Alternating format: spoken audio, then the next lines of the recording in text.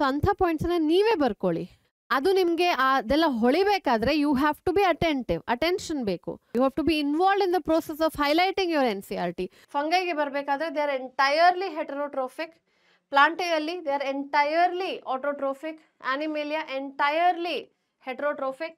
ಇನ್ amoeba marine form, ಉಪ್ಪಿನಂಶ ಇರುವಂಥ ನೀರಲ್ಲಿ ಯಾವುದಾದ್ರೂ ಅಮೀಬಾದು ವೆರೈಟಿಯನ್ನು ನೀವು ನೋಡಿದ್ರೆ ಅಥವಾ ಸ್ಪೀಶಿಯನ್ನು ನೋಡಿದ್ರೆ they might have silica shells. Hello my dear students, welcome to PW Kannada. ನಾನು ಚೈತ್ರ, ನಿಮ್ಮ ಬಾಟ್ನಿ ಟೀಚರ್. ಇವತ್ತಿನ ಸೆಷನ್ ಅಲ್ಲಿ as you can see biological classification chapter ಇದು line by line NCERT reading ಅನ್ನ ಮಾಡೋಣ. ಅಂಡ್ ವಿಲ್ ಸಿ ಯಾವ ಲೈನ್ ಇಂದ ಯಾವ ಕ್ವೆಶನ್ಸ್ ಫಾರ್ಮ್ ಮಾಡ್ಬೋದು, ಅಂದ್ರೆ ನಿಮಗೆ ಕ್ವೆಶನ್ಸ್ ಬರಬಹುದು, ಹಾಗೆ ಯಾವ ಕ್ವೆಶನ್ ಅನ್ನು ಆಲ್ರೆಡಿ ಕೇಳಿದ್ದಾರೆ ಅಂತ.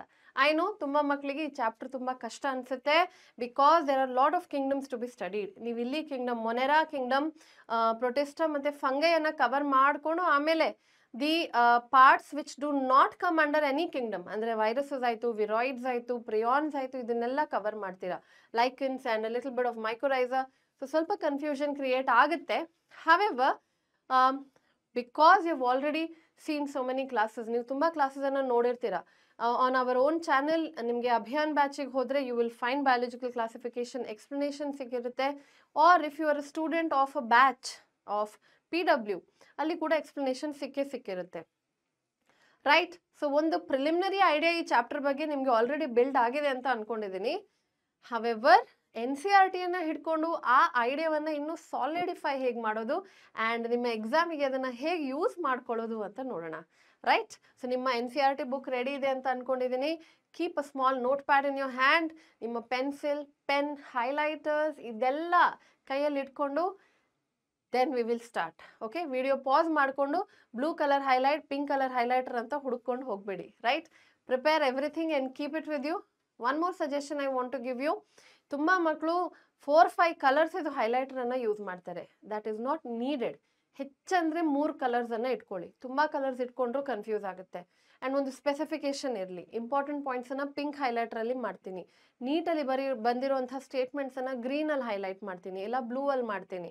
ಓಕೆ, ಸೊ ಇಂಥ ಒಂದು ಕಲರ್ ಕೋಡಿಂಗ್ ಅನ್ನ ಇಟ್ಕೊಂಡು ಸ್ಟಾರ್ಟ್ ಮಾಡಿ. Don't just randomly start highlighting and ಪೂರ್ತಿ ಪೇಜ್ ಅನ್ನ ಹೈಲೈಟ್ ಮಾಡೋದು ಅಜೆಂಡಾ ಎಲ್ಲ ಇಲ್ಲಿ. We have to stick to certain words, certain statements, and ಕೆಲವು ಪ್ಯಾರಾಗ್ರಾಫ್ ಅನ್ನ ಕಂಪ್ಲೀಟ್ ಆಗಿ ನೆಗ್ಲೆಕ್ಟ್ ಕೂಡ ಮಾಡಬಹುದು. ಅದು ಯಾವುದು ಅಂತ ಮುಂದೆ ಬರುವಂತ ಸ್ಲೈಡ್ಸ್ ಅಲ್ಲಿ ನೋಡೋಣ. ಸೊ ಲೆಟ್ ಸ್ಟಾರ್ಟ್ ಆ session for today.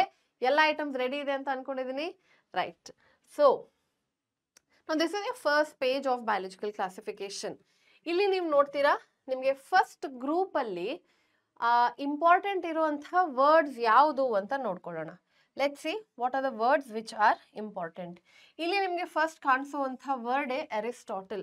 The earliest attempt of classification was done by Aristotle ಅಂತ ಹೇಳ್ತೀವಿ ನಾವು. ಓಕೆ, ಅಂಡ್ ಅವ್ರು ಏನ್ ಮಾಡ್ತಾರೆ, 2 ಗ್ರೂಪಿಗೆ ಡಿವಿಷನ್ ಅನ್ನ ಮಾಡ್ತಾರೆ, ಪ್ಲಾಂಟ್ಸ್ ಮತ್ತೆ ಅನಿಮಲ್ಸ್ ಅಂತ. ಸೊ ಪ್ಲಾಂಟ್ಸ್ ಅನ್ನ ಡಿವೈಡ್ ಮಾಡ್ತಾರೆ into trees, shrubs and herbs. ಹಾಗೆ ಆನಿಮಲ್ಸ್ ಅನ್ನ ಡಿವೈಡ್ ಮಾಡ್ತಾರೆ into 2 groups, that have red blood cells and that do not have red blood cells. So ಇಂಥ ಡಿವಿಷನ್ ಅನ್ನ ಅವ್ರು ಕೊಡ್ತಾರೆ. ಅಂಡ್ ಸಿಂಪಲ್ ಮಾರ್ಫಾಲಜಿಕಲ್ ಕ್ಯಾರೆಕ್ಟರ್ಸ್ ಅನ್ನ ಯೂಸ್ ಮಾಡ್ತಾರೆ, ಬಿಕಾಸ್ ಆ ದಿವಸಗಳಲ್ಲಿ there was no ಕಾಂಪ್ಲೆಕ್ಸ್ ಅಥವಾ ಅಡ್ವಾನ್ಸ್ಡ್ ಮೈಕ್ರೋಸ್ಕೋಪ್ಸ್ ಇರಲಿಲ್ಲ. ಸೊ ಕಣ್ಣಿಗೆ ಏನು ಕಾಣ್ತಾ ಇತ್ತು ಆ ಕ್ಯಾರೆಕ್ಟರ್ಸ್ ಅನ್ನ ಹಿಡ್ಕೊಂಡು ಕ್ಲಾಸಿಫಿಕೇಶನ್ ಅನ್ನ ಕೊಡ್ತಾರೆ. ಮುಂದೆ ಹೋಗ್ತಾ ಹೋಗ್ತಾ Linnaeus comes in to picture. And ಅವರು ಕೂಡ ಈ 2 ಕಿಂಗ್ಡಮ್ ಕ್ಲಾಸಿಫಿಕೇಶನ್ ಸಿಸ್ಟಮ್ ಅಂತ ಒಂದು ಸೈಂಟಿಫಿಕ್ ಆಗಿ ಸ್ವಲ್ಪ ಅದನ್ನ ಪುಷ್ ಮಾಡ್ತಾರೆ, ಈ ಕಾನ್ಸೆಪ್ಟ್ ಆಫ್ ಕ್ಲಾಸಿಫಿಕೇಶನ್ ಅನ್ನ. ಇಲ್ಲಿ ನಿಮಗೆ ಪ್ಲಾಂಟೆ ಮತ್ತೆ ಆನಿಮೇಲಿಯಾ ಅನ್ನೋ 2 ಕ್ಯಾಟಗರಿ ಕ್ರಿಯೇಟ್ ಆಗುತ್ತೆ. ಓಕೆ, ಅಂಡ್ ದೆನ್ ಕೆಳಗಡೆ ಕೊಟ್ಟಿರುವಂತಹ ಪ್ಯಾರಾಗ್ರಾಫ್ ಅಲ್ಲಿ ಏನೆಲ್ಲ ಇನ್ಫಾರ್ಮೇಶನ್ ಇದೆ ಅಂತ ಫಸ್ಟ್ ಓದ್ಕೊಳ್ಳಿ. This system did not distinguish between the ಯೂಕ್ಯಾರಿಯೋಟ್ಸ್ and prokaryotes. C in the first line ನಿಮ್ಗೆ ಏನು ಹೇಳ್ತಾ ಇದ್ದಾರೆ, 2 ಕಿಂಗ್ಡಮ್ ಕ್ಲಾಸಿಫಿಕೇಶನ್ ಕೊಟ್ಟಿದ್ದಾರೆ. ಯಾರು? ಲಿನೇಯಸ್, ಪ್ಲಾಂಟೆ ಮತ್ತೆ ಆನಿಮೇಲಿಯಾ. ಅದೇನೋ ಸರಿ ಇದೆ.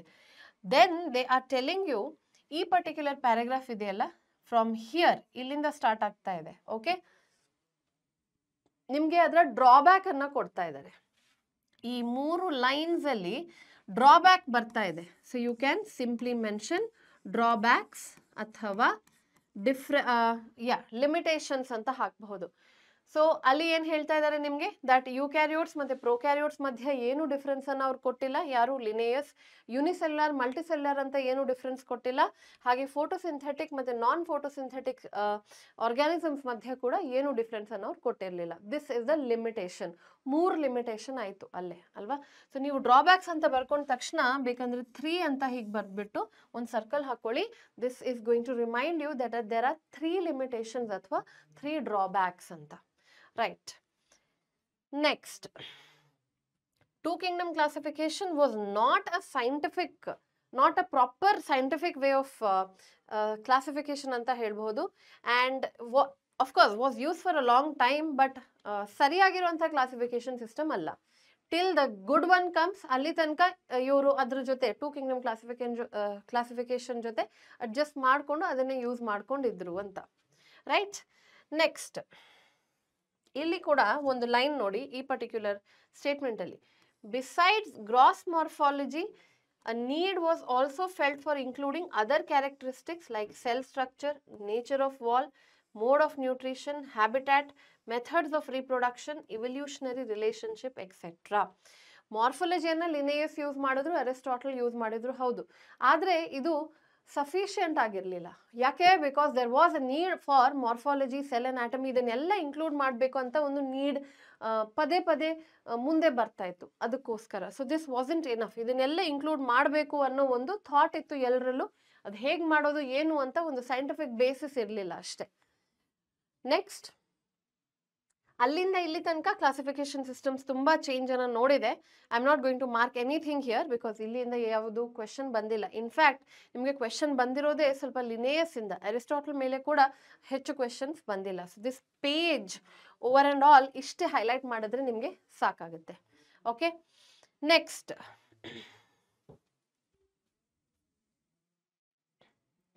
ಈ ಪರ್ಟಿಕ್ಯುಲರ್ ಚಾರ್ಟ್ ಕೊಟ್ಟಿದ್ದಾರೆ. ನಾನು ನಿಮ್ಮ NCERT ಅಲ್ಲಿ ಕೊಟ್ಟಿರುವಂತಹ ಆರ್ಡರ್ ಪ್ರಕಾರನೇ ಹೋಗ್ತಾ ಇದ್ದೀನಿ. ಓಕೆ, ಹ್ಯಾವನ್ ಚೇಂಜ್ಡ್ ಎನಿಥಿಂಗ್, ಏನು ಚೇಂಜ್ ಮಾಡಿಲ್ಲ ನಾನು. So that it is easy for you also. So ಇಲ್ಲಿ ಕೂಡ ಈ ಪರ್ಟಿಕ್ಯುಲರ್ ಚಾರ್ಟ್ ಅನ್ನ ನೋಡ್ತೀರಾ. ಕ್ಯಾರೆಕ್ಟರಿಸ್ಟಿಕ್ಸ್ ಆಫ್ ದ 5 ಕಿಂಗ್ಡಮ್ ಅಂತ ಮೆನ್ಷನ್ ಮಾಡಿದ್ದಾರೆ. ಸೊ ಇಲ್ಲಿ ನಿಮಗೆ cell type, cell wall, nuclear membrane, body organisation, mode of nutrition ಇದನ್ನೆಲ್ಲ ಮೆನ್ಷನ್ ಮಾಡಿ ಈ 5 ಕಿಂಗ್ಡಮ್ ಅನ್ನ ಕೂಡ ಇಲ್ಲಿ ಮೆನ್ಷನ್ ಮಾಡಿರೋದು. This is a very basic chart. ನೀವು ಎಲ್ಲ ಕಿಂಗ್ಡಮ್ ಅನ್ನ ಅರ್ಥ ಮಾಡ್ಕೊಂಡ್ರೆ ಇದ್ರಲ್ಲಿ ಏನು ಹೈಲೈಟ್ ಮಾಡ್ಬೇಕಂತಾನೆ ಇಲ್ಲ. However, there could be few things that you would want to remember. Okay, like for example, ಕೆಲವು ಯುನೀಕ್ ಪಾಯಿಂಟ್ಸ್ ಅನ್ನ ನಾವು ಹೈಲೈಟ್ ಮಾಡ್ಕೊಂಡು ಹೋಗೋಣ. One is Monera is the only kingdom which has prokaryotes in it. ಬೇರೆ ಎಲ್ಲ Kingdom ಅಲ್ಲಿ ನಿಮಗೆ eukaryotic animals ಕಾಣಿಸ್ತಾ ಇವೆ ಅಥವಾ ಯುಕ್ಯಾರಿಯೋಟಿಕ್ ಆರ್ಗ್ಯಾನಿಸಮ್ ಕಾಣಿಸ್ತಾ ಇದೆ. So only prokaryote that you find is in ಮೊನೆರಾ. Next, ನೀವು ಸೆಲ್ ವಾಲಿಗೆ ಬರಬೇಕಾದ್ರೆ ಯು ಕ್ಯಾನ್ ಸಿ ಹಿಯರ್ ಎಲ್ಲದರಲ್ಲೂ ಸೆಲ್ ವಾಲ್ ಇದೆ. ಪೂರ್ತಿ ಕಿಂಗ್ಡಮ್ ಅಲ್ಲಿ ಇಲ್ಲ ಅಂದ್ರೂ ಕೆಲವು ಆರ್ಗ್ಯಾನಿಸಮ್ಸ್ ಅಲ್ಲಿ ಇದೆ. The only Kingdom where the cell wall is entirely absent, ಯಾವ ಆರ್ಗ್ಯಾನಿಸಮ್ ಅಲ್ಲೂ ಕಾಣ್ತಾ ಇಲ್ಲ ಅಂದ್ರೆ that is ಆನಿಮೇಲಿಯಾ. This here. Okay. Next, nuclear membrane ಅಂತ ಬಂದಾಗ ಅಗೇನ್ ನಿಮಗೆ 5 ಕಿಂಗ್ಡಮ್ ಕ್ಲಾಸಿಫಿಕೇಶನ್ ಹೋಗ್ತೀರಾ. You will see that only in ಮೊನೆರಾ it is absent. Y? Because ಮೊನೆರಾದಲ್ಲಿ ಮಾತ್ರ ಪ್ರೊಕ್ಯಾರಿಯೋಟ್ಸ್ ಬರೋದು, ಬೇರೆ ಯಾವ ಕಿಂಗ್ಡಮ್ ಅಲ್ಲೂ ಬರ್ತಾ ಇಲ್ಲ. ಬಾಡಿ ಆರ್ಗನೈಸೇಷನ್ ಅಂದ ತಕ್ಷಣ when you talking about body organisation, ಮೊನೆರಾದಲ್ಲಿ ಯುಕ್ಯಾರಿಯೋಟ್ಸ್ of course ಇಲ್ಲ ಅಂಡ್ ಯೂನಿಸೆಲ್ಯುಲಾರ್ ಪ್ರೊಕ್ಯಾರಿಯೋಟ್ಸ್ ಅಂತ ಕರಿತೀವಿ.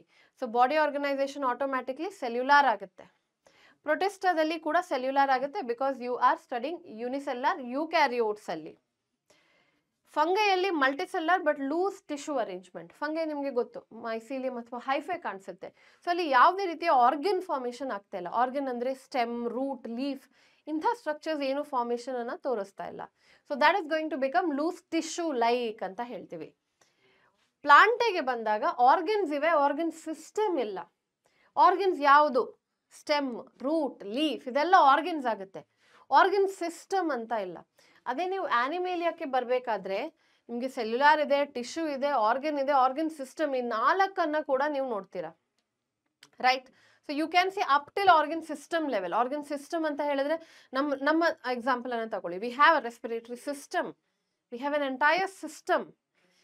ನಾನು ಎಕ್ಸ್ಕ್ರೇಟರಿ ಸಿಸ್ಟಮ್ ಅಂತ ಹೇಳಿದ್ರೆ there is N entire system working for excretion ಅಲ್ವಾ. ಸೊ ಅದು ಸಿಸ್ಟಮ್ ಅಂತ ಆಯ್ತು. ಅದನ್ನ ನೀವು ಪ್ಲಾಂಟೆ ತನಕ ಯಾವುದೇ ಕಿಂಗ್ಡಮ್ ಅಲ್ಲಿ ನೋಡ್ತಿಲ್ಲ. ಈ ಸಿಸ್ಟಮ್, ಆರ್ಗನ್ ಸಿಸ್ಟಮ್ ಅನ್ನೋ ವರ್ಡ್ ನಿಮ್ಗೆ ಬರೀ ಕಿಂಗ್ಡಮ್ ಆನಿಮೇಲಿಯಾದಲ್ಲಿ ಬರ್ತಾ ಇದೆ, ಬೇರೆ ಎಲ್ಲೂ ಬರ್ತಾ ಇಲ್ಲ. Quite unique point here.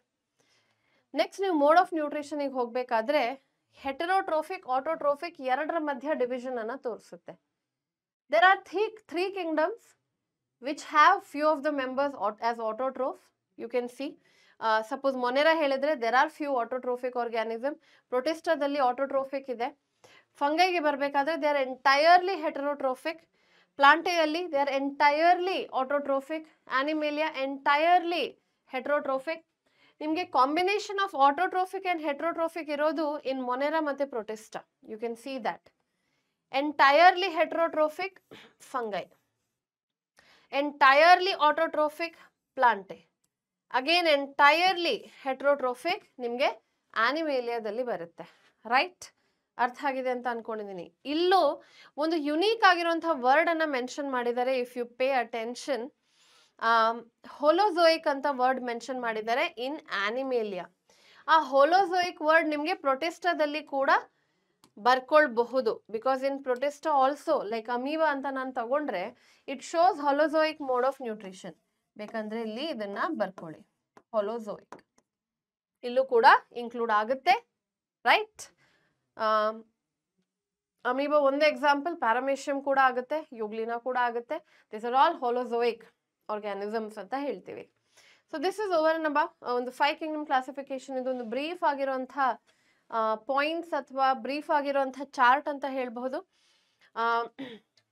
I repeat, ನಿಮಗೆ ಎಲ್ಲ ಕಿಂಗ್ಡಮ್ ಇದು ಕ್ಯಾರೆಕ್ಟರಿಸ್ಟಿಕ್ಸ್ ನೆನಪಿದ್ರೆ ಇದನ್ನ ನೋಡ್ಕೊಳ್ಬೇಕಂತಿಲ್ಲ. You can in fact neglect this tabular column. ಯಾವುದೇ ಯುನೀಕ್ ವರ್ಡ್ ಅಂತ ಆಸ್ ಸಚ್ ಕೊಟ್ಟಿಲ್ಲ. So that's why. Okay, this will give you a preliminary idea. ನಿಮ್ಗೊಂದು ಐಡಿಯಾ ಕೊಡುತ್ತೆ. May be ನಿಮ್ಮ ಲೋವರ್ ಕ್ಲಾಸಲ್ಲಿ ನೀವು ಬೇರೆ ಬೇರೆ ಕಿಂಗ್ಡಮ್ ಅನ್ನ ಕಲ್ತಿರ್ತೀರಾ. ಡೈವರ್ಸಿಟಿ ಇನ್ ಲಿವಿಂಗ್ ವರ್ಲ್ಡ್ ಅನ್ನೋ ಒಂದು ಟಾಪಿಕ್ ಎಲ್ಲೋ ಕಲ್ತಿರಬಹುದೇನೋ. ಸೊ ಅದನ್ನ ನಿಮ್ಗೆ ನೆನಪಿಸ್ಕೊಳ್ಬೇಕಾದ್ರೆ ಇದನ್ನ ನೋಡ್ಕೊಳ್ಬಹುದು. Let's go forward. ಅದು ಆ ಪರ್ಟಿಕ್ಯುಲರ್ ಟ್ಯಾಬ್ಯುಲರ್ ಕಾಲಮ್ ಕೆಳಗಡೆ ಕೊಟ್ಟಿರುವಂತಹ ಪ್ಯಾರಾಗ್ರಾಫೇ ಇದು. And this speaks about the 5 kingdom classification. 2 kingdom classification ಆದ ನಂತರ 3 kingdom ಬಂತು, 4 kingdom ಬಂತು, and then finally 5 kingdom classification ಬಂದಿದೆ. 3 ಮತ್ತೆ 4 kingdom classification ನಿಮ್ಮ ಕಾಲೇಜಸ್ ಅಲ್ಲಿ, ನಿಮ್ಮ ಸ್ಕೂಲ್ಸ್ ಅಲ್ಲಿ ಅಥವಾ ನಿಮ್ಮ ಬೇರೆ ಬೇರೆ ರೆಫರೆನ್ಸ್ ಬುಕ್ಸ್ ಅಲ್ಲಿ ಕೊಟ್ಟಿರಬಹುದು. ಆದ್ರೆ ಅದು ನಿಮ್ಮ ನೀಟಿಗೆ ಇಲ್ಲಿ ತನಕ ಕೇಳಿಲ್ಲ. Because it is not part of your NCERT syllabus. So ನಿಮ್ಗೆ ಇಂಟ್ರೆಸ್ಟ್ ಇದ್ರೆ ಅದನ್ನ ಬರ್ಕೊಳ್ಳಿ, ಬಟ್ ಅದರಿಂದ ಕ್ವೆಶನ್ಸ್ ಬಂದಿಲ್ಲ, ಬರೋದು ಇಲ್ಲ. Right? Let's forward to 5 kingdom classification. ಯಾರು ಕೊಟ್ಟಿರೋದು and the year both are important. ತುಂಬಾ ಮಕ್ಕಳು ಕೇಳ್ತಾರೆ, ma'am year ನೆನ್ಪಿಟ್ಕೊಳ್ಬೇಕಾ, scientist ಹೆಸರುಗಳನ್ನ ನೆನ್ಪಿಟ್ಕೊಳ್ಬೇಕಾ? S, of course, ನಿಮ್ಮ NCERT ಅಲ್ಲಿ ಇದೆ. So you have to remember. ಇದನ್ನ ಕ್ವೆಶನ್ ಮಾಡಬೇಕು, doubt ಮಾಡ್ಬೇಕಂತಿಲ್ಲ. The possibility of asking year and scientist name ಸ್ವಲ್ಪ ಕಮ್ಮಿನೇ ಇದೆ. But if you see on an average NEET question paper in biology, at least ಒಂದು question ಬಂದೇ ಬರುತ್ತೆ on scientist. And ಅದು ಕೂಡ most likely to come from your molecular basis of inheritance ಅಥವಾ principles of inheritance chapter ಇಂದ. ಹೇಳಕ್ಕಾಗಲ್ಲ, ಆದ್ರೂ ಇದು ಕೇಳಿದ್ರು ಕೇಳಬಹುದು. one fine day ಮನ್ಸಾಯ್ತು ಕೇಳಿದ್ರು ಕೇಳಬಹುದು. So how can we neglect it? RH Whittaker 1969 ಅಲ್ಲಿ ಪ್ರಪೋಸ್ ಮಾಡಿರೋದು 5 ಕಿಂಗ್ಡಮ್ ಕ್ಲಾಸಿಫಿಕೇಶನ್. ಓಕೆನಾ? ಕೆಲವು ವರ್ಡ್ಸ್ ಅನ್ನ ಅವರೇ ಹೈಲೈಟ್ ಮಾಡಿದ್ದಾರೆ ನಿಮ್ಗೆ by putting it in bold. ಬೇಕಂದ್ರೆ ಇಲ್ಲ ನಾನು ಹೈಲೈಟ್ ಮಾಡ್ಕೋಬೇಕು ಅಂದ್ರೆ ಮಾಡ್ಕೊಳ್ಳಿ. ಇವನ್ otherwise it is quite visible. 5 Kingdom classification. ನಾನು ಯಾಕೆ ನಿಮ್ ಸ್ವಲ್ಪ ಕಂಜೂಸ್ತನ ತೋರಿಸಿ ಹೇಳ್ತಾ ಇದ್ದೀನಿ ಇನ್ ಹೈಲೈಟಿಂಗ್ ಅಂತ ಹೇಳಿದ್ರೆ, after highlighting at the end students realise ಪೂರ್ತಿ ಪೇಜೇ ಕಲರ್ ಆಗೋಗಿದೆ, ಪಿಂಕ್, ಗ್ರೀನ್, ಯೆಲ್ಲೋ, ಬ್ಲೂ ಅಂತ. ಅದನ್ನ ಮಾಡಬಾರ್ದು.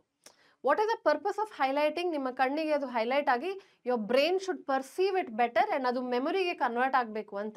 ಪೂರ್ತಿ ಪೇಜ್ ಕಲರ್ ಕಲರ್ ಇದ್ರೆ ನಿಮ್ಗೆ ಎಕ್ಸಾಮ್ ಹಾಲಲ್ಲಿ ಆ ಪೇಜನ್ನು ನೆನಪಿಸ್ಕೊಂಡ್ರೆ ಬರೀ ಕಲರ್ಸ್ ನೆನಪಾಗುತ್ತೆ ಹೊರತು ಏನು ಹೈಲೈಟ್ ಮಾಡಿದಿರ ಅದು 25% ನೆನಪಾಗುತ್ತೆ ಏನೋ.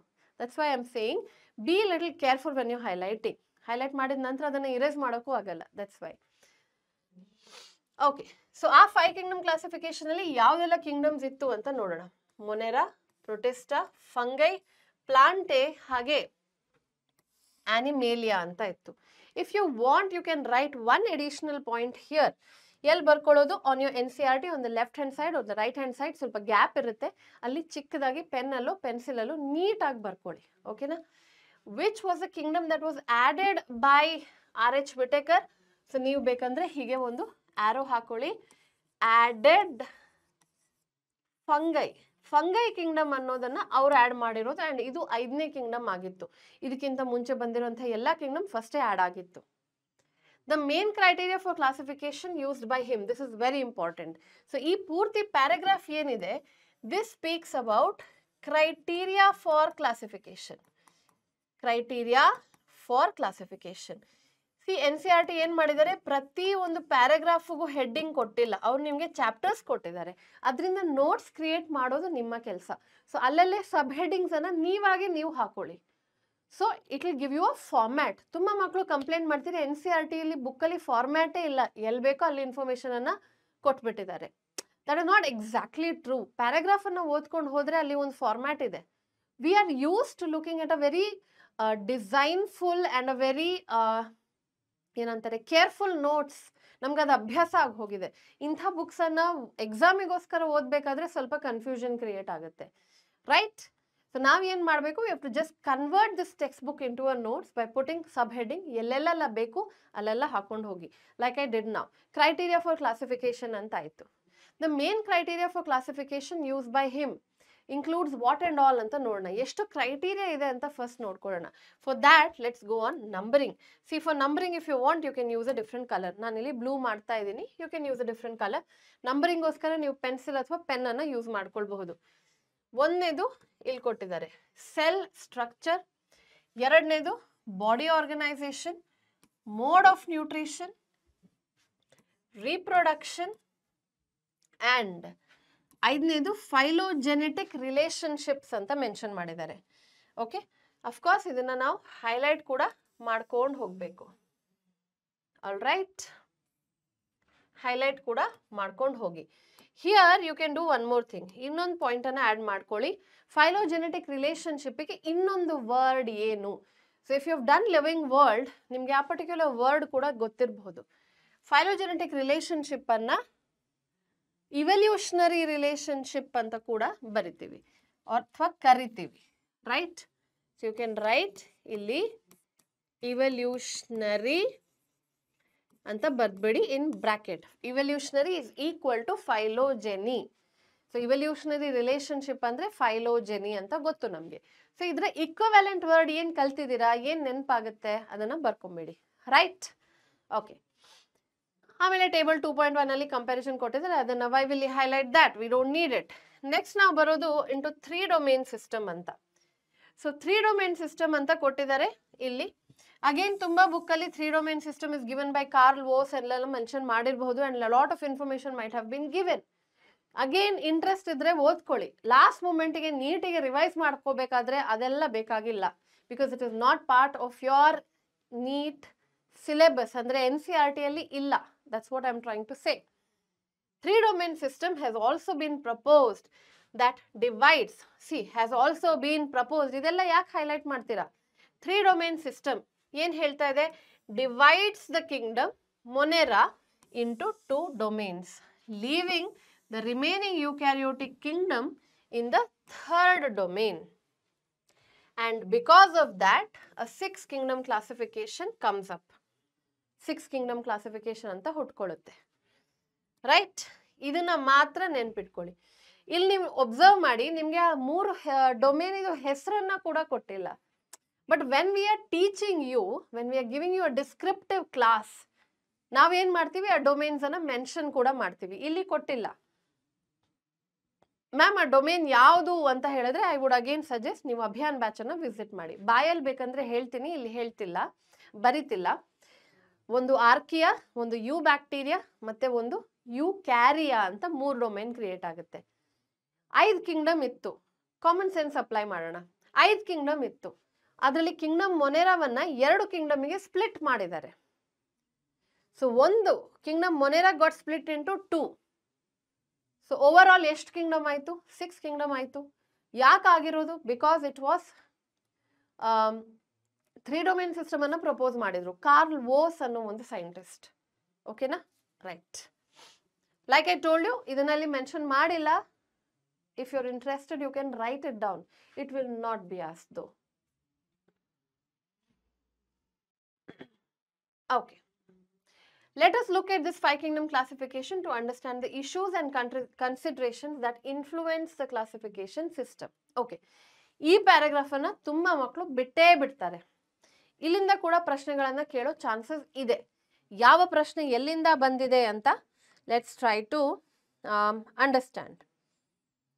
In this particular paragraph if U C, ನೀವು ಈ ಪ್ಯಾರಾಗ್ರಾಫ್ ಅನ್ನ ನೋಡಿದ್ರೆ classification. Earlier classification system included bacteria, blue-green algae, fungi, mosses, ferns, gymnosperms and angiosperms under plants. Now this is important. Plant alli ಏನೆಲ್ಲ ಬಂದಿತ್ತು? Earlier classification system alli ಏನೆಲ್ಲ ಇತ್ತು? Bacteria, blue-green algae, fungi ಮತ್ತೆ mosses, ferns, gymnosperms and the angiosperms. ಇದು ಎಲ್ಲಾನು ಪ್ಲಾಂಟೆ under ಅಲ್ಲಿ ಇತ್ತು. ಇವಾಗ ನಮಗೆ ಗೊತ್ತು fungi ಬರಲೇಬಾರ್ದಿತ್ತು. Bacteria, blue green algae no ಬರಬಾರ್ದಿತ್ತು. ಮಿಕ್ಕಿರೋದೆಲ್ಲ include ಆದ್ರೆ okay. Okay, the character that unified this whole Kingdom. ಯಾಕೆ, Y everything came under Kingdom ಪ್ಲಾಂಟೆ? That these organisms had cell walls in their cell wall. ಯಾತಕ್ಕೋಸ್ಕರ ಇದನ್ನ plant Kingdom ಅಲ್ಲಿ ಹಾಕಿದ್ರು ಇದು ಎಲ್ಲಾನು?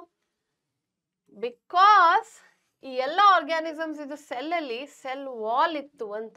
Nobody considered photosynthetic and heterotrophic mode of nutrition. Okay, okay, next, it brought together the prokaryotic bacteria and blue-green algae with other groups which were eukaryotes. See, ಇದನ್ನ ನಾನು highlight ಮಾಡ್ತಿಲ್ಲ, ಇದು ಅಂಡರ್ಸ್ಟುಡ್, ಇದು ನಮಗೆ ಗೊತ್ತಿರೋದನ್ನೇ ಅವ್ರು ಬರ್ದಿದ್ದಾರೆ ತಿರ್ಗಾ. So why should I highlight it? We know that bacteria ಮತ್ತೆ blue green algae prokaryotic ಇತ್ತು, ಅದನ್ನ ತೆಗೆದು ಪ್ಲಾಂಟೆ ಅಂಡರ್ ವಿತ್ eukaryotes ಹಾಕಿದ್ದಾರೆ.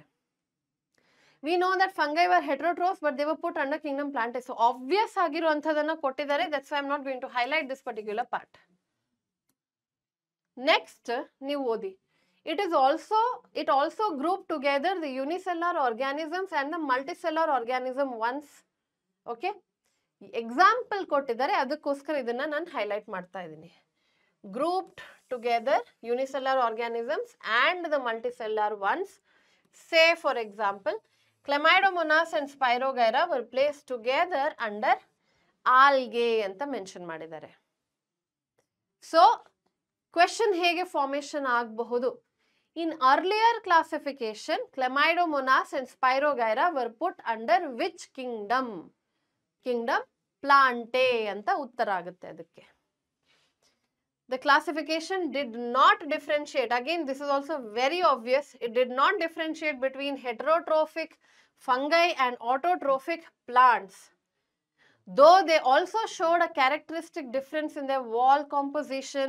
The fungi had chitin and the plants had cellulose in their cell wall. Anta obvious ಆಗಿರುವಂತಹ points ಇದೆಲ್ಲ. So ಅದಕ್ಕೋಸ್ಕರ ಇದನ್ನ ನಾನು ಅಂಡರ್ಲೈನ್ ಮಾಡ್ತಾ ಇಲ್ಲ. ಅರ್ಲಿಯರ್ ಕ್ಲಾಸಿಫಿಕೇಶನ್ ಸಿಸ್ಟಮ್ ಇದು ಡ್ರಾಬ್ಯಾಕ್ ಏನು ಅಂತ ನಾವು ಆಲ್ರೆಡಿ ಅದನ್ನ ಹೈಲೈಟ್ ಮಾಡಿ ಆಗಿದೆ. ಅದನ್ನ ಅವ್ರು ಹೇಳ್ತಾ ಇದ್ದಾರೆ. Why did we highlight Chlamydomonas and Spirogyra? Because ಅಲ್ಲಿ ಎಕ್ಸಾಂಪಲ್ ಇದೆ ಅಂತ. ದೋ ಇದ್ರ ಮೇಲೆ ಕೂಡ ಕ್ವೆಶ್ಚನ್ ರೀಸೆಂಟ್ ಆಗಿ ಕೇಳಿಲ್ಲ. ನೆಕ್ಸ್ಟ್ ಮತ್ತೆ ಏನ್ ಹೇಳ್ತಾರೆ? RH ವಿಟೇಕರ್ ಏನ್ ಮಾಡ್ತಾರೆ? 5 ಕಿಂಗ್ಡಮ್ ಕ್ಲಾಸಿಫಿಕೇಶನ್ ಕೊಡಬೇಕಾದ್ರೆ he studies everything and he realizes that fungi does not belong to kingdom Plantae. Plantae under ಅಲ್ಲಿ ಬಿಲಾಂಗೇ ಆಗ್ತಾ ಇಲ್ಲ. First of all it is heterotrophic. Chlorophyll ಎಲ್ಲಿ ಹುಡುಕಿದ್ರು ಸಿಗ್ತಾ ಇಲ್ಲ inside fungi. Cell wall is chitin, ಸೆಲ್ಯುಲೋಸೆ ಇಲ್ಲ. Then how will you put it under ಪ್ಲಾಂಟೆ? ತುಂಬಾ ತಪ್ಪಾಗಿದೆ ಅಂತ ಅವರಿಗೆ ಒಂದು ರಿಯಲೈಸೇಷನ್ ಬರೋದು. And he removes fungi from kingdom Plantae and creates an entirely separate special kingdom, and that is called as kingdom Mycota ಅಥವಾ kingdom fungi ಅಂತ. All right. And ಇವರ classification ಬಂದಾಗ ಎಲ್ಲಾ ಪ್ರೊಕ್ಯಾರಿಯೋಟ್ಸ್ ಏನಾಗ್ತಾರೆ? ಮೊನೆರಾ ಅಂಡರ್ ಹೋಗ್ತಾರೆ. ಯುನಿಸೆಲ್ಯುಲರ್ ಯೂಕ್ಯಾರಿಯೋಟ್ಸ್ ಪ್ರೊಟಿಸ್ಟಾ ಅಂಡರ್ ಹೋಗ್ತಾರೆ. And ಇದೊಂದು sentence ನೋಡ್ಕೊಳ್ಳಿ. Kingdom Protista has brought together Chlamydomonas chlorella earlier placed in algae within plants and both having cell walls with paramecium and amoeba which were earlier placed in the animal kingdom which lack cell wall. It's a very important point. Chlamydomonas ಮತ್ತೆ chlorella first plant under ಅಲ್ಲಿ ಇತ್ತು, amoeba ಮತ್ತೆ ಪ್ಯಾರಾಮೇಶಿಯಂ animal Kingdom under ಅಲ್ಲಿ ಇತ್ತು, ಅದನ್ನೆಲ್ಲ ತಗೊಂಡ್ ಬಂದು Kingdom Protista under ಹಾಕಿದ್ದಾರೆ. It's a very important point, so please highlight it. All right, S. Next ಅವ್ರು ಏನ್ ಹೇಳ್ತಾ ಇದ್ದಾರೆ, ಇವಾಗ ನಮ್ಮ ಹತ್ರ 5 ಕಿಂಗ್ಡಮ್ ಕ್ಲಾಸಿಫಿಕೇಶನ್ ಇದೆ, ಅಫ್ಕೋರ್ಸ್ 6 ಕಿಂಗ್ಡಮ್ ಕ್ಲಾಸಿಫಿಕೇಶನ್ ಕೂಡ ಇದೆ. ಇಫ್ ಥಿಂಗ್ಸ್ ಅಥವಾ ಟೆಕ್ನಾಲಜಿ ಅಡ್ವಾನ್ಸ್ ಆದ್ರೆ 6 Kingdom can convert into 7 also in the future, we never know. But ಇದು ಆಗ್ಬೇಕಾದ್ರೆ, ಈ ಕಿಂಗ್ಡಮ್ ಕ್ಲಾಸಿಫಿಕೇಶನ್ ಅಲ್ಲಿ ಚೇಂಜಸ್ ಆಗ್ಬೇಕಾದ್ರೆ ಇಟ್ ಡಿಪೆಂಡ್ಸ್ ಅಪಾನ್ ವಾಟ್?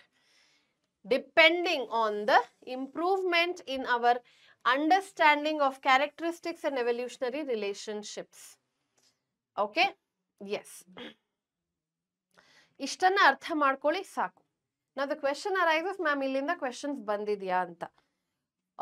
ಹಳೆ ಕ್ವೆಶನ್ ಪೇಪರ್ಸ್ ಅಲ್ಲಿ ಆನ್ ದೀಸ್ ಪಾಯಿಂಟ್ಸ್ ನಿಮಗೆ ಕೆಲವು ಕ್ವೆಶನ್ಸ್ ಕಾಣಿಸಬಹುದು. Like I told you, last 5 to 6 years ಈ ಪೇಜಸ್ ಮೇಲೆ ಯಾವುದೇ ಕ್ವೆಶನ್ ಬಂದಿಲ್ಲ. So let start with Kingdom ಮೊನೆರಾ. Kingdom ಮೊನೆರಾ ಬಗ್ಗೆ ಮಾತಾಡೋಣ. 2022 ಅಲ್ಲಿ ಆನ್ ಕಿಂಗ್ಡಮ್ ಮೊನೆರಾ ಕ್ವೆಶನ್ ಅನ್ನ ಕೇಳಿದ್ದಾರೆ. So they have put together information about mycoplasma, cyanobacteria ಎಲ್ಲ ಸ್ಟೇಟ್ಮೆಂಟ್ ವೈಸ್ ಕೊಟ್ಟು ಸೆಲೆಕ್ಟ್ ದ ಸ್ಟೇಟ್ಮೆಂಟ್ ಅಂತ ಒಂದು ಕ್ವೆಶನ್ ಅನ್ನ 2022 ಅಲ್ಲಿ ಕೊಟ್ಟಿರುವಂಥದ್ದು. And basically you had to find out the correct statement in that. So ಒಂದು ಕಾಂಪ್ರಹೆನ್ಸಿವ್ ಆಗಿ ಕ್ವಶನ್ ಅನ್ನ ಕೊಟ್ಟಿದ್ದಾರೆ. Okay, before I begin with the Kingdom, ನಾವು ಇಂಟ್ರೊಡಕ್ಷನ್ ಮುಗ್ದೋಗಿದೆ. ವೇಟೇಜ್ ಎಷ್ಟು ಅನ್ನೋ ಒಂದು ಪ್ರಶ್ನೆ. So like I told you, 2022 ಅಲ್ಲಿ ಒಂದು ಪ್ರಶ್ನೆನ ಕೇಳಿದ್ರು, ಬಟ್ 1 to 2 ಕ್ವೆಶನ್ಸ್ ಅಂತ ಹೇಳ್ಬಹುದು. ನೀಟ್ ಅಲ್ಲಿ when ever you are studying for neat, chapter wise weightage ನೋಡೋದಕ್ಕಿಂತ unit wise weightage ನೋಡ್ಕೊಂಡ್ರೆ ಒಳ್ಳೇದು.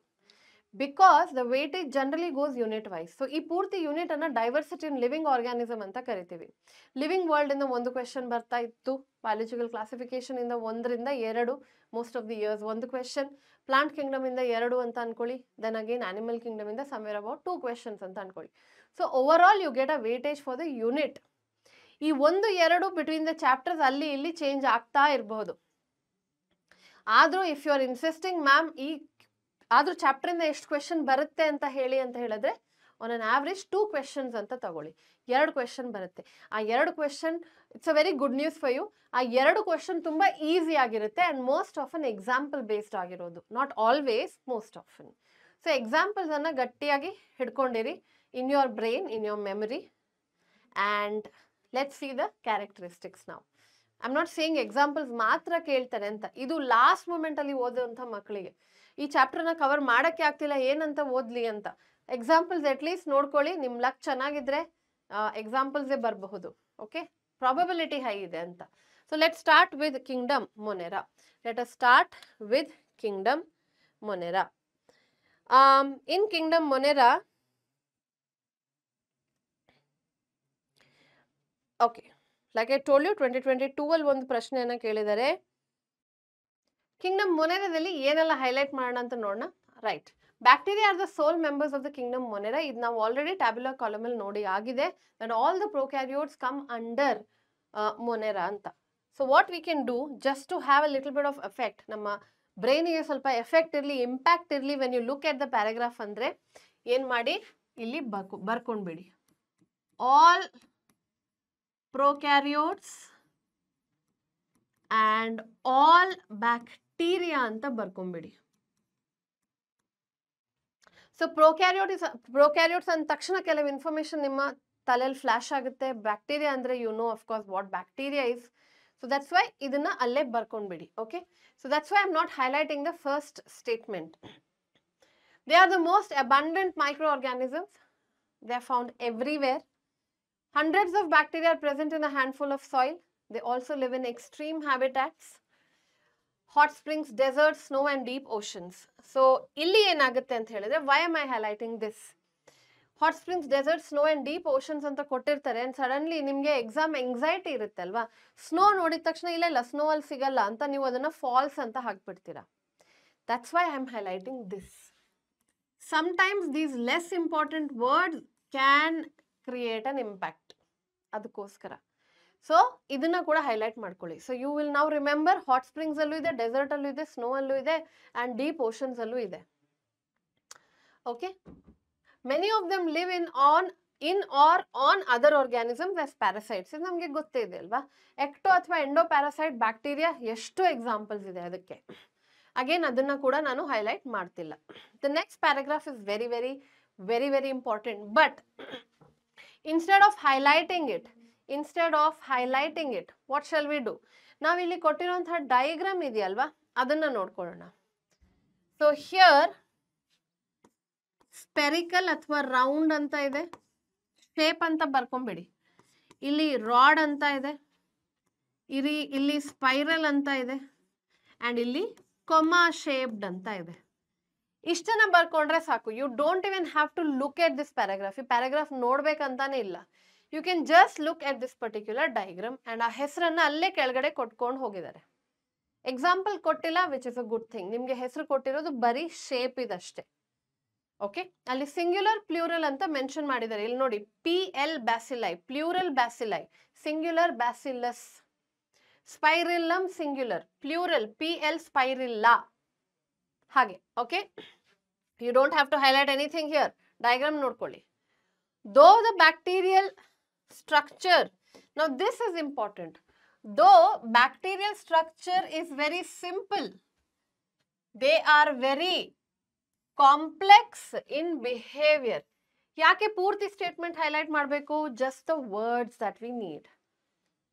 ಸ್ಟ್ರಕ್ಚರ್ ಸಿಂಪಲ್, ಕಾಂಪ್ಲೆಕ್ಸ್, ಬಿಹೇವಿಯರ್, ಇಷ್ಟನ್ನ ನೆನ್ಪಿಟ್ಕೊಳ್ಳಿ. ಯಾವ ಕಿಂಗ್ಡಮ್ ಇದು? ಕಿಂಗ್ಡಮ್ ಮೊನೆರಾ ಅಥವಾ ಬ್ಯಾಕ್ಟೀರಿಯಾ. ಇಲ್ಲಿ ಬ್ಯಾಕ್ಟೀರಿಯಾ ಅಂತ ಕೊಟ್ಟಿದ್ದಾರೆ, ಎಕ್ಸಾಮ್ ಅಲ್ಲಿ ಕಿಂಗ್ಡಮ್ ಮೊನೆರಾ ಕೊಡಬಹುದು. Compared to many other organisms, bacteria as a group show the most extensive metabolic diversity. ಎಷ್ಟು ಕಾಂಪ್ಲಿಕೇಟ್ ಮಾಡಿದ್ದಾರೆ ನೋಡಿ. ಮೋಸ್ಟ್ ಎಕ್ಸ್ಟೆನ್ಸಿವ್ ಮೆಟಬಾಲಿಕ್ ಡೈವರ್ಸಿಟಿ ಕೂಡ ಇದೆ ತೋರಿಸೋದು. ಇದನ್ನ ಹೇಗೆ ಸಿಂಪಲ್ ಆಗಿ ಬರೆಯೋಣ? ನಾವು this is very difficult. Highlight ಮಾಡಿ ನೀವು ಇದನ್ನ ಮರ್ತು ಬಿಡ್ತೀರಾ. ಸೊ ಏನ್ ಮಾಡಿ, ಇದನ್ನ ಸಿಂಪ್ಲಿಫೈ ಮಾಡಿ. ವೇರಿಯಸ್ ಮೋಡ್ಸ್ ಆಫ್ ನ್ಯೂಟ್ರಿಷನ್ ಅಂತ ಅರ್ಥ. Various modes of nutrition. In fact ಎಲ್ಲ ಮೋಡ್ಸ್ ಆಫ್ ನ್ಯೂಟ್ರಿಷನ್ ಕೂಡ ನಿಮಗೆ ಬ್ಯಾಕ್ಟೀರಿಯಾದಲ್ಲಿ ಕಾಣಿಸುತ್ತೆ. ಕೀಮೋಸಿಂಥೆಟಿಕ್, ಫೋಟೋಸಿಂಥೆಟಿಕ್, ಸ್ಯಾಪ್ರೋಫೈಟಿಕ್, ಸಿಂಬಯೋಟಿಕ್, ಪ್ಯಾರಾಸೈಟಿಕ್, ಏನ್ ತಗೊಂಡ್ರು ನಿಮಗೆ ಆ ಮೋಡ್ ಆಫ್ ನ್ಯೂಟ್ರಿಷನ್ ಇಲ್ಲಿ ಕಾಣಿಸುತ್ತೆ. ಆಲ್ ರೈಟ್, ಅದಕ್ಕೋಸ್ಕರ ಮೋಸ್ಟ್ ಎಕ್ಸ್ಟೆನ್ಸಿವ್ ಮೆಟಬಾಲಿಕ್ ಡೈವರ್ಸಿಟಿ ಅಂತ ಒಂದು ಏನಂತಾರೆ, ಕಾಂಪ್ಲೆಕ್ಸ್ ಆಗಿರುವಂತಹ ಇಂಗ್ಲಿಷ್ ಅಲ್ಲಿ ಒಂದು ಫ್ರೇಸ್ ಅನ್ನ ಹಾಕಿದ್ದಾರೆ, which is actually very simple. All right. Some of the bacteria are autotrophic. They synthesize their own food. Now, ಇಲ್ಲಿ ನೋಡಿ, autotrophic highlight ಮಾಡಿ. ಅದರ ಅರ್ಥ ಏನು? They synthesize their own food. ಅದು ನಮಗೆ ಗೊತ್ತೇ ಇದೆ ಅಲ್ವಾ? We already know that, right? So why do you want to highlight that? Next, autotrophic ಅಲ್ಲಿ they can be photosynthetic autotrophic ಅಥವಾ chemosynthetic autotrophic. All right? Vast majority of bacteria are heterotrophs. Now, autotrophic ಇದೆ, but majority of them, percentage wise ನೀವು ನೋಡಿದ್ರೆ, majority of them are heterotrophs. That is, they depend on other organism or on dead organic matter for food ಅಂತ ಕೊಟ್ಟಿದ್ದಾರೆ. Easy ಇತ್ತು, ಏನು complicated ಇರಲಿಲ್ಲ. Correct? ಆರ್ಕಿಬ್ಯಾಕ್ಟೀರಿಯಾ ನೋಡೋಣ. Let's see ಆರ್ಕಿಬ್ಯಾಕ್ಟೀರಿಯಾ. In Archaebacteria, now this is a group under under kingdom Monera ಅಂತ ಹೇಳ್ತೀವಿ. So Archaebacteria ಅಂದ ತಕ್ಷಣ ಇಲ್ಲಿ ನೀವು primitive bacteria ಅಂತ ಬರ್ಕೊಳ್ಳಿ. primitive bacteria ಅಂತ ಬರ್ಕೊಳ್ಳಿ. primitive. ಸರಿನಾ? These bacteria are special since they live in some of the most harsh habitats. Most harsh habitats ಅಲ್ಲಿ ನಿಮಗೆ ಆರ್ಕಿಬ್ಯಾಕ್ಟೀರಿಯಾ ಕಾಣ್ತಾ ಇದೆ. ಅದರಲ್ಲಿ ಒಂದು ಎಕ್ಸ್ಟ್ರೀಮ್ ಸಾಲ್ಟಿ ಏರಿಯಾ ಆದ್ರೆ ಇಂಥ ಬ್ಯಾಕ್ಟೀರಿಯಾವನ್ನ ನೀವು ಹ್ಯಾಲೋಫೈಲ್ಸ್ ಅಂತ ಕರಿತೀರಾ. ಹಾಟ್ ಸ್ಪ್ರಿಂಗ್ಸ್ ಆದ್ರೆ ಥರ್ಮೋಎಸಿಡೋಫೈಲ್ಸ್ ಅಂತ ಕರಿತೀರಾ. ಮಾರ್ಷಿ ಏರಿಯಾಸ್ ಆದ್ರೆ ಮೆಥನೋಜನ್ಸ್ ಅಂತ ಕರಿತೀರಾ. ಸೊ ಎಷ್ಟು ಕ್ಯಾಟಗರಿ ಸಿಗ್ತಾ ಇದೆ ನಮಗೆ? 3 ಕ್ಯಾಟಗರಿ ಸಿಗ್ತಾ ಇದೆ. ಹ್ಯಾಲೋಫೈಲ್ಸ್, ಥರ್ಮೋಆಸಿಡೋಫೈಲ್ಸ್ ಹಾಗೆ ಮೆಥನೋಜನ್ಸ್ ಅಂದ್ರೆ ಮಾರ್ಷಿ ಏರಿಯಾದಲ್ಲಿ ಸಿಗುವಂಥದ್ದು. ಕೆಲವು ಮಕ್ಕಳಿಗೆ ಮಾರ್ಷಿ ಏರಿಯಾ ಅಂದ್ರೆ ಏನು ಗೊತ್ತಿರಲ್ಲ, which is very common. ಮಾರ್ಷಿ area ಅಂತ ಹೇಳಿದ್ರೆ ನೀರಿನ ಅಂಶ ಜಾಸ್ತಿ ಇರುವಂತ ಏರಿಯಾ, ಅಲ್ಲಿ ಆಕ್ಸಿಜನ್ ಅವೈಲೇಬಿಲಿಟಿ ಕಮ್ಮಿ ಇರುತ್ತೆ, ಕೆಸರು ಇರುವಂತಹ ಜಾಗ ಅಂತ ಹೇಳ್ಬಹುದು. R in general lot of water and less amount of oxygen, ಇದನ್ನ ಮಾರ್ಷಿ ಏರಿಯಾ ಅಂತ ಕರಿತೀವಿ. Next, Archaebacteria differ from other bacteria. Now this is important. Idu important agutte. How is Archaebacteria different from other bacteria? They differ from other bacteria in having a different cell wall structure, and this is responsible for their survival in extreme condition. ಯಾಕೆ extreme condition ಅಲ್ಲಿ survive ಆಗೋ ability ಇದೆ ಅಂತ ಒಂದು ಪ್ರಶ್ನೆ ಬಂದ್ರೆ, that is because they have a very unique ಅಥವಾ different cell wall structure then other bacteria. ಅದಕ್ಕೋಸ್ಕರ ಮೆಥನೋಜನ್ಸ್ ಬಗ್ಗೆ ಸ್ವಲ್ಪ ಇನ್ಫಾರ್ಮೇಶನ್ ಇನ್ನು ಕೊಟ್ಟಿದ್ದಾರೆ. They are present in the gut of several ruminants animals such as cow and buffaloes, and they are responsible for the production of methane athwa biogas from the dung of these animals. Methanogens nimge tirga barutte in microbes in human welfare where you are studying the biogas plant alva, alli kuda methanogens anna mention ಮಾಡ್ತಾರೆ. So ishte ನೀವು ಕಲಿಬೇಕಾಗಿರೋದು about Archaebacteria. Few things to remember is the difference in cell wall, types of Archaebacteria, hage methanogen idu economic importance used in biogas production. Yalli irutte inside the cow and buffalo, adra dung enide the fecal matter athwa dung anna ಮೆಥನೋಜನ್ ಇದು source ಆಗಿ use ಮಾಡ್ತಾರೆ ಇನ್ biogas plants ಅಂತ ಹೇಳ್ಬಹುದು. So this is about ಆರ್ಕಿಬ್ಯಾಕ್ಟೀರಿಯಾ. Next group under Kingdom ಮೊನೆರಾ ಬರೋದೇ you bacteria, second group ಇದು. So you ಬ್ಯಾಕ್ಟೀರಿಯಾದಲ್ಲಿ ಏನೆಲ್ಲ ನಾವು highlight ಮಾಡ್ಕೋಬೇಕು? ಯು ಬ್ಯಾಕ್ಟೀರಿಯಾ ಅಂದ್ರೆ ಏನು? True bacteria. ಓಕೆ, ಏನೆಲ್ಲ ಸ್ಪೆಷಾಲಿಟಿ ಇದೆ ಅಂತ ನೋಡೋಣ. Rigid cell wall and motile ಅಂದ್ರೆ ಮೂವ್ಮೆಂಟ್ ಎಬಿಲಿಟಿ ಇದ್ರೆ ಒಂದು ಫ್ಲಾಜೆಲ್ಲಮ್ ಕಾಣಿಸುತ್ತೆ ನಿಮ್ಗೆ, ಸೀಲಿಯಾ ಕಾಣಿಸಲ್ಲ. ಈ ಸ್ಟೇಟ್ಮೆಂಟ್ ಅನ್ನ ಬೇಕಾದ್ರೆ ಬರ್ಕೊಳ್ಬಹುದು. Kingdom ಮೊನೆರಾ completely lakhs cilia. Cilia ಅನ್ನೋದು ನಿಮ್ಗೆ ಬ್ಯಾಕ್ಟೀರಿಯಾದಲ್ಲಿ ಸಿಗೋದೇ ಇಲ್ಲ.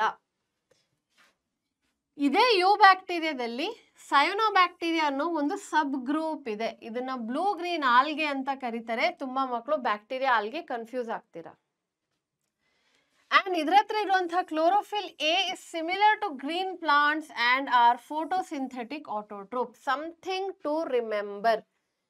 Cyanobacteria comes under eubacteria and cyanobacteria hatra chlorophyll A ಇದೆ, which is similar to what the green plants have. Green plants have. So this is quite important. ಇದನ್ನ ಕೂಡ ನೆನ್ಪಿಟ್ಕೊಳ್ಳಿ. Very important in fact. Next, ಸೈನೋಬ್ಯಾಕ್ಟೀರಿಯಾದು form ಏನು? ನೋಡಕ್ಕೆ ಹೇಗೆಲ್ಲ ಇರಬಹುದು? They can be unicellular, colonial R ಫಿಲಮೆಂಟಸ್, fresh water, marine R terrestrial algae. ನಾವು ಈ statement ಅನ್ನ ನಿಮ್ಮ ನೀಟಲ್ಲಿ ಕೇಳಿಲ್ಲ ಆಕ್ಚುಲಿ, ಬಟ್ ಈ ಪ್ರಾಕ್ಟೀಸ್ ಟೆಸ್ಟ್ಗಳು ಇರುತ್ತಲ್ವಾ, ಇದರ್ ನಿಮ್ಮ ಕಾಲೇಜಲ್ಲಿ ಅಥವಾ ಸ್ಕೂಲಲ್ಲಿ ಅಥವಾ if you have join some let's say institute to help you improve in neat, ಅಲ್ಲಿ ಈ ಸ್ಟೇಟ್ಮೆಂಟ್ಸ್ ಅನ್ನ ಹಾಕ್ತಾರೆ. ಸೊ ಅದು ಕೂಡ ಒಂದು ಐಡಿಯಾ ಇದ್ರೆ ಒಳ್ಳೇದು. ಲೈಕ್ ಯೂನಿಸೆಲ್ಯುಲಾರ್ ಬ್ಯಾಕ್ಟೀರಿಯಾ ಇರಬಹುದು, ಕೊಲೋನಿಯಲ್ ಇರಬಹುದು, ಫಿಲಮೆಂಟಸ್ ಇರಬಹುದು, ಫ್ರೆಶ್ ವಾಟರ್ ಅಲ್ಲಿ ಕೂಡ ಇರಬಹುದು, ಮೆರೈನ್ ವಾಟರ್ ಅಲ್ಲಿ ಕೂಡ ಇರಬಹುದು ಅಂತ, ಅಥವಾ ಈವನ್ ಟೆರೆಸ್ಟ್ರಿಯಲ್ ಆಲ್ಗೆ ಕೂಡ ನಿಮ್ಗೆ ನೋಡೋದು ಚಾನ್ಸ್ ಇದೆ. ಇನ್ ಸೈನೋಬ್ಯಾಕ್ಟೀರಿಯಾ ಇದರ ಕಾಲನೀಸ್ ಸುತ್ತ, ಕಾಲನೀಸ್ ಅಂದ್ರೆ ಏನು? Aggregate of bacterial cells. ಇದ್ರ ಸುತ್ತ ನಿಮ್ಗೆ ಒಂದು ಜೆಲಾಟಿನಸ್ ಶೀಟ್ ಅಂತ ಸಿಗುತ್ತೆ. Okay, quite a unique feature. ಇದು ಯುನೀಕ್ ಫೀಚರ್ ಆಗಿದೆ ಫಾರ್ ವಾಟ್? For cyanobacteria. ಏನ್ ಮಾಡೋಣ, ಬೇಕಂದ್ರೆ ಒಂದು ಡಾಟ್ ಹಾಕೊಳ್ಳಿ. You can do the same for ಆರ್ಕಿಬ್ಯಾಕ್ಟೀರಿಯಾ also. In fact cell wall structure ತುಂಬಾ ಡಿಫ್ರೆಂಟ್ ಆಗಿದೆ. ಒಂದು ಡಾಟ್ ಹಾಕೊಳ್ಳಿ. ಎಕ್ಸ್ಟ್ರೀಮ್ ಕಂಡೀಷನ್ಸ್ ಅಲ್ಲಿ ಸರ್ವೈವ್ ಆಗುತ್ತೆ, ಒಂದು ಡಾಟ್ ಹಾಕೊಳ್ಳಿ ಬೇಕಂದ್ರೆ. These are unique features. ಅದಕ್ಕೋಸ್ಕರ ಕ್ಲೋರೋಫಿಲ್ ಎ ಅಂತ ಇಲ್ಲಿ ಬರ್ದಿದಿರಲ್ಲ, may be put a dot if you want. I am just giving you ideas. ಹೀಗೆ ಮಾಡಿ ಅಂತ ಹೇಳ್ತಿಲ್ಲ, ಐಡಿಯಾ ಕೊಡ್ತಾ ಇದ್ದೀನಿ. Something that I have learn from my students. ಹೇಳೋದ್ರಲ್ಲಿ ಏನು ತಪ್ಪಿಲ್ಲ. ನನ್ನ ಸ್ಟೂಡೆಂಟ್ಸ್ ಇದು NCERT ಅನ್ನ ನೋಡಿದ್ದೀನಿ, ದೋಸ್ ಹು perform very well, and I found these two B valuable points. ಇದೆಲ್ಲ ತುಂಬಾ ಇಂಪಾರ್ಟೆಂಟ್ ಆಗಿರುವಂತಹ ಪಾಯಿಂಟ್ಸ್. ಸೊ ಅದಕ್ಕೋಸ್ಕರ okay, they often form Bloom's in polluted water bodies. Polluted water bodies ಅಲ್ಲಿ ತುಂಬಾ ಹೆಚ್ಚು ಮಟ್ಟಕ್ಕೆ ನಿಮ್ಗೆ ಸೈನೋಬ್ಯಾಕ್ಟೀರಿಯಾ ಕಾಣುವಂಥ ಚಾನ್ಸ್ ಇದೆ. Some of these can fix atmospheric nitrogen in specialized cells called heterocyst. ಅವರೇ ಹೈಲೈಟ್ ಮಾಡಿದ್ದಾರೆ ಆ ವರ್ಡ್ ಹೆಟ್ರೋಸಿಸ್ಟ್ ಅನ್ನ. ಇದಕ್ಕೆ ಎಕ್ಸಾಂಪಲ್ ಯಾವುದು? ನೋಸ್ಟಾಕ್ ಆ್ಯಂಡ್ ಆನಬೀನಾ. ಅದು ಬಂದ ತಕ್ಷಣ ಈ ಡಯಾಗ್ರಾಮ್ ಅನ್ನ ನೋಡ್ಕೊಳ್ಳಿ. ಹೆಟ್ರೋಸಿಸ್ಟ್ ಹೇಗೆ ಕಾಣಿಸ್ತಾ ಇದೆ, ಹೇಗೆ ರೆಪ್ರೆಸೆಂಟ್ ಮಾಡಿದ್ದಾರೆ, ಇಲ್ಲಿ ಬೇಕಂದ್ರೆ ಬರ್ಕೊಂಬಿಡಿ. Nitrogen fixing cell. ಸೊ ಅವ್ರು ಏನು ಹೇಳ್ತಾ ಇದ್ದಾರೆ, ಬೇರೆ ಯಾವ ಸೆಲ್ಸಿಗೂ ಈ ಎಬಿಲಿಟಿ ಇಲ್ಲ, ಬರೀ ಹೆಟ್ರೋಸಿಸ್ಟಿಗೆ ನೈಟ್ರೋಜನ್ ಫಿಕ್ಸಿಂಗ್ ಎಬಿಲಿಟಿ ಇರೋದು ಅಂತ. Then they are talking about, so ಇಲ್ಲಿ ಆನಬೀನಾ ಮುಗೀತಲ್ವಾ. ಸೊ ಹಿಯರ್ ಆಕ್ಚುಲಿ ಸೈನೋಬ್ಯಾಕ್ಟೀರಿಯಾದು ಪ್ಯಾರಾಗ್ರಾಫೇ ಮುಗ್ದು ಹೋಗುತ್ತೆ. ಮತ್ತೆ ಇವ್ರು ನಿಮಗೆ ಕೊಡ್ತಾ ಇರೋದು about a different category in you bacteria which is ಕೀಮೋಸಿಂಥೆಟಿಕ್ autotrophic bacteria. ಕೀಮೋಸಿಂಥೆಟಿಕ್ bacteria ಏನ್ ಮಾಡುತ್ತೆ? They take energy from the chemicals. Chemical ಅನ್ನ ಬ್ರೇಕ್ ಡೌನ್ ಮಾಡಿ ಬರುವಂತಹ ಎನರ್ಜಿ ಏನಿದೆ ಅದನ್ನ they oxidise various inorganic substances such as nitrates, nitrites and ammonia and use the released energy for their ATP production ಅಂತ ಇದೆ. Okay, nitrate ಇರ್ಬೋದು, nitrites ಇರ್ಬೋದು, ammonia ಇರ್ಬೋದು. ಇದನ್ನ ಬ್ರೇಕ್ ಡೌನ್ ಮಾಡುವಾಗ ಪ್ರೊಡ್ಯೂಸ್ ಆಗುವಂಥ ಎನರ್ಜಿ ಏನಿದೆ ಅದನ್ನ ಯೂಟಿಲೈಸ್ ಮಾಡ್ತಾರೆ ಫಾರ್ ATP ಪ್ರೊಡಕ್ಷನ್. ಫುಡ್ ಅಂತ ಕೊಟ್ಟಿಲ್ಲ, ATP ಕೊಟ್ಟಿದ್ದಾರೆ. Please pay attention to that. And use the released energy for there ATP production ಅಂತ ಕೊಟ್ಟಿದ್ದಾರೆ. Okay, and lastly they play a great role in recycling nutrients like nitrogen, phosphorus, iron and sulfur ಅಂತ mention ಮಾಡಿದ್ದಾರೆ. So you ಬ್ಯಾಕ್ಟೀರಿಯಾದ under ನೀವು ಏನೆಲ್ಲ ಓದಿದ್ದೀರಾ, ಒಂದು cyanobacteria ಅಂತ ಓದಿದ್ದೀರಾ which are photosynthetic autotrophs, and ಇನ್ನೊಂದು ಕ್ಯಾಟಗರಿ ಯಾವುದು?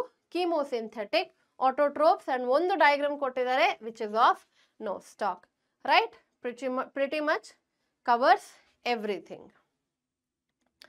Last but not the least ಈ ಪ್ಯಾರಾಗ್ರಾಫ್ ಅಲ್ಲಿ ನೋಡ್ಕೊಳ್ಳಿ, ಹೆಟರೋಟ್ರೋಫಿಕ್ ಬ್ಯಾಕ್ಟೀರಿಯಾ ಅಂತ ಕೂಡ ಮೆನ್ಷನ್ ಆಗಿದೆ. Are the most abundant in nature. Okay, most abundant ಅದು ಕೂಡ ನಾವು ಫಸ್ಟ್ ಸ್ಟೇಟ್ಮೆಂಟ್ ಅಲ್ಲಿ ನೋಡಿದ್ವಲ್ವಾ. ಹೆಟರೋಟ್ರೋಪಿಕ್ mode of nutrition is the higher is seen in higher percentage of bacteria ಅಂತ ಹೇಳ್ಬಹುದು. The majority are important decomposers. Many of them have a significant impact on human affairs. ಇದು highlight ಮಾಡ್ಬೇಕಂತಿಲ್ಲ. Helpful in making curd from milk, lactobacillus ನೆನಪಾಗಬೇಕು, especially if you are a second PUC student. Production of antibiotics ನೀವು ಯಾವುದು ಕಲ್ತಿಲ್ಲ, so I'm not telling you any example here. Fixing nitrogen in legume, ಇದು legume roots, ಏನಿದು? Rhizobium. Rhizobium can fix nitrogen, but it is a heterotrophic bacteria. ನೆನ್ಪಿಟ್ಕೊಳ್ಳಿ, ಮಕ್ಕಳು confuse ಆಗ್ತಾರೆ in this particular part also. ಈ ಪ್ರಶ್ನೆ ಬಂದಿದೆ. Okay, ಹೆಟರೋಟ್ರೋಫಿಕ್ nitrogen fixing rhizobium. Pathogenic ಕೂಡ ಇರಬಹುದು, ಕಾಸಿಂಗ್ ಡ್ಯಾಮೇಜ್ ಟು ಪ್ಲಾಂಟ್ಸ್ ಅಥವಾ ಆನಿಮಲ್ಸ್ ಅಥವಾ ಇವನ್ ಹ್ಯೂಮನ್ಸ್. ಡಿಸೀಸಸ್ ಕೊಟ್ಟಿದ್ದಾರೆ, ಕೊಲೆರಾ, typhoid, tetanus, citrus canker. Causative organism ಕೊಟ್ಟಿಲ್ಲ. ಅಗೇನ್ ನಿಮ್ಮ ಇಂಟ್ರೆಸ್ಟ್ ಅಲ್ಲಿ ಕಲಿಬೇಕಾ ಕಲೀರಿ, but nobody will ask you in examination which of the following causes citrus canker ಅಂತ. ಜಾಂತೋಮೋನಾಸ್ ಸಿಟ್ರೈ, ಬಟ್ ಬೇಕಂತಿಲ್ಲ. ಓಕೆ, ರೀಪ್ರೊಡಕ್ಷನ್ ಬಗ್ಗೆ ಇದು ಒಂದೇ ಪ್ಯಾರಾಗ್ರಾಫ್ ಕೊಟ್ಟಿರೋದು. ಸೊ ಬೇಕಂದ್ರೆ ಇಲ್ಲಿ ರೀಪ್ರೊಡಕ್ಷನ್ ಅಂತ ಒಂದು ಹೆಡ್ಡಿಂಗ್ ಹಾಕೊಳ್ಳಿ. Bacteria reproduce mainly by fission. ಇದರ ಡಯಾಗ್ರಾಮ್ ಅನ್ನು ಇಲ್ಲಿ ಕೊಟ್ಟಿದ್ದಾರೆ. ಡಿವೈಡಿಂಗ್ ಬ್ಯಾಕ್ಟೀರಿಯಾ, ಒಂದು ಬ್ಯಾಕ್ಟೀರಿಯಾ ಡಿವೈಡ್ ಆಗಿ ಎರಡಾಗ್ತಾ ಇದೆ. Sometimes under unfavorable conditions they produce spores. Favorable condition ಇದ್ರೆ fission, ಬೇಕಂದ್ರೆ ಇಲ್ಲಿ fission ಮೇಲೆ favorable conditions ಅಂತ ಬರ್ಕೊಳ್ಳಿ. Produces by fission. Under unfavorable condition they produce spores. Also reproduce by a sort of sexual reproduction ಅಂತ ಇದೆ. By adopting a primitive type of DNA transfer from one bacterium to the other. ಇದು actually there are different types of sexual reproduction. Again ಅದು complete ಆಗಿ sexual ಅಲ್ಲ, ಇದನ್ನ ಪ್ಯಾರಾಸೆಕ್ಷುವಲ್ ಅಂತ ಹೇಳ್ತೀವಿ. ಅಲ್ಲಿ DNA ಎಕ್ಸ್ಚೇಂಜ್ ಇನ್ವಾಲ್ವ್ ಆಗುತ್ತೆ, but ಗೆಮಿಟ್ formation and zygote formation ಎಲ್ಲ ಇನ್ವಾಲ್ವ್ ಆಗಲ್ಲ. So just remember this particular point. Primitive type of DNA exchange ನಡೀತಾ ಇದೆ. ಅಡ್ವಾನ್ಸ್ಡ್ ನೀವು what U C in higher organisms ಅದು ನೀವು ಇಲ್ಲಿ ನೋಡ್ತಾ ಇಲ್ಲ ಅಂತ. So this concludes Kingdom ಮೊನೆರಾ. Like I told you 2022 ಅಲ್ಲಿ ಕಿಂಗ್ಡಮ್ ಮೊನೆರಾ ಮೇಲೆ ಪ್ರಶ್ನೆ ಬಂದಿದೆ. So and it was a comprehensive question wear in they have asked ಸೈನೋಬ್ಯಾಕ್ಟೀರಿಯಾದ ಬಗ್ಗೆ, ಮೈಕೋಪ್ಲಾಸ್ಮದ ಬಗ್ಗೆ. ಆ್ಯಂಡ್ ಎಸ್, ನಾವು ಒಂದು ಸ್ಮಾಲ್ ಪ್ಯಾರಾಗ್ರಾಫ್ ಅಬೌಟ್ ಮೈಕೋಪ್ಲಾಸ್ಮಾ ಕೂಡ ನೋಡ್ಕೊಳ್ಬೇಕು. So will see this also. 2020 ಸೈನೋಬ್ಯಾಕ್ಟೀರಿಯಾದ ಮೇಲೆ ಪ್ರಶ್ನೆಗಳು ಬಂದಿವೆ. So you will have to look in to the characteristic features at least. And let us start with mycoplasma. This will be the last group. ಇದು last group ಆಗಿರುತ್ತೆ. Mycoplasma ಹೇಳಿದ ತಕ್ಷಣ smallest organism without cell wall ಅಂತ ನೆನಪಾಗಬೇಕು ನಿಮಗೆ. Smallest organism without cell wall, completely lac cell wall, smallest living cells known and can survive without oxygen. Very important, very important. ಇದು ಒಂದು statement ಬಂದಿರೋದು in 2022. And are pathogenic to both animals also and plants also. So overall ಎಷ್ಟು group ಕಲ್ತಿದ್ದೀರಾ? You have studied archaebacteria, you have studied eubacteria. Under eubacteria ನೀವು photosynthetic autotroph, that is cyanobacteria, ಹಾಗೆ chemosynthetic autotroph ಕಲ್ತಿದ್ದೀರಾ. And then you have studied about mycoplasma. So ಇದನ್ನ ನೆನ್ಪಿಟ್ಕೊಳ್ಳಿ. Kingdom ಮೊನೆರಾ is simple and easy to remember. ಏನು ಕಷ್ಟ ಇಲ್ಲ. Diagrams ಎರಡೇ ಕೊಟ್ಟಿರೋದು, ಅದನ್ನ ಕೂಡ ನಾವು ಕವರ್ ಮಾಡಿದ್ದೇವೆ. Kingdom ಮೊನೆರಾ already ಮುಗ್ದಾಗಿದೆ. ಕಿಂಗ್ಡಮ್ ಪ್ರೊಟಿಸ್ಟಾ ನೋಡೋಣ. This is going to B the second Kingdom in this particular chapter. First Kingdom ಮೊನೆರಾ ಮುಗ್ದು ಹೋಗಿದೆ and Kingdom Protista is going to B the second Kingdom. ಇಲ್ಲಿ ನೀವು ಏನನ್ನ ಬರ್ಕೋಬೇಕು, ಏನನ್ನ ಹೈಲೈಟ್ ಮಾಡ್ಕೋಬೇಕು ಅಂತ ನೋಡೋಣ. But like I always say, before we start with the paragraph, ನೀವು ಅಲ್ಲೇ ಕೆಲವು ಯುನೀಕ್ ಪಾಯಿಂಟ್ಸ್ ಅಥವಾ ಕೀ ಪಾಯಿಂಟ್ಸ್ ಅನ್ನು ಬರ್ಕೊಂಬಿಡಿ. Like here you can write unicellular ಯೂಕ್ಯಾರಿಯೋಟ್ಸ್ ಅಂತ. ಸೊ ಎಲ್ಲ ಯೂಕ್ಯಾರಿಯೋಟಿಕ್ organisms which are basically unicellular, ಅದು ಕಿಂಗ್ಡಮ್ ಪ್ರೊಟಿಸ್ಟಾ ಅಂಡರಲ್ಲಿ ಬರ್ತಾ ಇದೆ ಅಂತ.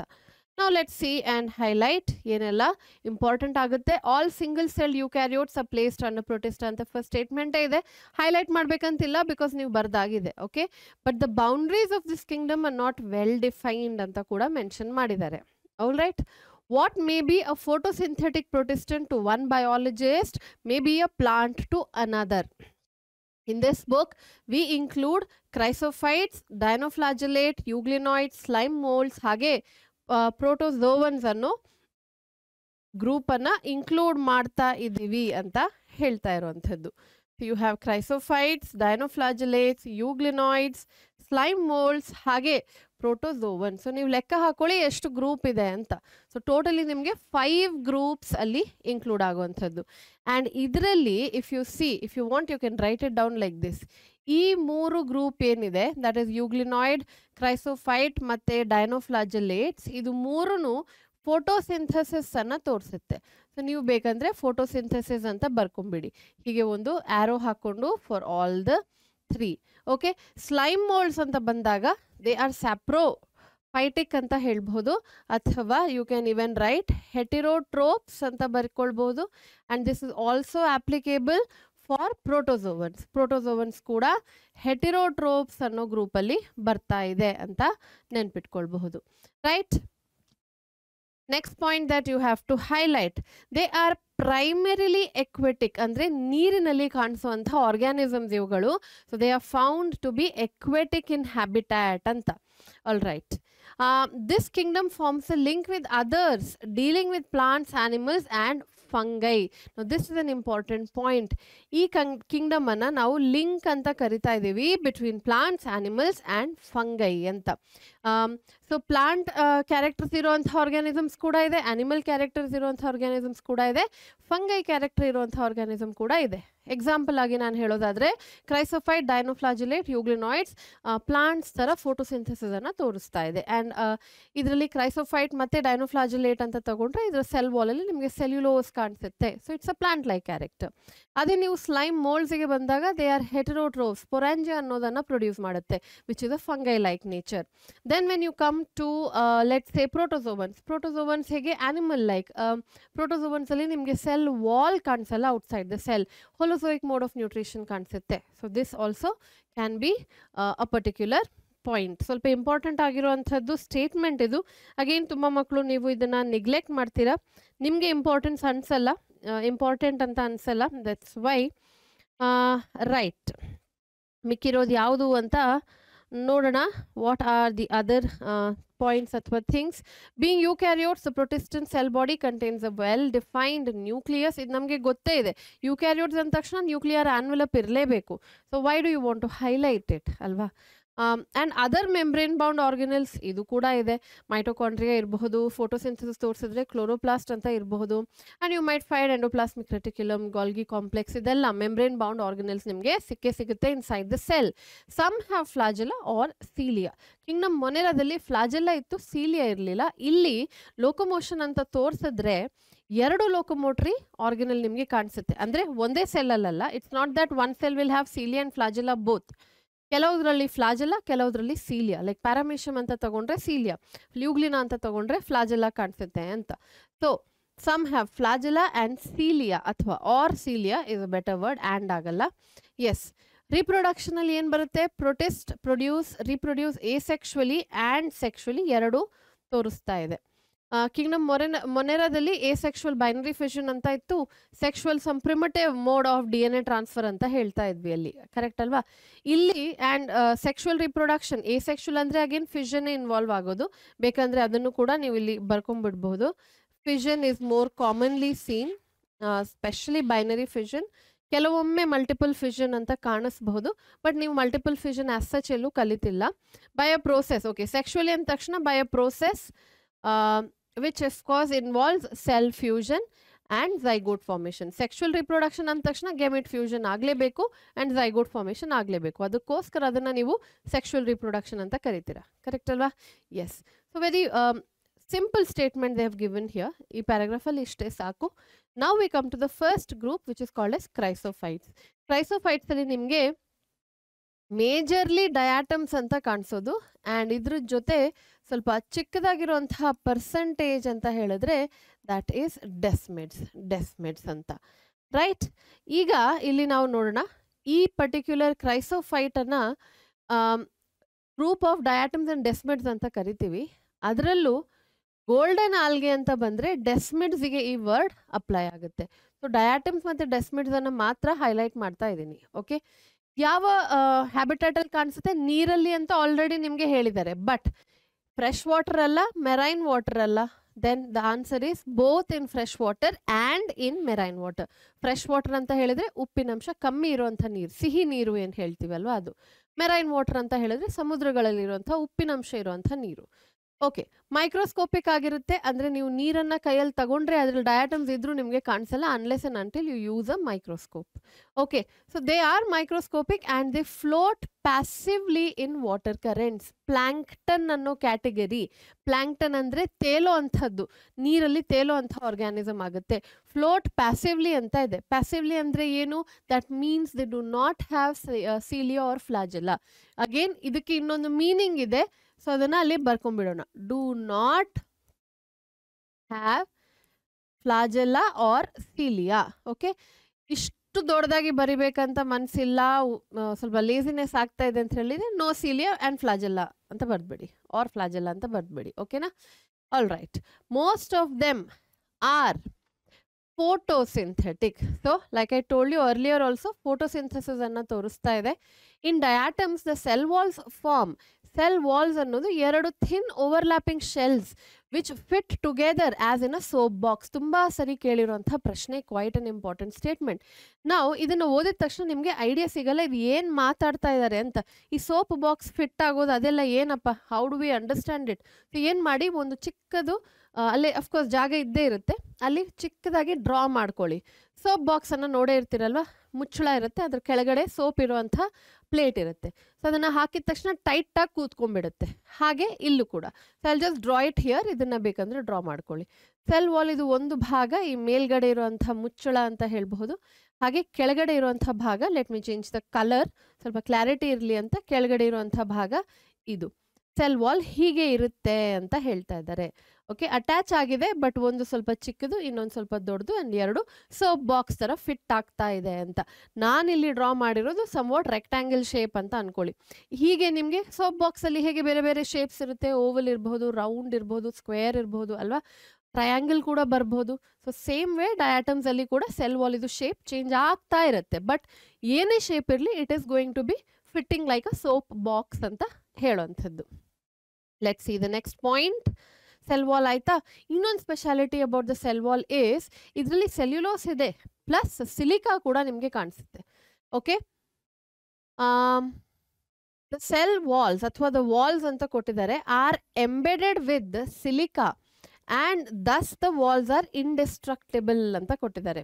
ಸೊ ಬೇಸಿಕ್ಲಿ ಅವ್ರು ಏನು ಹೇಳ್ತಾ ಇದ್ದಾರೆ ಅಂದರೆ ವಿತ್ ಸೆಲ್ಯುಲೋಸ್ ನಿಮಗೆ ಇಲ್ಲಿ ನಿಮಗೆ ಏನು ಮಾಡೋಣ,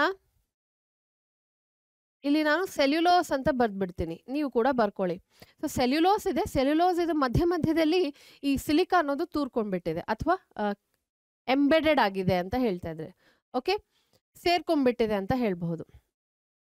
Thus, diatoms have left behind large amount of cell wall deposits in their habitat. So basically ಇದು ಕಥೆ ತರ ಅಥವಾ ಒಂದು ಕಾನ್ಸೆಪ್ಟ್ ತರ ಇದನ್ನ ಅರ್ಥ ಮಾಡ್ಕೊಳ್ಳಿ. ನೀರಲ್ಲಿ ತೇಲ್ತಾ ಇರುವಂತಹ ಡಯಾಟಮ್ಸ್ ಅಂತ ಅನ್ಕೊಳ್ಳಿ. ಸಮಥಿಂಗ್ ಹ್ಯಾಪನ್, ಏಜ್ ಆಗಿದೆ ಅಂಡ್ ದ ಸೆಲ್ಸ್ ಡೈ ಅಂತ ಅನ್ಕೊಳ್ಳಿ. ಒಂದು ವೇಳೆ ಈ ಸೆಲ್ಸ್ ಸತ್ತು ಹೋದ್ರೆ ಎಲ್ಲಿ ಹೋಗುತ್ತೆ, ನೀರಿನ ಅಡಿಯಲ್ಲಿ ಹೋಗಿ ಲೇಯರ್ಸ್ ಫಾರ್ಮೇಷನ್ ಅನ್ನ ಮಾಡುತ್ತೆ. ಆ ಲೇಯರ್ ಫಾರ್ಮೇಷನ್ ಮಾಡಬೇಕಾದ್ರೆ ಸೆಲ್ ವಾಲ್ ಅಲ್ಲಿ ಇದ್ದಂತಹ ಸೆಲ್ಯುಲೋಸ್ ಏನಿದೆ that will be digested by the decomposers ಅದನ್ನು ಡೈಜೆಸ್ಟ್ ಮಾಡಿ ಯೂಟಿಲೈಸ್ ಮಾಡ್ಕೊಳ್ಳುತ್ತೆ. ಬಟ್ ಈ ಸಿಲಿಕಾ ಅನ್ನೋದು ಏನಿದೆ ಅದು ಹಿಂದೆ ಉಳಿದು ಹೋಗುತ್ತೆ. It will not be digested further because it is already in it simplest form. Silica is an inorganic material ಅಲ್ವಾ, ತುಂಬ ಸಿಂಪ್ಲೆಸ್ಟ್ ಫಾರ್ಮಲ್ಲಿ ಇದೆ. ಅದನ್ನು ತಿರ್ಗಾ ಡೈಜೆಸ್ಟ್ ಮಾಡೋಕ್ಕೆ ಡಿಕಂಪೋಸರ್ಸಿಗೆ ಆಗಲ್ಲ. ಸೊ ಡಿಕಂಪೋಸರ್ ಏನು ಮಾಡುತ್ತೆ, ಸತ್ತು ಹೋಗಿರೋಂಥ ಡಯಾಟಮ್ಸ್ ಇದು ಸೆಲ್ ವಾಲಿಂದ ಸೆಲ್ಯುಲೋಸನ್ನು ತೆಗೆದು ಖಾಲಿ ಮಾಡಿಬಿಟ್ಟು ಬರೀ ಸಿಲಿಕಾವನ್ನು ಲೇಯರ್ ಬೈ ಲೇಯರ್ ಡೆಪೋಸಿಷನ್ ತೋರಿಸ್ತಾ ಹೋಗುತ್ತೆ. ಅದಕ್ಕೆ ಇದನ್ನ ಇಂಡಿಸ್ಟ್ರಕ್ಟಿಬಲ್ ಅಂತೀವಿ. ಸೆಲ್ ವಾಲ್ ಪೂರ್ತಿಯಾಗಿ ಇಂಡಿಸ್ಟ್ರಕ್ಟಿಬಲ್ ಅಲ್ಲ, ಅದರ silica ಇಂಡಿಸ್ಟ್ರಕ್ಟಿಬಲ್. So layers of silica formation ಆಗುತ್ತೆ. ಆ ಸಿಲಿಕಾವನ್ನು ನಾವು ನೀರಿನ ಅಡಿಯಿಂದ ಎಕ್ಸ್ಟ್ರಾಕ್ಟ್ ಮಾಡ್ಕೊಳ್ಬಹುದು. We can do that. And ಈ ಡೆಪೋಸಿಷನ್ ಅನ್ನು ನಾವು ಏನಂತ ಕರಿತೀವಿ, this accumulation, large amount of cell wall ಡೆಪೋಸಿಟ್ಸ್. And ಈ ಅಕ್ಯುಮುಲೇಷನ್ ಅನ್ನು ನಾವು ಏನಂತ ಕರಿತೀವಿ, referred to as diatomaceous earth ಅಂತ. ಓಕೆ, ಡಯಾಟಮೇಷಿಯಸ್ ಅರ್ತ್ ಇಂದ ಏನು ಸಿಗ್ತಾ ಇದೆ, ಸಿಲಿಕಾ ಸಿಗ್ತಾ ಇದೆ. ಆಲ್ ರೈಟ್, ಸಿಲಿಕಾ ಸಿಗ್ತಾ ಇದೆ. ಅಗೇನ್ ಬೇಕಂದ್ರೆ ಇಲ್ಲಿ ಬರ್ಕೊಳ್ಳಿ, ಸಿಲಿಕಾ ಡೆಪಾಸಿಟ್ಸ್ ಅಂತ ಬರ್ಕೊಳ್ಬಹುದು. ಏನು ಸಿಗ್ತಾ ಇದೆ ಅಂತ ಕೆಲವೊಮ್ಮೆ ಏನಾಗುತ್ತೆ, ವೆನ್ ವಿ ಆರ್ ಸ್ಟಡಿಂಗ್ ಅರ್ಥ ಆಗುತ್ತೆ, ಆಮೇಲೆ ಇನ್ನೊಮ್ಮೆ ಓದಬೇಕಾದ್ರೆ ಕೆಲವು ಡೌಟ್ಸ್ ಬಂದ್ಬಿಡುತ್ತೆ. ಸೊ ಯು ಮೈಟ್ ಥಿಂಕ್ ಇಲ್ಲಿ ಸೆಲ್ಯುಲೋಸ್ ಇದೆಯಾ, ಸಿಲಿಕಾ ಇದೆಯಾ, ಏನಿದೆ ಅಂತ.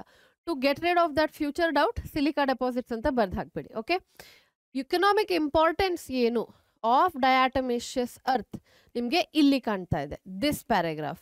ಸೊ ಸೈಡಲ್ಲಿ ಬರ್ಕೊಂಬಿಡಿ. Economic importance ಯಾವುದ್ರದ್ದು, of course ಡಯಾಟಮೇಷಿಯಸ್ earth. ಏನೆಲ್ಲ ಪಾಯಿಂಟ್ಸ್ ಇದೆ ಅಂತ ನೋಡ್ಕೊಳ್ಳೋಣ. ಫಸ್ಟ್ ಪಾಯಿಂಟ್ ಏನು, ಬೀಯಿಂಗ್ ಗ್ರಿಟಿ ಅಂತ ಹೇಳಿದ್ರೇನು, ಸ್ಯಾಂಡ್ ಪೇಪರ್ ಎಲ್ಲರೂ ನೋಡಿರ್ತೀರ. ಸ್ಯಾಂಡ್ ಪೇಪರ್ ಮುಟ್ಟಿದ್ರೆ ಒಂಥರ ರಫ್ನೆಸ್ ಇರುತ್ತೆ, ಗ್ರಿಟಿನೆಸ್ ಅಂತ ಹೇಳ್ತೀವಿ. So being ಗ್ರಿಟಿ, this soil is used in polishing, filtration of oil and syrups. So ಎಷ್ಟು ಪಾಯಿಂಟ್ ಕೊಟ್ಟಿದ್ದಾರೆ, ಒಂದು polishing, filtration of oils and syrups, ಎರಡೇ ಪಾಯಿಂಟ್ ಕೊಟ್ಟಿರೋದು ಅಷ್ಟೇ. ನೇಚರ್ ಏನು ಅಂತ ಕೇಳಿದ್ರೆ ಗ್ರಿಟಿ ಇದೆ, ಗ್ರಿಟಿ ಅಂದರೆ ರಫ್ ಟೆಕ್ಸ್ಚರ್ ಇದೆ ಇದಕ್ಕೆ. And the last point again ತುಂಬ ಸರಿ ಬಂದಿರುವಂಥ ಪ್ರಶ್ನೆ, ಡಯಾಟಮ್ಸ್ R chief producers in the ocean. ಸಮುದ್ರಗಳಲ್ಲಿ photosynthetic organism ಅಂತ ಹೇಳಿದ ತಕ್ಷಣ ಡಯಾಟಮ್ಸ್ಗೆ ತುಂಬ ಇಂಪಾರ್ಟೆನ್ಸ್ ಇದೆ, because major amount of photosynthesis ಡಯಾಟಮ್ಸ್ ಮಾಡ್ತಾ ಇದೆ. So they are chief producers ಅಂತ ಕರಿತೀವಿ. ಹೇಗೆ ಕ್ವೆಶನ್ ಅನ್ನ ಕೇಳ್ತಾರೆ, which of the following is considered as chief producers in oceans ಅಂತ ಕೇಳೋ ಚಾನ್ಸ್ ಇದೆ. ಕೇಳಿದ್ದಾರೆ ಕೂಡ ಸಮ್ವೇರ್ ಬಿಫೋರ್ 2019 ಈ ಪ್ರಶ್ನೆಯನ್ನ ಕೇಳಿರುವಂಥದ್ದು. ಸೆಕೆಂಡ್ ಗ್ರೂಪ್ ಯಾವುದು ನೋಡೋಣ, ಡಯನೋಫ್ಲಾಜೆಲ್ಲೇಟ್ಸ್. ಹೆಸರು ಯಾಕೆ ಡಯನೋಫ್ಲಾಜೆಲ್ಲೇಟ್ಸ್ ಅಂತ ಇದೆ. ಓಕೆ, ಇದನ್ನ ಕೆಲವು ಬುಕ್ಕಲ್ಲಿ ಬರ್ದ್ಬಿಡ್ತೀನಿ. ಹವೆವರ್ ಈ ವರ್ಡ್ ನಿಮ್ಮ NCERT ಅಲ್ಲಿ ಇಲ್ಲ. ಸೊ ರೀಸೆಂಟ್ ಆಗಿರುವಂಥ ಕ್ವೆಶನ್ ಪೇಪರಲ್ಲಿ ಇದನ್ನು ಕೇಳೂ ಇಲ್ಲ. ಪೈರೋಫೈಟಾ. Okay, so organisms mostly marine. ಡಯಾಟಮ್ಸ್ ಏನಿತ್ತು, ಫ್ರೆಶ್ ವಾಟರ್ ಮತ್ತು ಮೆರೈನ್ ಎರಡೂ ಇತ್ತು. ಇಲ್ಲಿ ಮೋಸ್ಟ್ಲಿ ಮೆರೈನ್ ಆ್ಯಂಡ್ ಫೋಟೋಸಿಂಥೆಟಿಕ್ ಅಂತ ಮೆನ್ಷನ್ ಮಾಡಿದ್ದಾರೆ. Photosynthetic already ಹೇಳಿದ್ನಲ್ವಾ. ಬೇರೆ ಬೇರೆ ಕಲರ್ಸ್ ಕಾಣಿಸ್ಬಹುದು ನಿಮಗೆ, yellow, green, brown, blue R red, depending on the main pigment present in their cells. ಯಾವ ಪಿಗ್ಮೆಂಟ್ ಪ್ರೆಸೆಂಟ್ ಇದೆ ಇನ್ ಮೇಜರ್ ಪ್ರಪೋರ್ಷನ್, ಅದರ ಬೇಸಿಸ್ ಮೇಲೆ ಕಲರ್ ಕೂಡ ಚೇಂಜ್ ಆಗ್ತಾ ಹೋಗುತ್ತೆ ಅಂತ ಹೇಳ್ತಾ ಇದ್ದಾರೆ. ಓಕೆ, ಈ ಕಲರ್ ವೇರಿಯೇಷನ್ ನಿಮಗೆ ಆ್ಯಕ್ಚುಲಿ ಡಯಾಟಮ್ಸಲ್ಲೂ ಸಿಗುತ್ತೆ. ಬಟ್ ಫಾರ್ ಸಮ್ ರೀಸನ್ ಡೈನೋಫ್ಲಾಜಿಲೇಟ್ಸ್ ಅಲ್ಲಿ ಸ್ಪೆಸಿಫಿಕ್ ಆಗಿ ಮೆನ್ಷನ್ ಮಾಡ್ತಾ ಇದ್ದಾರೆ. So let's just underline it. In case ಕೇಳಿದ್ರೆ then we should be aware of it. ಕೇಳಲ್ಲ ಬಿಕಾಸ್ ಒಂದು ಆರ್ಗ್ಯುಮೆಂಟ್ ಬರುತ್ತೆ ಅಲ್ಲಿ. R ಡಯಾಟಮ್ಸ್ not brown in colour ಅಥವಾ ಗ್ರೀನ್ ಅಥವಾ ಯೆಲ್ಲೋ ಅಥವಾ ಬ್ಲೂ ಗ್ರೀನ್ ಅಂತ ಬರುತ್ತೆ. That's why.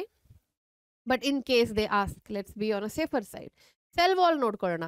ಡಯಾಟಮ್ಸ್ ಅಲ್ಲಿ ಸೆಲ್ಯುಲೋಸ್ ಪ್ಲಸ್ ಸಿಲಿಕಾ ಇತ್ತು. ಇಲ್ಲಿ ನಿಮಗೆ ಬರೀ ಸೆಲ್ಯುಲೋಸ್ ಕಾಣಿಸ್ತಾ ಇದೆ ಆ್ಯಂಡ್ ಅದು ಕೂಡ ಸ್ಟಿಫ್ ಪ್ಲೇಟ್ ರೀತಿಯಲ್ಲಿ ಡೆಪೊಸಿಷನ್ ಅನ್ನ ತೋರಿಸುತ್ತೆ. ಓಕೆ, ಸಿಲಿಕಾ ಇಲ್ಲ, ಬರೀ ಸೆಲ್ಯುಲೋಸ್ ಅಂತ ಅನ್ಕೊಳ್ಳಿ. ಸ್ಟಿಫ್ ಪ್ಲೇಟ್ ಅನ್ನೋ ಒಂದು ವರ್ಡ್ ಅನ್ನ ಯೂಸ್ ಮಾಡಿದ್ದಾರೆ. ಇದನ್ನ ಡಯಾಟಮ್ಸ್ ಅಲ್ಲಿ ಯೂಸ್ ಮಾಡಿಲ್ಲ. ನೆಕ್ಸ್ಟ್, ಡಯಾಟಮ್ಸ್ ಅಲ್ಲಿ ಫ್ಲಾಜೆಲಾ ಕೂಡ ಇಲ್ಲ, ಸೀಲಿಯಾ ಕೂಡ ಇಲ್ಲ ಅಂತ ಮೆನ್ಷನ್ ಮಾಡಿದ್ದಾರೆ. ಇಲ್ಲಿ 2 ಫ್ಲಾಜೆಲಾ ಇದೆ, ಅದಕ್ಕೋಸ್ಕರ ಹೆಸರು ಡೈನೋಫ್ಲಾಜೆಲೇಟ್ಸ್. ಡೈನೋಫ್ಲಾಜೆಲೇಟ್ಸ್ 2 ಫ್ಲಾಜೆಲಾ ಇದೆ. ಒನ್ ಲೈಸ್ ಲಾಂಗಿಟ್ಯೂಡ್ನಲ್ಲಿ, ಒಂದು ಲಾಂಗಿಟ್ಯೂಡ್ನಲ್ ಅಂದ್ರೆ ಉದ್ದ, and other ಟ್ರಾನ್ಸ್ಫರ್ಸ್ಲಿ in a furrow between the wall plates ಅಂತ. ಇದನ್ನ ಹೇಗೆ ತೋರಿಸೋಣ? I will show it to you here in the diagram. ನೀವು ಕೂಡ ಬೇಕಂದ್ರೆ ಯಾವುದಾದ್ರೂ ಬ್ರೈಟ್ ಆಗಿರುವಂಥ ಪೆನ್ನಲ್ಲಿ ಡ್ರಾ ಮಾಡ್ಕೊಳ್ಬಹುದು. You can see one here. ಇದು ಒಂದು ಫ್ಲಾಜೆಲ್ಲಾ. ಇದನ್ನ ಲಾಂಗಿಟ್ಯೂಡಿನಲ್ ಫ್ಲಾಜೆಲ್ಲಾ ಅಂತ ಬರ್ಕೊಂಬಿಡಿ ಬೇಕಂದ್ರೆ. ಲಾಂಗಿಟ್ಯೂಡ್ನಲ್ ಫ್ಲಾಜೆಲ್ಲಾ, ಉದ್ದ. ಟ್ರಾನ್ಸ್ಫರ್ಸ್ ಎಲ್ಲಿ ಬರುತ್ತೆ? Can U C? ಇಲ್ಲಿ ಒಂದು ಡಿಪ್ರೆಷನ್ ಇದೆ. Here also there is a depression. ಅದರ ಒಳಗಡೆ ಚಿಕ್ಕದಾಗಿರುವಂಥ ಒಂದು ಫ್ಲಾಜೆಲ್ಲಾ ಹೀಗಿರುತ್ತೆ. ಇದನ್ನ ಟ್ರಾನ್ಸ್ವರ್ಸ್ ಫ್ಲಾಜೆಲ್ಲಾ ಅಂತ ಕರಿತೀವಿ. Transverse flagella. ಸೊ ಒಂದು ಉದ್ದವಾಗಿರುವಂಥದ್ದು. One lies ಲಾಂಗಿಟ್ಯೂಡ್ನಲ್ಲಿ, this is long, ಇದು ಉದ್ದ ಇದೆ. ಆ್ಯಂಡ್ ಟ್ರಾನ್ಸ್ಫರ್ಸ್ ಆಗಿ ಇರುವಂಥದ್ದು ಸ್ವಲ್ಪ ಶಾರ್ಟ್ ಆಗಿದೆ. 2 ಫಂಕ್ಷನಲ್ಲೇ 2 ಹೆಲ್ಪ್ ಮಾಡುತ್ತೆ. But one is long and the other one is short ಅಂತ ನೆನ್ಪಿಟ್ಕೊಳ್ಳಿ. ಓಕೆ, ಇಷ್ಟೇ ಅವ್ರು ಕೇಳಿರೋದು, ಇಷ್ಟೇ ಹೇಳಿರೋದು. Nothing else you have to remember. That's what. NCERT ಓದ್ಕೊಂಡು ಹೋದರೆ ಚಾಪ್ಟರ್ಸ್ ಎಷ್ಟು ಸಿಂಪಲ್ ಆಗುತ್ತೆ. NCERTನ ಓದೋದು ಹೇಗೆ ಅಂತ ಗೊತ್ತಿರಬೇಕು ಅಷ್ಟೇ. That's why we are here to help you. Next, very often red ಡೈನೋಫ್ಲಾಜೆಲೇಟ್ಸ್. ನಾವು ರೆಡ್ ಏನಂತ ಹೇಳಿದ್ದಾರೆ? ಬೇರೆ ಬೇರೆ ಕಲರ್ಸ್ ಇದೆ ಅಂತ ಹೇಳಿದ್ದಾರೆ. ಅದರಲ್ಲೂ ಈ ರೆಡ್ ಡೈನೋಫ್ಲಾಜೆಲೇಟ್ ಸ್ವಲ್ಪ ಸ್ಪೆಷಾಲಿಟಿಯನ್ನು ತೋರಿಸ್ತಾ ಇದೆ. ಯಾವುದದು ರೆಡ್ ಡೈನೋಫ್ಲಾಜೆಲೇಟ್? ಗೋನಿಯೋಲ್ಯಾಕ್ಸ್ ಅಂತ ಒಂದು ರೆಡ್ ಡೈನೋಫ್ಲಾಜೆಲೇಟ್ ಇದೆ. ಇದು ನಾವು because of recent events of global warming, ನೀರು ಕೆಲವೊಮ್ಮೆ ಸಮುದ್ರದ ನೀರು, there is a lot of water right oceans ಅಲ್ಲಿ. ಸೊ ಕೆಲವು ಜಾಗ ಮಾತ್ರ ಈ ನೀರಲ್ಲಿ ಸ್ವಲ್ಪ ಬೆಚ್ಚಗಾಗುತ್ತೆ. And because of that ವಾರ್ಮ್ತ್ in water, ಗೋನಿಯೋಲ್ಯಾಕ್ಸಿಗೆ ತುಂಬ ಖುಷಿ. ಅದೇನು ಮಾಡುತ್ತೆ? ಕಂಡೀಷನ್ಸ್ ತುಂಬ ಫೇವರೇಬಲ್ ಆಗಿದೆ, why not reproduce ಏಸೆಕ್ಚುಲಿ and increase hour number ಅಂತ ಅಂದ್ಕೊಳ್ಳುತ್ತೆ. ಸೊ ಆ ನೀರಿನ ವಾರ್ಮ್ತಿಗೆ ವಾರ್ಮ್ತ್ ಅದಕ್ಕೆ ಇಷ್ಟ ಆಗಿ it starts to show fission, binary fission ಅನ್ನು ತೋರಿಸ್ಕೊಂಡು, ವಿಚ್ ಇಸ್ ಏಸೆಕ್ಚುಯಲ್ ರೀಪ್ರೊಡಕ್ಷನ್. ಡಿವೈಡ್ ಆಗಿ ಆಗಿ ಆಗಿ ಸಮುದ್ರದ ನೀರಲ್ಲಿ ಪೂರ್ತಿ ಅಲ್ಲ, ಆ ಜಾಗದಲ್ಲಿ which ever portion is warm, ಅಲ್ಲಿ ರೀಪ್ರೊಡಕ್ಷನ್ ಅನ್ನು ತೋರಿಸಿ ಅದರ ನಂಬರ್ ಎಷ್ಟು ಹೆಚ್ಚಾಗುತ್ತೆ ಅಂತ ಹೇಳಿದ್ರೆ ಆ ಭಾಗ ಮಾತ್ರ appears to B pinkish in colour. ಇಲ್ಲಿ ರೆಡ್ ಟೈಡ್ ಅಂತ ಮೆನ್ಷನ್ ಮಾಡಿದ್ದಾರೆ. ರೆಡ್ ಆಗಿ ಕಾಣಿಸಲ್ಲ, ಸಮ್ವಾಟ್ ಪಿಂಕಿಶ್ ಇನ್ ಕಲರ್ ಕಾಣಿಸುತ್ತೆ. ಓಕೆನಾ? ನಾವು this appears to be very beautiful. Imagine ನೀವು ಬೀಚಿಗೆ ಹೋಗ್ತಾ ಇದ್ರೆ and one particular part appears to B pink. ನಿಮ್ಗೆ ಎಷ್ಟು ಎಕ್ಸೈಟ್ಮೆಂಟ್ ಆಗ್ಬೋದು, ಎಷ್ಟು ಒಂದು ಕುತೂಹಲ ಆಗ್ಬೋದು. But actually it is not good for the health of the ocean. ಯಾಕಂತ ಹೇಳಿದ್ರೆ ಈ ಗೋನಿಯೋಲ್ಯಾಕ್ಸ್ ಇದೆಯಲ್ವಾ, ಅಂಥ ಓವರ್ ಮಲ್ಟಿಪ್ಲೈ ಆಗುವಾಗ ಟಾಕ್ಸಿನ್ಸ್ ಅನ್ನ ರಿಲೀಸ್ ಮಾಡುತ್ತೆ. ನೀವಂತೀರ ಮ್ಯಾಮ್ ನಾರ್ಮಲ್ ಆಗಿ ಮಾಡಲ್ವಾ? ಮಾಡುತ್ತೆ. But now that the number is very high, toxin ಇದು ಕಾನ್ಸಂಟ್ರೇಷನ್ ಇನ್ ವಾಟರ್ ಜಾಸ್ತಿ ಆಯಿತು. ಜಾಸ್ತಿ ಆದ ತಕ್ಷಣ ಅದರ್ ಆರ್ಗ್ಯಾನಿಸಮ್ಸ್ ಅಥವಾ ಎಕ್ವಾಟಿಕ್ ಆರ್ಗ್ಯಾನಿಸಮ್ಸ್ಗೆ ಅದು ಪಾಯ್ಸನ್ ಥರ ಕೆಲಸ ಮಾಡಿ it causes death in them. Shell fish poisoning ಅಂತ ಇದನ್ನ ಹೇಳ್ತಾರೆ. ಇದು ಒಂದು ಫಿನಾಮಿನನ್. ಆ ವರ್ಡನ್ನು ಬರೆಯಲ್ಲ ಬಿಕಾಸ್ ಇಲ್ಲಿ ಮೆನ್ಷನ್ ಮಾಡಿಲ್ಲ. So toxins release by such large numbers May even kill other marine animals such as fishes ಅಂತ ಮೆನ್ಷನ್ ಮಾಡಿದ್ದಾರೆ. ಈವನ್ ಕ್ರಸ್ಟೇಷಿಯನ್ಸ್, ಮೊಲಸ್ಕನ್ಸ್ ಅನ್ನ ಕೂಡ ಸಾಯಿಸೋ ಎಬಿಲಿಟಿ ಅನ್ನೋದು ಇಟ್ಕೊಂಡಿದೆ. It's A neurotoxin. Okay, so ಗೋನಿಯೋಲ್ಯಾಕ್ಸ್ ಮಾತ್ರ ನಿಮಗೆ ಆಸ್ ಅನ್ ಎಕ್ಸಾಂಪಲ್ ಕೊಟ್ಟಿರೋದು. ಆ್ಯಂಡ್ ಇಷ್ಟನ್ನು ನೀವು ನೆನ್ಪಿಟ್ಕೊಂಡ್ರೆ ಸಾಕು. ರೆಡ್ ಟೈಡ್ ಏನು ಮಾಡ್ತಾರೆ ಎಕ್ಸಾಮಲ್ಲಿ? ರೆಡ್ ಸಿ ಅಂತ ಕೊಟ್ಬಿಡ್ತಾರೆ. Red C is different. Red C ನಿಮಗೆ ಸಯನೋ ಬ್ಯಾಕ್ಟೀರಿಯಾ ಕಿಂಗ್ಡಮ್ ಮೊನೆರಾಕ್ಕೆ ರಿಲೇಟ್ ಆಗೋದು, which you have not studied at all. ನೀವು ಓದೇ ಇಲ್ಲ. ನೀವು ಓದಿರೋದು ರೆಡ್ ಟೈಡ್ ಅನ್ನೋ ವರ್ಡ್. ಅದನ್ನು ನೆನ್ಪಿಟ್ಕೊಳ್ಳಿ, ಅಷ್ಟು ಸಾಕು. ರೈಟ್, ಮುಂದೆ ಹೋಗೋಣ. ಯೂಗ್ಲಿನಾಯ್ಡ್ಸ್ ಅನ್ನೋ ಮೂರನೇ ಗ್ರೂಪ್ ಅನ್ನ ನೋಡೋಣ. This is the third photosynthetic group. However ಇದರಲ್ಲಿ ಕೂಡ ಕೆಲವು ಸ್ಪೆಷಾಲಿಟಿಗಳಿವೆ. ಯಾವುದು ಅಂತ ನೋಡೋಣ. This is the diagram of ಯೂಗ್ಲಿನಾ that is given. Majority of them are fresh water. Okay, marine ಸ್ವಲ್ಪ ಕಮ್ಮಿ and found in stagnant water, ನಿಂತಿರೋ ನೀರು ಕೆರೆಗಳಲ್ಲಿ okay ಕಾಣಿಸುವಂಥದ್ದು ಯೂಗ್ಲಿನ fresh water. Instead of a cell wall, ಅಂದರೆ ಸೆಲ್ ವಾಲ್ ಇಲ್ಲ, they have a protein rich layer called ಪೆಲಿಕಲ್ which makes their body flexible. So cell wall ಇದೆಯಾ? No cell wall. Again ಬೇಕಂದ್ರೆ ಬರ್ಕೊಂಬಿಡಿ, no cell wall, ಇಲ್ಲೇ ಬರ್ಕೊಂಬಿಡಿ, no cell wall, but cell membrane ಹೊರಗಡೆ ಒಂದು additional layer ಇದೆ, ಇದನ್ನ ಪೆಲಿಕಲ್ ಅಂತ ಕರಿತಾ ಇದೀವಿ. It is rich in protein, ಅದಕ್ಕೋಸ್ಕರ ಫ್ಲೆಕ್ಸಿಬಲ್ ಇದೆ. ಫ್ಲೆಕ್ಸಿಬಲ್ ಅಂದ್ರೆ ಏನು? ಲೈಕ್ ಅವ muscle cells, contraction relaxation ability ಇದೆ ಇದಕ್ಕೆ ಸ್ವಲ್ಪ ಹಂತಕ್ಕೆ. Okay, to a certain level. ತುಂಬ ಕಾಂಟ್ರಾಕ್ಷನ್ ಮತ್ತು ರಿಲ್ಯಾಕ್ಸೇಷನ್ ಇಲ್ಲ, but to a level it can contract and relax, ಅದಕ್ಕೆ ಫ್ಲೆಕ್ಸಿಬಲ್ ಅಂತ ಕರಿತಾ ಇದ್ದಾರೆ. ಬೆಂಡ್ ಆಗೋ ಎಬಿಲಿಟಿ ಇದೆ ಅದಕ್ಕೆ. All right, they have 2 ಫ್ಲಾಜೆಲ್ಲ. Okay, 2 ಫ್ಲಾಜೆಲ್ಲ ಇದೆ. Very good. ಒಂದು ಶಾರ್ಟ್ ಆ್ಯಂಡ್ ಒಂದು ಲಾಂಗ್. ಇದರಲ್ಲಿ ಬೇಕಂದ್ರೆ ಅಗೇನ್ ಒಂದು ಬರ್ಕೊಳ್ಳಿ, short is non functional. Short ಮೇಲೇನೆ ಇಲ್ಲಿ ನೀವು ಬರ್ಕೊಂಬೇಡಿ, ನಾನ್ ಫಂಕ್ಷನಲ್ ಅಂತ ಬರ್ಕೊಂಬೇಡಿ. ಈ ಉದ್ದವಾಗಿರುವಂಥದ್ದು ಫಂಕ್ಷನಲ್ ಆಗಿದೆ. ಯು ಕ್ಯಾನ್ ಸಿ ಹಿಯರ್, ಒಂದು ಶಾರ್ಟ್ ಆಗಿದೆ ಇಲ್ಲಿ, and the other one is actually the longer one. All right, okay. Though they are photosynthetic. Now this is very important. They are photosynthetic when light is available. Sunlight iddaga photosynthesis ಮಾಡುತ್ತೆ because it has chlorophyll. But ಒಂದು ವೇಳೆ sunlight ಇಲ್ಲ, then what will they do? And ಅದಕ್ಕೆ ಹಸುವಾಗ್ತಾ ಇದೆ. They will behave like heterotrophs by predating on other smaller organisms. ಚಿಕ್ಕವಾಗಿರುವಂಥ organisms ಅನ್ನ ಎನ್ಗಲ್ಫ್ ಮಾಡಿಕೊಂಡು digest ಮಾಡೋ ಎಬಿಲಿಟಿಯನ್ನು ಇದು ಇಟ್ಕೊಂಡಿದೆ. Okay, so it is showing, so it's quite an interesting organism because autotrophic nature ಕೂಡ ತೋರಿಸ್ತಾ ಇದೆ, heterotrophic ಕೂಡ ತೋರಿಸ್ತಾ ಇದೆ. ಸೊ ನಾವು ಈ ಮೋಡ್ ಆಫ್ ನ್ಯೂಟ್ರಿಷನ್ ತುಂಬ ಯುನೀಕ್ ಆಗಿರೋ ಕಾರಣದಿಂದ ಇದನ್ನ ಮಿಕ್ಸೋಟ್ರೋಫಿಕ್ ನ್ಯೂಟ್ರಿಷನ್ ಅಂತ ಕರಿತೀವಿ. ಮಿಕ್ಸೋಟ್ರೋಫಿಕ್ ನ್ಯೂಟ್ರಿಷನ್ ಅಂತ ಕರಿತೀವಿ. Again something very unique, ಕೇಳಿರುವಂಥದ್ದು important ಆಗಿದೆ.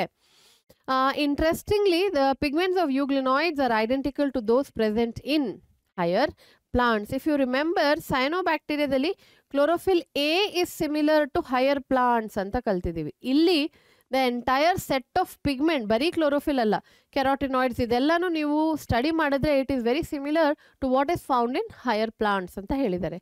ಒಂದೇ ಎಕ್ಸಾಂಪಲ್ ಕೊಟ್ಟಿರೋದು, and ಅದೇ ಯೂಗ್ಲಿನಾ, and this is the image. ಯಾವುದೇ ಲೇಬಲಿಂಗ್ ಮಾಡಿಲ್ಲ ಇದರಲ್ಲಿ. ಸೊ ನಿಮಗೆ ಇದನ್ನು ಹೇಗೆ ಕೇಳ್ತಾರೆ, ಲೇಬಲ್ ಮಾಡಿ ಪಾರ್ಟ್ ಐಡೆಂಟಿಫೈ ಮಾಡಿ ಅಂತ ಕೇಳೋ ಚಾನ್ಸಸ್ ಕಮ್ಮಿ ಇದೆ. ಹವೆವರ್ ಇದನ್ನು ಕೊಟ್ಟು ಇದು ಯಾವ ಆರ್ಗ್ಯಾನಿಸಮ್ ಅಂತ ಕೇಳುವಂಥ ಚಾನ್ಸ್ ಇದೆ. ಆಲ್ ರೈಟ್, ನೆನ್ಪಿಟ್ಕೊಳ್ಳಿ. ಸೊ ಏನೆಲ್ಲ ಇಂಪಾರ್ಟೆಂಟ್ ಆಗಿರುವಂಥದ್ದು, ಒಂದು the word ಪೆಲಿಕಲ್, ಮಿಕ್ಸೋಟ್ರೋಫಿಕ್ nutrition, pigment similar to higher plants, ಹಾಗೆ ಯೂಗ್ಲಿನಾ. Okay, example, the name of the ಎಕ್ಸಾಂಪಲನ್ನು ಕೇಳೋ ಎಬಿಲಿಟಿ ಇದೆ. ಐ ಹೋಪ್ ಅಗೇನ್ ಇದು ಕೂಡ ನಿಮಗೆ ಅರ್ಥ ಆಗಿದೆ. ನೋ ಮಚ್ ಡೌಟ್ ಅಂತ ಅಂದ್ಕೊಂಡಿದ್ದೀನಿ. Let's go to the next part. ಯೂಗ್ಲಿನಾಯ್ಡ್ಸ್ ಆದ ನಂತರ ಏನನ್ನ ಕಲಿಬೇಕು? ಸ್ಲೈಮ್ ಮೋಲ್ಡ್ಸ್ ಅಂತ ಕಲಿಬೇಕು. ಸ್ಲೈಮ್ ಮೋಲ್ಡ್ಸ್ ಅಂತ ಕಲಿಬೇಕಾಗುತ್ತೆ. So let's see what about slime moulds we have to remember. Slime moulds ಬಗ್ಗೆ ಏನೇನ ನೆನ್ಪಿಟ್ಕೊಳ್ಬೇಕು ಅಂತ ನೋಡೋಣ. Right, here. Okay, slime moulds ಅಂತ ಹೇಳುವಾಗ ಸ್ಲೈಮ್ ಮೋಲ್ಡ್ಸ್, ಸ್ಲೈಮ್ ಅಂತ ಹೇಳಿದ್ರೆ ಸ್ಲೈಮಿ ನೇಚರ್ ಅಂತ ಹೇಳಿದ್ರೆ ಹೇಗೆ? ಈ ಬೆಂಡೆಕಾಯಿ ಕಟ್ ಮಾಡುವಾಗ ಒಂದು ರೀತಿಯ ಮ್ಯೂಸಿಲೇಜ್ ಹೊರಗಡೆ ಬರುತ್ತೆ. That is basically ಸ್ಲೈಮಿ in nature. Slime mould ಅಂದರೆ fungi. So mould is more of a reference to fungi. So may be in earlier classification ಇದು ಪ್ರೊಟಿಸ್ಟಾ ಅಲ್ಲ, ಫಂಗೈ ಇರಬಹುದು ಅಂತ ಹಾಕಿದ್ರೇನು, then they realise that these are ಯೂನಿಸೆಲ್ಲಾ ಯೂಕ್ಯಾರಿಯೋಟ್ಸ್, ಇದನ್ನ Kingdom ಪ್ರೊಟಿಸ್ಟಾದಲ್ಲಿ ಇಡಬೇಕು ಅಂತ. Right, very important. Mode of nutrition change ಆಯಿತು. ಇಲ್ಲಿ ತನಕ ಫೋಟೋಸಿಂಥೆಟಿಕ್ ಅಂತ ಓದಿದ್ರ. ನಾವು ಸ್ಲೈಮ್ ಮೋಲ್ಡ್ ಅಂದ ತಕ್ಷಣ ದೇ ಆರ್ ಸ್ಯಾಪ್ರೋಫೈಟಿಕ್ ಪ್ರೊಟಿಸ್ಟ್ ಅಂತ ನೆನ್ಪಿಟ್ಕೊಳ್ಳಿ. ಸ್ಯಾಪ್ರೋಫೈಟಿಕ್ ಪ್ರೊಟಿಸ್ಟ್ ಅಂತ ನೆನ್ಪಿಟ್ಕೊಳ್ಳಿ. And their body moves along decaying ಟ್ವಿಗ್ಸ್ and leaves engulfing organic material. So major ಆಗಿ ಏನನ್ನ ಡಿಕಂಪೋಸ್ ಮಾಡ್ತಾ ಇದೆ? ಪ್ಲಾಂಟ್ ರಿಮೇನ್ಸ್ ಅನ್ನ ಇದು ಡಿಕಂಪೋಸ್ ಮಾಡ್ತಾ ಇದೆ ಅಂತ ಅರ್ಥ. Okay, under suitable conditions. ನಾವು pay attention to this. Under suitable conditions ಅನ್ನ ಎಕ್ಸಾಮ್ ಅಲ್ಲಿ ಅಂಡರ್ ಫೇವರೇಬಲ್ ಕಂಡೀಷನ್ಸ್ ಅಂತ ಕೂಡ ಮೆನ್ಷನ್ ಮಾಡಬಹುದು.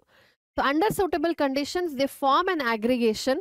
ಕಂಡೀಷನ್ಸ್ ತುಂಬ ಫೇವರೇಬಲ್ ಆಗಿದ್ದಾಗ, ಟೆಂಪ್ರೇಚರ್ ಚೆನ್ನಾಗಿದೆ, ನೀರಿನ ಅಂಶ ಕರೆಕ್ಟ್ ಆಗಿದೆ, ತಿನ್ನಕ್ಕೆ ದಸ್ good amount of organic matter, ಇದನ್ನ ನಾವು ಫೇವರೇಬಲ್ ಕಂಡೀಷನ್ಸ್ ಅಂತ ಹೇಳ್ತೀವಿ. ಓಕೆ, ಸೂಟೇಬಲ್ ಕಂಡೀಷನ್ಸ್ ಅಂತ ಹೇಳ್ತೀವಿ. ಏನು ಮಾಡುತ್ತೆ? ಈ ಸೆಲ್ಸ್ಗಳು ಒಂದಕ್ಕೊಂದು ಅಂಟ್ಕೊಂಡು ಒಂದು ಗುಂಪನ್ನು ಕ್ರಿಯೇಟ್ ಮಾಡುತ್ತೆ. ಆ ಗುಂಪನ್ನು ಪ್ಲಾಸ್ಮೋಡಿಯಂ ಅಂತೀವಿ. ಇಮ್ಯಾಜಿನ್ ಒಂದೊಂದೇ ಸೆಲ್ಸ್ ಆ ಕಡೆ ಈ ಕಡೆ ಬಿದ್ಕೊಂಡಿದೆ and suddenly they realise that the conditions are very favourable. ಏನು ಮಾಡೋಣ?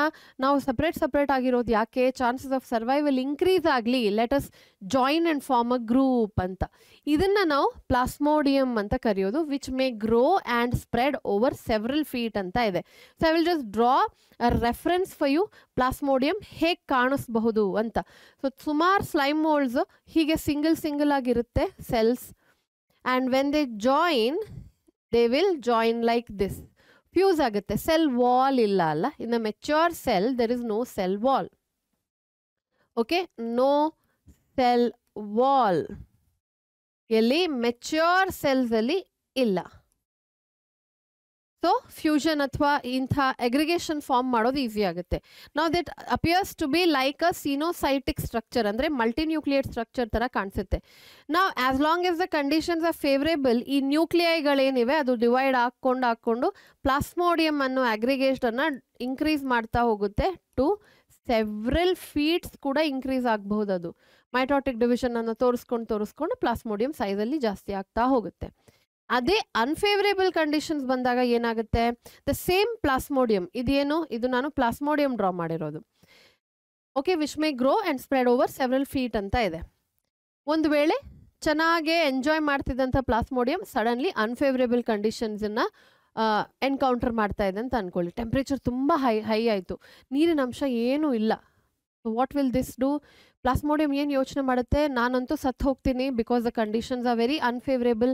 ಒಂದು ಕೆಲಸ ಮಾಡೋಣ, ಲೆಟ್ ಮಿ ರೀಪ್ರೊಡ್ಯೂಸ್ ಆ್ಯಂಡ್ ನಾನು ಅಟ್ಲೀಸ್ಟ್ ನೆಕ್ಸ್ಟ್ ಜನ್ರೇಷನ್, ಅಂದರೆ ನಾನು ಪ್ರೊಡ್ಯೂಸ್ ಮಾಡುವಂತಹ ರಿಪ್ರೊಡಕ್ಟಿವ್ ಸೆಲ್ ಏನಿದೆ ಅದು ಅಟ್ಲೀಸ್ಟ್ ಸರ್ವೈವ್ ಆಗಲಿ, so that the species doesn't get wiped of ಅಂತ ಒಂದು ಯೋಚನೆ ಅಂತ ಹೇಳ್ಬಹುದು.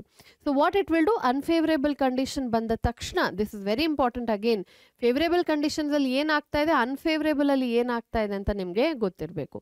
ಅನ್ಫೇವರೇಬಲ್ ಕಂಡೀಷನ್ ಆದ ತಕ್ಷಣ ಇದೇ plasmodium which was growing and which was very happy will immediately start farming fruiting bodies and ಇದನ್ನು ನಾವು ಸ್ಪೊರಾಂಜಿ ಅಂತ ಕರಿತೀವಿ. ಅದಕ್ಕೋಸ್ಕರ ಮೋಲ್ಡ್ ಅನ್ನೋ ಹೆಸರಿದೆ ಇದಕ್ಕೆ.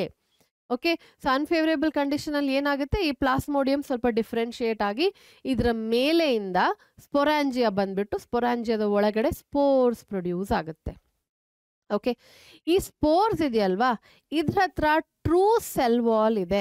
Y is it producing spore? Because ಸ್ಪೋರ್ಸಿಗೆ unfavourable ಕಂಡೀಷನಲ್ಲಿ survive ಆಗೋ ಎಬಿಲಿಟಿ ಇದೆ, because it has a protective layer. True wall ಅಂದ ತಕ್ಷಣ ಸೆಲ್ಯುಲೋಸಿಕ್ ಸೆಲ್ ವಾಲ್ ಅಂತ ಬರುತ್ತೆ. ಸೊ ಸೆಲ್ಯುಲೋಸ್ ಅಂತ ಬ್ರ್ಯಾಕೆಟಲ್ಲಿ ಹಾಕ್ತಾ ಇದ್ದೀನಿ ನಾನು. Okay, next, they are extremely resistant and survive for many years. Let us say ಈ unfavorable condition 1 ತಿಂಗಳಲ್ಲ 2 ತಿಂಗಳಲ್ಲ 10 ವರ್ಷ ಹೋಯಿತು ಅಂತ ಅನ್ಕೊಳ್ಳಿ, ಎಕ್ಸಾಂಪಲ್ ಕೊಡ್ತಾ ಇದ್ದೀನಿ. even then the spores can survive, chances ಇದೆ. there might be so many other reasons which can kill it, but let's be hopeful, positive ಆಗಿ ಯೋಚನೆ ಮಾಡೋಣ. it can survive ಅಂತ ಅನ್ಕೊಳ್ಳಿ. why it can survive? because it has a cell wall which the mature cell did not have.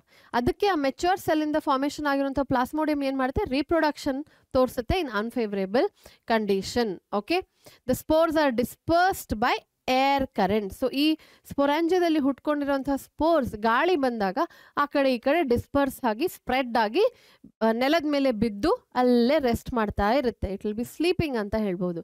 ಒಂದು ವೇಳೆ ಆ spore ಹೋಗಿ ದೂರ ಬಿದ್ದಿದೆ ಆ್ಯಂಡ್ ಆ ಬಿದ್ದಿರೋ ಜಾಗ is very favourable, then what will happen? ಈ ಸ್ಪೋರ್ಸ್ ಹೊರಗಡೆ ಇರುವಂಥ ಸೆಲ್ಯುಲೋಸಿಕ್ ಸೆಲ್ ವಾಲ್ ಇದೆಯಲ್ವಾ, ಅದು ಡೈಜೆಸ್ಟ್ ಆಗುತ್ತೆ and the spore will mature in to a cell which is not having any cell wall ಅಂತ ಹೇಳ್ತೀವಿ.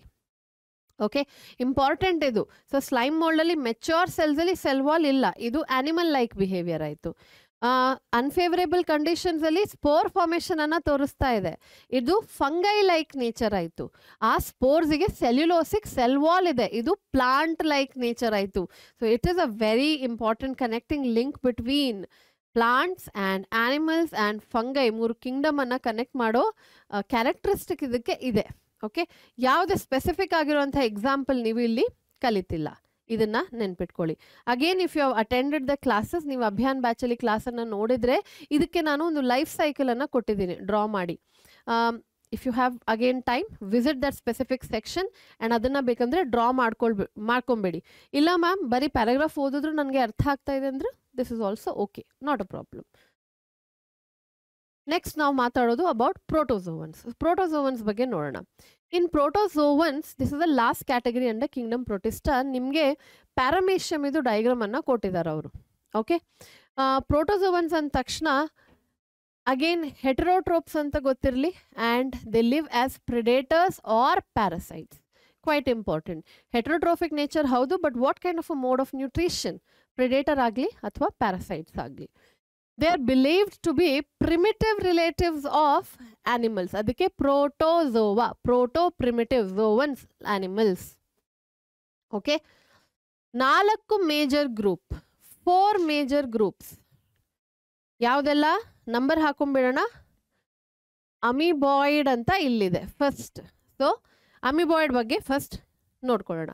ಅಮೀಬಾಯ್ಡ್ ಅಂದ ತಕ್ಷಣ ಒಂದೇ ಎಕ್ಸಾಂಪಲ್ ವಿಚ್ ಇಸ್ ಅಮೀಬಾ ಅಂತ ನೆನ್ಪಿಟ್ಕೊಳ್ಳಿ. ಇನ್ನೊಂದು ನೀವು ಕಲ್ತಿದ್ದೀರಾ ಸೆಕೆಂಡ್ PUC ಅಲ್ಲಿ ಹ್ಯೂಮನ್ ಹೆಲ್ತ್ ಆ್ಯಂಡ್ ಡಿಸೀಸ್ ಅಲ್ಲಿ ಎಂಟಮೀಬಾ ಕಲ್ತಿದ್ದೀರಾ, ಅದು ಇದರ ಅಂಡರಲ್ಲೇ ಬರೋದು.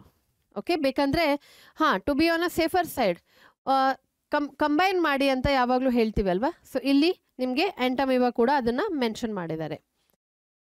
ಓಕೆ, ಫ್ರೆಶ್ ವಾಟರಲ್ಲಿ ಕಾಣಿಸೋಂಥದ್ದು ಮೋಸ್ಟ್ ಆಫನ್, ಕೆಲವೊಮ್ಮೆ ಸಿ ವಾಟರ್ ಅಥವಾ moist ಸಾಯಿಲಲ್ಲಿ. They move and capture food ಅಥವಾ they move and capture they pray by putting out ಸೂಡೋಪೋಡಿಯಾ which is also called as falls feet as in amoeba. Marine form, ಉಪ್ಪಿನಂಶ ಇರುವಂಥ ನೀರಲ್ಲಿ ಯಾವುದಾದ್ರೂ ಅಮೀಬಾದು ವೆರೈಟಿಯನ್ನು ನೀವು ನೋಡಿದ್ರೆ ಅಥವಾ ಸ್ಪೀಶಿಯನ್ನು ನೋಡಿದ್ರೆ they might have silica shells. Normally cell wall ಅಂತೂ ಇಲ್ಲ. Protozoa completely lacks cell wall. The entire group no cell wall ಅಂತ ಬರ್ಕೊಂಬಿಡಿ. ದಟ್ಸ್ ವೈ ಅನಿಮಲ್ ಲೈಕ್ ಅಂತ ನಾವು ಕರೆಯೋದು. ಸೊ ಒಂದು ವೇಳೆ ಮೆರೈನ್ ಫಾರ್ಮ್ ಅಂತ ನೋಡಿದ್ರೆ ಸಿಲಿಕಾ ಡೆಪೋಸಿಷನ್ ಅಂತ ಒಂದು ಶೆಲ್ ಕ್ರಿಯೇಟ್ ಆಗಬಹುದು. Some of them such as ಎಂಟಮೀಬಾ R parasites. ಯಾವ ಡಿಸೀಸನ್ನು ಕಾಸ್ ಮಾಡುತ್ತೆ ಎಂಟಮೀಬಾ? ಎಂಟಮೀಬಾ ಹಿಸ್ಟೋಲಿಟಿಕಾ ಅಮೀಬಿಯಾಸಿಸ್ ಅನ್ನೋ ಡಿಸೀಸನ್ನು ಅಥವಾ ಅಮೀಬಿಕ್ ಡಿಸೆಂಟ್ರಿಯನ್ನು ಕಾಸ್ ಮಾಡುತ್ತೆ ಅಂತ ಗೊತ್ತು ನಮಗೆ. ಸೊ ಬೇಕಂದರೆ ಇಲ್ಲೇ ಡಿಸೀಸನ್ನು ಬರ್ಕೊಂಬಿಡಿ. All right, okay. ಇದು ಡಯಾಗ್ರಾಮ್ ಪ್ಯಾರಾಮೇಷಿಯಮ್, ಇದು not of amoeboid, ಪ್ರೋಟೋಝೋವನ್. So second ಯಾವುದು? 4 ಮೇಜರ್ ಗ್ರೂಪ್ಸ್ ಅಂತ ಹೇಳಿದ್ರಿ. ಓಕೆ, ಇಲ್ಲಿ ಆಯ್ತಾ, ನಮ್ಮದು 4 ಗ್ರೂಪ್ಸ್ ಇಲ್ಲಿ ಪ್ರೆಸೆಂಟ್ ಇದೆ. ಫ್ಲಾಜೆಲೇಟೆಡ್ ಪ್ರೋಟೋಝೋವನ್ ಅಂದ ತಕ್ಷಣ ಲೋಕೋಮೋಟರಿ ಆರ್ಗನ್ ಯಾವುದು? ಫ್ಲಾಜೆಲ್ಲಾ ಆಗುತ್ತೆ. They have flagella. Good. Members of this group R either free living R parasitic. ಒಂದ ಫ್ರೀ ಆಗಿ ಬದುಕ್ತಾ ಇರ್ತಾರೆ, ಇಲ್ಲ ಪ್ಯಾರಾಸೈಟಿಕ್ ಆಗಿ ಬದುಕ್ತಾ ಇರ್ತಾರೆ. ಇದರಲ್ಲಿ ಪ್ಯಾರಾಸೈಟಿಕ್ ಫಾರ್ಮ್ ಯಾವುದು ಅಂತ ಕೊಟ್ಟಿದ್ದಾರೆ? ಟ್ರಿಪ್ಯಾನೋಸೋಮಾ which causes a disease called as sleeping sickness. All right, ನಮ್ಮ ನರ್ವಸ್ ಸಿಸ್ಟಮನ್ನು ಅಫೆಕ್ಟ್ ಮಾಡುವಂಥದ್ದು ಕಾಸಸ್ ಸ್ಲೀಪಿಂಗ್ ಸಿಕ್ನೆಸ್ ಅಂತ ಹೇಳ್ಬಹುದು. ಟ್ರಿಪ್ಯಾನೋಸೋಮಾ ಫ್ಲಾಜೆಲೇಟೆಡ್. Ciliated protozoan ಆದರೆ they have thousands of cilia present on their cells. Cilia ಒಂದೇ ಒಂದು cilia ಇದ್ರೆ ಕಷ್ಟ ನೋಡಿ. ಫ್ಲಾಜೆಲ್ಲಾ ತುಂಬ ಉದ್ದವಾಗಿರುತ್ತೆ. ಸೊ 1, 2 ದೇ ಕ್ಯಾನ್ ಮ್ಯಾನೇಜ್, ಅಷ್ಟು ಸಾಕಾಗುತ್ತೆ ಫಾರ್ ಮೂವ್ಮೆಂಟ್. ಬಟ್ cilia ಅಂದ ತಕ್ಷಣ it is very fine hair like structure. So ಆ ಮೂವ್ಮೆಂಟನ್ನು ಜನರೇಟ್ ಮಾಡಬೇಕಾದ್ರೆ there have to B many cilia. Actively moving organisms because of the presence of thousands of cilia. Okay, ಒಂದು cavity ಇರುತ್ತೆ ಗಲೆಟ್ ಅಂತ, that opens to the outside of the cell surface. The coordinated movement of rose of cilia causes a water Laden with food. Water Laden with food ಅಂದರೆ ನೀರಿನಲ್ಲಿರುವಂತಹ food ಏನಿದೆ ಆ ಸೀಲಿಯದು beating action, because of that the food ನೀರನ್ನು ಒಳಗಡೆ ತಗೊಳುತ್ತೆ. ನೀರಲ್ಲಿ ಇದ್ದಂಥ food ಏನಿದೆ ಅದನ್ನು ಕ್ಯಾಪ್ಚರ್ ಮಾಡ್ಕೊಳ್ಳೋಕ್ಕೆ. And it is ಸ್ಟಿಯರ್ಡ್ in to the ಗಲೆಟ್ ಅಂತ ಇದೆ. Okay, so it's the movement of rows of cilia which causes what? Food to be steered into the gullet. Example ಏನು? ಪ್ಯಾರಮೇಷಿಯಂ ಅಂತ ಕೊಟ್ಟಿದ್ದಾರೆ. ಸೊ ಗಲೆಟ್ ಅನ್ನೋ ವರ್ಡ್ ನಿಮಗೆ ಬರೀ ಸೀಲಿಯಾದಲ್ಲಿ ಸಿಲಿಯೇಟೆಡ್ ಪ್ರೋಟೋಸೋವನಲ್ಲಿ ಮೆನ್ಷನ್ ಆಗಿರೋದು. ಐ ಥಿಂಕ್ ಈ ಡಯಾಗ್ರಾಮ್ ಅಲ್ಲಿ ನೀವು ನೋಡ್ತೀರಾ. I will just highlight it, ಗಲೆಟ್ ಎಲ್ಲಿ ಬರುತ್ತಂತ. So you can see here, ಈ ಭಾಗದಲ್ಲಿ ನಿಮಗೆ ಗಲೆಟ್ ಅನ್ನೋದು ಬರುತ್ತೆ. ಓಕೆ, ಆ ಫುಡ್ ಇದ್ರ ಒಳಗಡೆ ಹೋಗಿ and then it will enter into the cell and it will become part of the food vacuole ಅಂತ ಹೇಳ್ತೀವಿ ನಾವು. ಗಲೆಟ್ ಅನ್ನೋ ಪರ್ಟಿಕ್ಯುಲರ್ ಭಾಗ ರಫ್ಲಿ ಲೇಬಲ್ ಮಾಡ್ತಾ ಇದ್ದೀನಿ ಬಿಕಾಸ್ ಈ ಡಯಾಗ್ರಾಮ್ ಕ್ಲಿಯರ್ ಆಗಿಲ್ಲ. ಇಲ್ಲಿ ಬರುತ್ತೆ. If you want label it so that ನಿಮಗೆ ಲೇಬಲ್ ಮಾಡಿದ ತಕ್ಷಣ ಏನಾಗುತ್ತೆ ಗೊತ್ತಾ? The memory gets solidified a little more. Okay, ಸ್ಪೋರೋಜೋವನ್ಸ್ ಅಲ್ಲಿ ಏನಾಗ್ತಾ ಇದೆ ಅಂತ ನೋಡೋಣ. Divorce organisms that have infectious spore like stage in their life cycle. ಇವಾಗ ನೀವು ಸೆಕೆಂಡ್ PUC ಅಲ್ಲಿ ಅಗೇನ್ ಮಲೇರಿಯಲ್ ಪ್ಯಾರಾಸೈಟ್ ಇದು ಲೈಫ್ ಸೈಕಲ್ ಅನ್ನು ಓದಿದ್ರೆ ಇದು ನಿಮಗೆ ಸ್ವಲ್ಪ ಅರ್ಥ ಆಗ್ಬೋದು. ಸ್ಪೋರೋಜಾಯ್ಡ್ಸ್ ಅನ್ನೋ ಒಂದು ಸ್ಟೇಜ್ ಬರುತ್ತೆ ಇನ್ ಪ್ಲಾಸ್ಮೋಡಿಯಮ್ಸ್ ಲೈಫ್ ಸೈಕಲ್. ಅದು ಇನ್ಫೆಕ್ಷಿಯಸ್ ಸ್ಟೇಜ್ ಆಗಿದೆ. ಆನಫಿಲಿಸ್ ಇಂದ ನಮ್ಮ ಬಾಡಿಗೆ ಸ್ಪೋರೋಜಾಯ್ಡ್ಸ್ ಎಂಟರ್ ಆದರೆ we get malaria.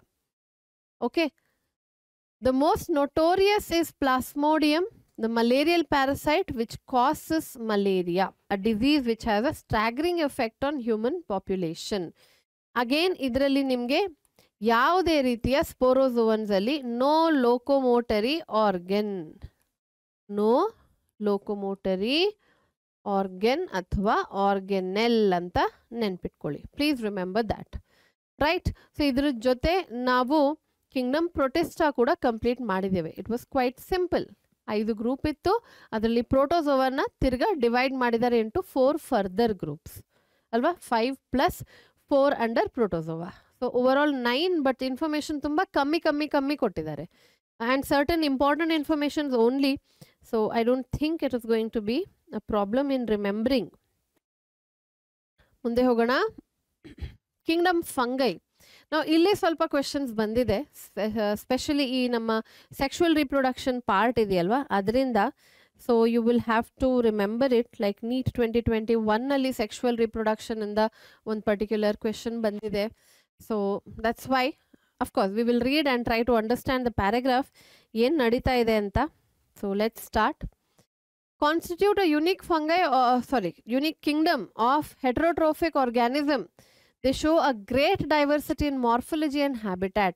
Metabolic diversity bacteriaದಲ್ಲಿ because you find extensive ಏನಂತಾರೆ ಫುಡ್ ಈಟಿಂಗ್ ಹ್ಯಾಬಿಟ್ಸ್ ಅಲ್ಲಿ, ಬಟ್ ಹಿಯರ್ ಇನ್ ಮಾರ್ಫಾಲಜಿ ಮತ್ತು ಹ್ಯಾಬಿಟ್ಯಾಟ್ ಅಲ್ಲಿ ನಿಮಗೆ ಗ್ರೇಟ್ ಡೈವರ್ಸಿಟಿ ಕಾಣಿಸುತ್ತೆ ಅಂತ.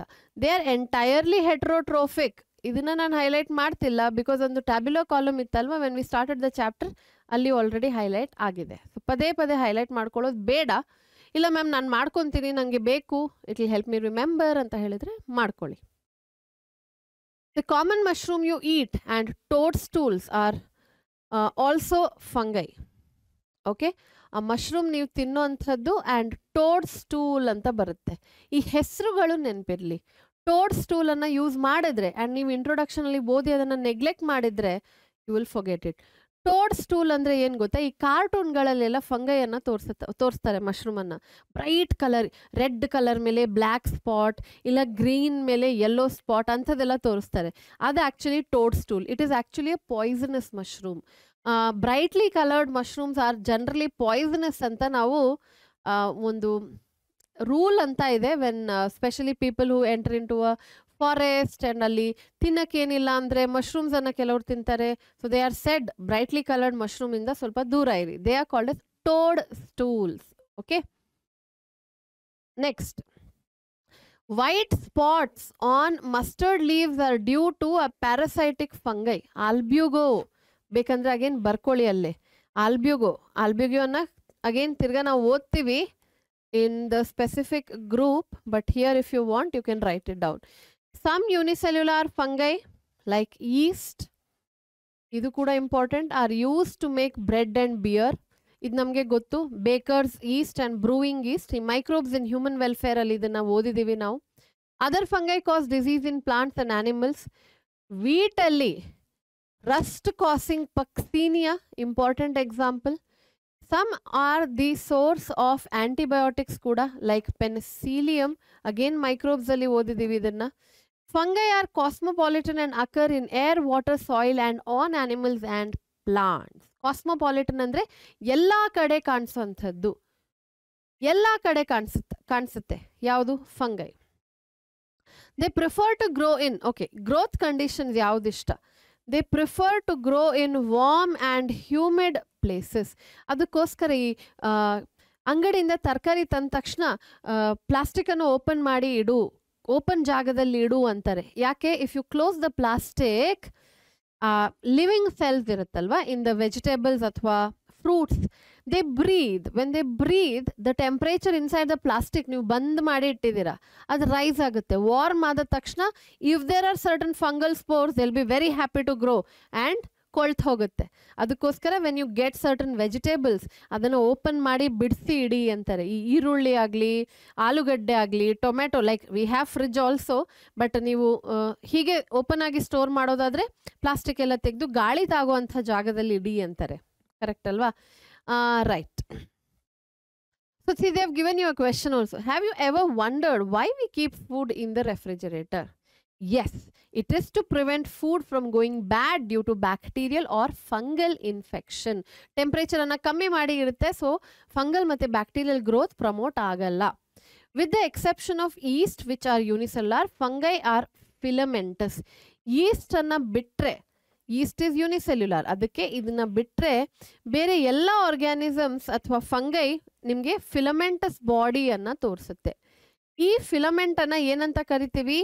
ಈ ಥ್ರೆಡ್ ಲೈಕ್ ಸ್ಟ್ರಕ್ಚರ್ಸನ್ನು ಹೈಫೇ ಅಂತ ಕರಿತೀವಿ. ಉದ್ದವಾಗಿರುತ್ತೆ, ತೆಳ್ಳಗಿರುತ್ತೆ, ಸಪೂರವಾಗಿರುವಂಥದ್ದು ಹೈಫೇ ಅಂತ.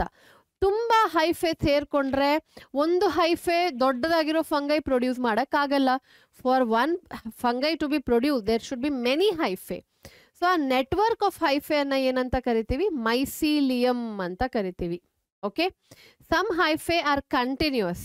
ಕೆಲವು ಹೈಫೇ ಕಂಟಿನ್ಯೂಸ್ ಆಗಿರುತ್ತೆ, ಹೀಗೆ ಡ್ರಾ ಮಾಡ್ಕೊಳ್ಳೋಣ. ಕೆಲವು ಹೈಫೇ ಕಂಟಿನ್ಯೂಸ್ ಆಗಿರುತ್ತೆ, ಒಂದು ಟ್ಯೂಬ್ ಥರ filled with cytoplasm and nuclei ನಿಮಗೆ ಕಂಟಿನ್ಯೂಸ್ ಆಗಿ ಕಾಣಿಸುತ್ತೆ. ಯಾವ ನ್ಯೂಕ್ಲಿಯೈ ಯಾವ ಸೆಲ್ಲಿಗೆ ಬಿಲಾಂಗ್ ಆಗ್ತಾ ಇದೆ ಅಂತ ಗೊತ್ತಾಗಲ್ಲ. ಓಕೆ, ಇದನ್ನ ನಾವು ಸೀನೋಸೈಟಿಕ್ ಹೈಫೇ ಅಂತ ಕರಿತೀವಿ. ಆಲ್ರೆಡಿ ಇಲ್ಲಿ ಮೆನ್ಷನ್ ಮಾಡಿದ್ದಾರೆ, ನಾವು ಬರೀ ಡೈಗ್ರಾಮ್ ಮಾಡ್ಕೊಳ್ಳೋದು. ಈ ಡೈಗ್ರಾಮ್ ಅನ್ನ ಮಾಡ್ಕೊಳ್ಳಿ. See here, coenocytic ಹೈಫೇ basically multinucleated ಅಂತ, continuous tubes filled with multinucleated cytoplasm. Others have septa or cross walls in their hyphae. The cell walls of fungi, okay. Before we go to the next statement, ಸಿನೋಸೈಟಿಕ್ ಆಯಿತು. So ಇದು ಎಸೆಪ್ಟೇಟ್ ಆಯಿತು. ಯಾವುದೇ ಸೆಪ್ಟಾ ಇಲ್ಲ, partition ಇಲ್ಲ. Septate ಅಂದರೆ ಹೇಗಾಗುತ್ತೆ? If it is septate, how will it happen R how will it be done? Septate ಅಂದರೆ ನೋಡಿ ಹೀಗೆ, ಪ್ರತಿ ನ್ಯೂಕ್ಲಿಯಸ್ಸಿಗೆ ಅದರದೇ ಆದ ಒಂದು ಬೌಂಡ್ರಿ ಇದೆ, ಅದು ಯಾವ ಸೆಲ್ಲಿಗೆ ಬಿಲಾಂಗ್ ಆಗ್ತಾ ಇದೆ ಅಂತ ನಮಗೆ ಗೊತ್ತು. ಸೊ ಇದು ಸೆಪ್ಟೇಟ್ ಕಂಡೀಷನ್. ಒಂದು ಚಿಕ್ಕದಾಗಿರುವಂತಹ ಒಂದು ಕಾಮನ್ ಸೆನ್ಸ್ ಇದು ಪಾಯಿಂಟ್ ಅನ್ನ ಹೇಳ್ತೀನಿ. ಈ multinucleated ಸಿನೋಸೈಟಿಕ್ is seen in lower fungi. Lower fungi ಸ್ವಲ್ಪ ಲೆಸ್ ಅಡ್ವಾನ್ಸ್ಡ್ ಫಂಗೈ.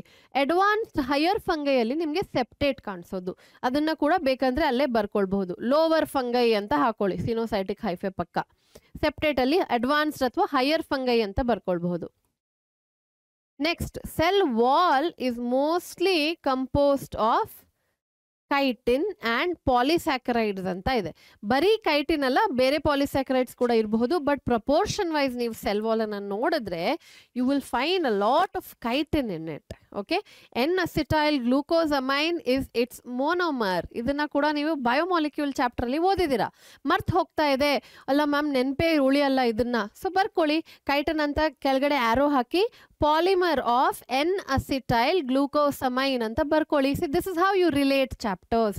ಲಿಂಕ್ ಮಾಡೋದು ಹೀಗೆ ಚಾಪ್ಟರ್ಸ್ ಅನ್ನ. ಅಂಡ್ ಇದನ್ನ ಮಾಡಿದ್ರೆ, ಪದೇ ಪದೇ ಮಾಡಿದ್ರೆ ಟಾಪಿಕ್ ನೆನಪು ಉಳ್ದೇ ಉಳಿಯುತ್ತೆ. Y will you forget it if you reminding your self again and again ಅಲ್ವಾ? ಎಸ್. ಸೊ ಬೇಕಂದ್ರೆ ಪಾಲಿಮರ್ ಆಫ್ N-acetyl glucosamine ಅಂತ ಬರ್ಕೊಳ್ಳಿ. Next, most fungi are heterotrophic and absorb soluble organic matter from dead substrates and hence are called saprophytes. Saprophyte ಇದು ನಮಗೆ definition ಗೊತ್ತೇ ಇದೆ ಅಲ್ವಾ? Dead organic matter ಇಂದ ಹೀರ್ಕೊಳ್ಳೋದು what ever is needed for the growth of fungi. So ಇದನ್ನ ನಾವು ಸ್ಯಾಪ್ರೋಫೈಟ್ ಅಂತ ಕರಿತೀವಿ. ದೋಸ್ that depend on living plants and animals they can be called as parasites. So ಬರೀ ಸ್ಯಾಪ್ರೋಫೈಟ್ಸ್ ಇದಾರ? ನೋ. ಫಂಗೈಯಲ್ಲಿ ನಿಮಗೆ ಪ್ಯಾರಾಸೈಟಿಕ್ ಫಂಗೈ ಕೂಡ ಕಾಣಿಸುತ್ತೆ. Okay, they can also live as ಸಿಂಬಯೋಂಟ್ಸ್. ಸಿಂಬಯೋಂಟ್ಸ್ ಅಂದ ತಕ್ಷಣ ಎರಡಿದೆ. ಒಂದು ಆಲ್ಗೆ ಜೊತೆ ನಿಮಗೆ ಫಂಗೈ ಬದುಕೋದು ಕಾಣಿಸಬಹುದು, ಇದನ್ನ ಲೈಕೆನ್ ಅಂತ ಕರಿತೀವಿ. And then with roots of higher plants such as ಮೈಕೋರೈಸಲ್ association.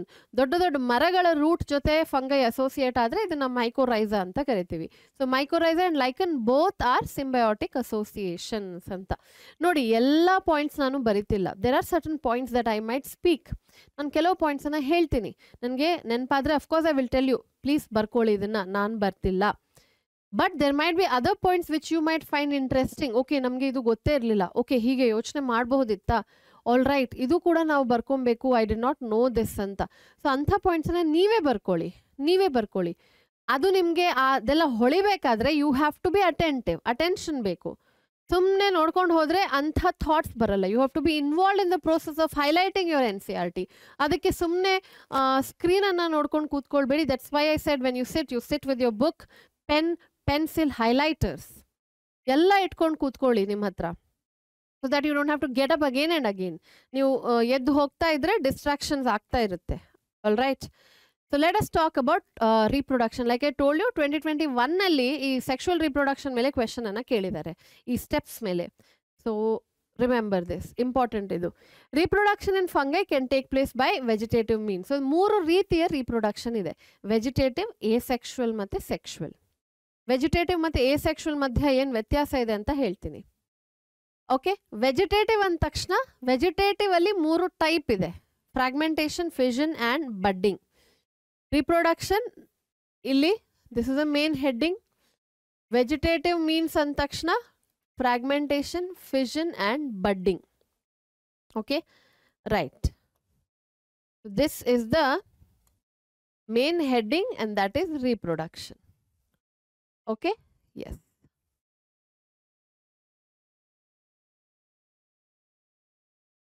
Vegetative ಅಂದ್ರೆ ಏನು? The vegetative cell is directly involve in reproduction. ಬೇರೆ ಯಾವುದೇ ಸ್ಪೆಷಲ್ ಸ್ಟ್ರಕ್ಚರ್ ಕ್ರಿಯೇಟ್ ಆಗ್ತಾ ಇಲ್ಲ. ಸೆಲ್ ಹೇಗಿತ್ತು ಹಾಗೆ ಫಿಷನ್ ಅನ್ನ ತೋರಿಸುತ್ತೆ, ಸೆಲ್ ಹೇಗಿತ್ತು ಹಾಗೆ ಬಡ್ಡಿಂಗ್ ಅನ್ನ ತೋರಿಸುತ್ತೆ. ಹೈಫೆ ಉದ್ದವಾಗಿ ಬೆಳೀತಾ ಇತ್ತು, ಸಡನ್ ಆಗಿ ಕಟ್ ಆಗುತ್ತೆ, ಫ್ರಾಗ್ಮೆಂಟೇಷನ್ ಆಯಿತು. 2 ಫ್ರಾಗ್ಮೆಂಟ್ ಒಂದು ಇಂಡಿಪೆಂಡೆಂಟ್ ಆಗಿರುವಂಥ ಬಾಡಿಯನ್ನು ಕ್ರಿಯೇಟ್ ಮಾಡುತ್ತೆ. ಅರ್ಥ ಆಯ್ತಾ? So vegetative part it self ಹೇಗಿದೆ ಹಾಗೆ. So imagine if it is me, ಯಾರೋ ಹ್ಯೂಮನ್ ಬೀಯಿಂಗ್ ಇದ್ದಾರೆ, ಅವ್ರು ಇಮಿಡಿಯೇಟ್ಲಿ ಕಟ್ಟಾಗಿ 2 ಪಾರ್ಟಿಗಾಗಿ ಗ್ರೋ ಆದ್ರು ಅಂತ ಅನ್ಕೊಳ್ಳಿ. So it will be related to vegetative propagation ಅಥವಾ ವೆಜಿಟೇಟಿವ್ ರೀಪ್ರೊಡಕ್ಷನ್. ಹಾಗೆ ಫಂಗೈ ಕೂಡ. ಆಲ್ ರೈಟ್, ಎಸೆಕ್ಷುವಲ್ ಅಂದ ತಕ್ಷಣ ಏನಾಗುತ್ತೆ, ಏನಾದರೂ ಸ್ಪೆಷಲ್ ಸ್ಟ್ರಕ್ಚರ್ ಕ್ರಿಯೇಟ್ ಆಗಬೇಕು. ಓಕೆ, ಎಸೆಕ್ಷುವಲ್ ಅಂದ ತಕ್ಷಣ ಒಂದು ಸ್ಪೆಷಲ್ ಸ್ಟ್ರಕ್ಚರ್ ಕ್ರಿಯೇಟ್ ಆಗಿ ಅದರಿಂದ ರೀಪ್ರೊಡಕ್ಷನ್ ಆಗುವಂಥದ್ದು. ಬಟ್ ಗೆಮೀಟ್ ಫಾರ್ಮೇಷನ್ ಆಗಲ್ಲ, ಸಿಂಗ್ಯಾಮಿ ಆಗಲ್ಲ, ಝೈಗೋಟ್ ಫಾರ್ಮೇಷನ್ ಇಲ್ಲ. So that's why you are calling it as what? asexual. That's why you're calling it as asexual. Clear? So ಈ asexual ಅಲ್ಲಿ spore formation ಅಂತ ಮೆನ್ಷನ್ ಮಾಡಿದ್ದಾರೆ. Spore formation. See, asexual reproduction ಅಲ್ಲಿ spore formation. Vegetative ಅಲ್ಲಿ spore ಇತ್ತಾ? ಇಲ್ಲ. Can I call asexual reproduction vegetative as a type of asexual reproduction? Yes, you can loosely.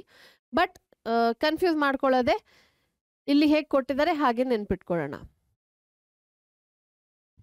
Okay, S.